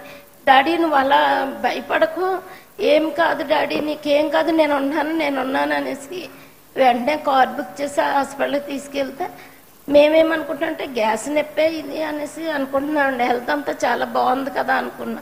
తీరా అక్కడికి వెళ్ళేటప్పటికి ఈయన కండిషన్ ఏమీ బాగాలేదు, మీరు వెంటనే పెద్ద హాస్పిటల్కి తీసుకెళ్ళిపోండి అన్న. మేమన్నాను డాక్టర్ గారితో చెప్తున్నాను ఇదేం కాదండి అంటే, లేదమ్మా ఆయన పరిస్థితి ఏమీ బాగాలేదు అన్నారు. వెంటనే ఆస్ట్రాకి తీసుకెళ్తే మేము చెప్పలేము, 48 hours గడవాలి అన్నారు. ఇంకా మా బాబు కూడా ఉన్నాడని నాకు కూడా తెలీదు, మమ్మల్ని ఎవరిని రానివ్వలేదు. వెంటనే మా ఆడపడిచికి ఫోన్ చేస్తే భార్య భర్తలు ముందు మా మేనల్లుడు వచ్చాడండి. నిజంగా రెహాన్ వచ్చి ఆ అబ్బాయి కూడా ఉండి హాస్పిటల్కి దేవుని కృప వల్ల దేవుడు వాక్యం సెలవిచ్చింది కదండి, ఒక మార్గం మూయబడితే 9 మార్గాలు తెరుస్తారండి. దేవుడు నా పట్ల నిజంగా ఆ కుటుంబాన్ని నాకు తోడుగా ఇచ్చి ఈ రోజున మీ అందరి ప్రార్థనల వల్ల నా భర్తను మీ సన్నిధానంలో తీసుకొచ్చానండి.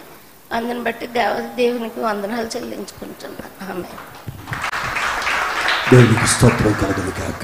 రండి, ఈ వారంలో బర్త్డేస్ సెలబ్రేట్ చేసుకునే వాళ్ళు మా సంపూర్ణమ్మ గారు రావాలి, సిస్టర్ రూత్ గారు రావాలి, ఇంకెవరైనా ఉన్నారండి ఈ వీక్లో, ఈ వారంలో ఇంకెవరైనా బర్త్డే సెలబ్రేట్ చేసుకుంటూ ఉంటే దయచేసి ముందుకు రండి.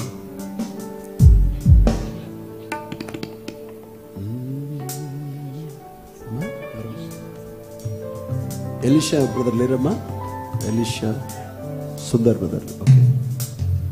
సంపూర్ణమ్మ గారు రావాలి. రమ్మా. మీ బర్త్డేనా? మేము తోడుగు వెళ్ళి ఏమ్మా, నువ్వు రావా? చెప్తున్నారా? Anybody else? Okay. Happy birthday to you, happy birthday to you sister, happy birthday to dear sister, happy birthday to you. May God bless you both. May God bless you both. May God's richest blessing now rest upon you.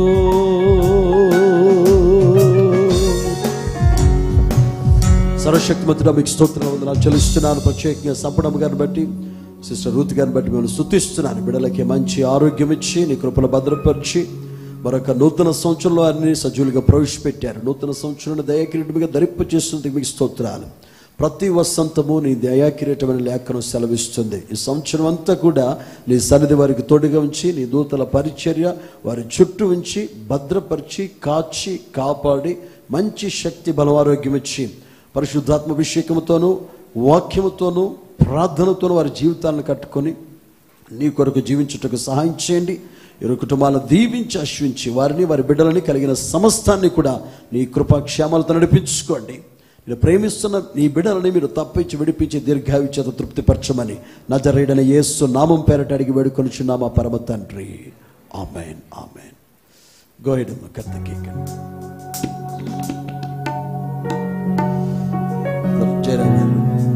తీసేయండి, పక్కన పెట్టేసి location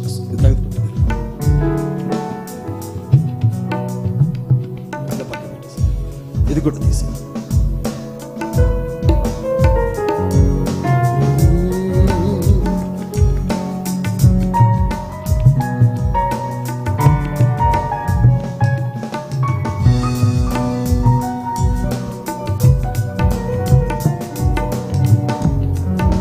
ముగింపు ప్రార్థన చేస్తాను. తదుపరి మరి మీకు తైలాభిషేక ప్రార్థనలు చేయడం జరుగుతుంది. ప్రార్థన చేసిన పిమ్మట మీరు పైకి వెళితే మీ కొరకు ప్రత్యేకమైనటువంటి విందు భోజనాలు ఏర్పాటు చేశారు. సిస్టర్ రూత్ గారు ఫ్యామిలీ ఈరోజు లంచ్ కాంట్రిబ్యూట్ చేశారు. వారి కుటుంబాన్ని దీవించి ఆశించినట్లుగా ప్రార్థించండి. సో అందరూ లేచి నిలబడదామండి, అందరూ లేచి నిలబడదాం. ప్రార్థన చేస్తాను. ముగింపు ప్రార్థన తర్వాత అందరూ ఎవ్వరూ కూడా తైలాభిషేక ప్రార్థన లేకుండా బయటికి వెళ్ళదండి. వన్ బై వన్ వచ్చి ప్రేర్ చేయించుకుని మీరు వెళ్ళాలి. God bless you. God bless you. నేను పెడతాను. Thank you, thank you. తీసుకోండి, అది ఇచ్చేసి.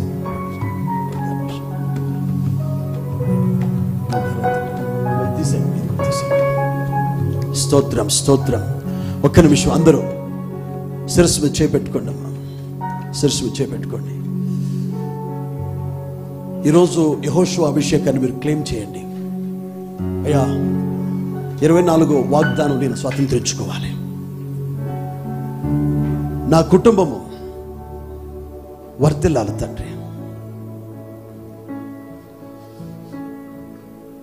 మందస్సం భుజం మీద పెట్టుకున్నప్పుడు యోర్దాను అనే సమస్య కాళ్ళ కిందకి వెళ్ళింది.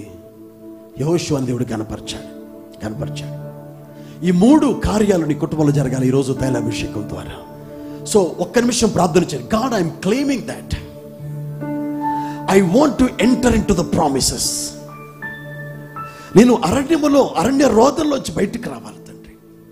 ఆ వాగ్దానం నెరవేర్పు 24లో నేను, నా బిడ్డలు, నా కుటుంబం చూడాలి. నీ డ్రీమ్స్ ఫుల్ఫిల్ కావాలి. నీ డెస్టినీ నువ్వు చూడాలి. నీ ముందున్నటువంటి శత్రువులు నీకు రహదారులుగా మారాలి.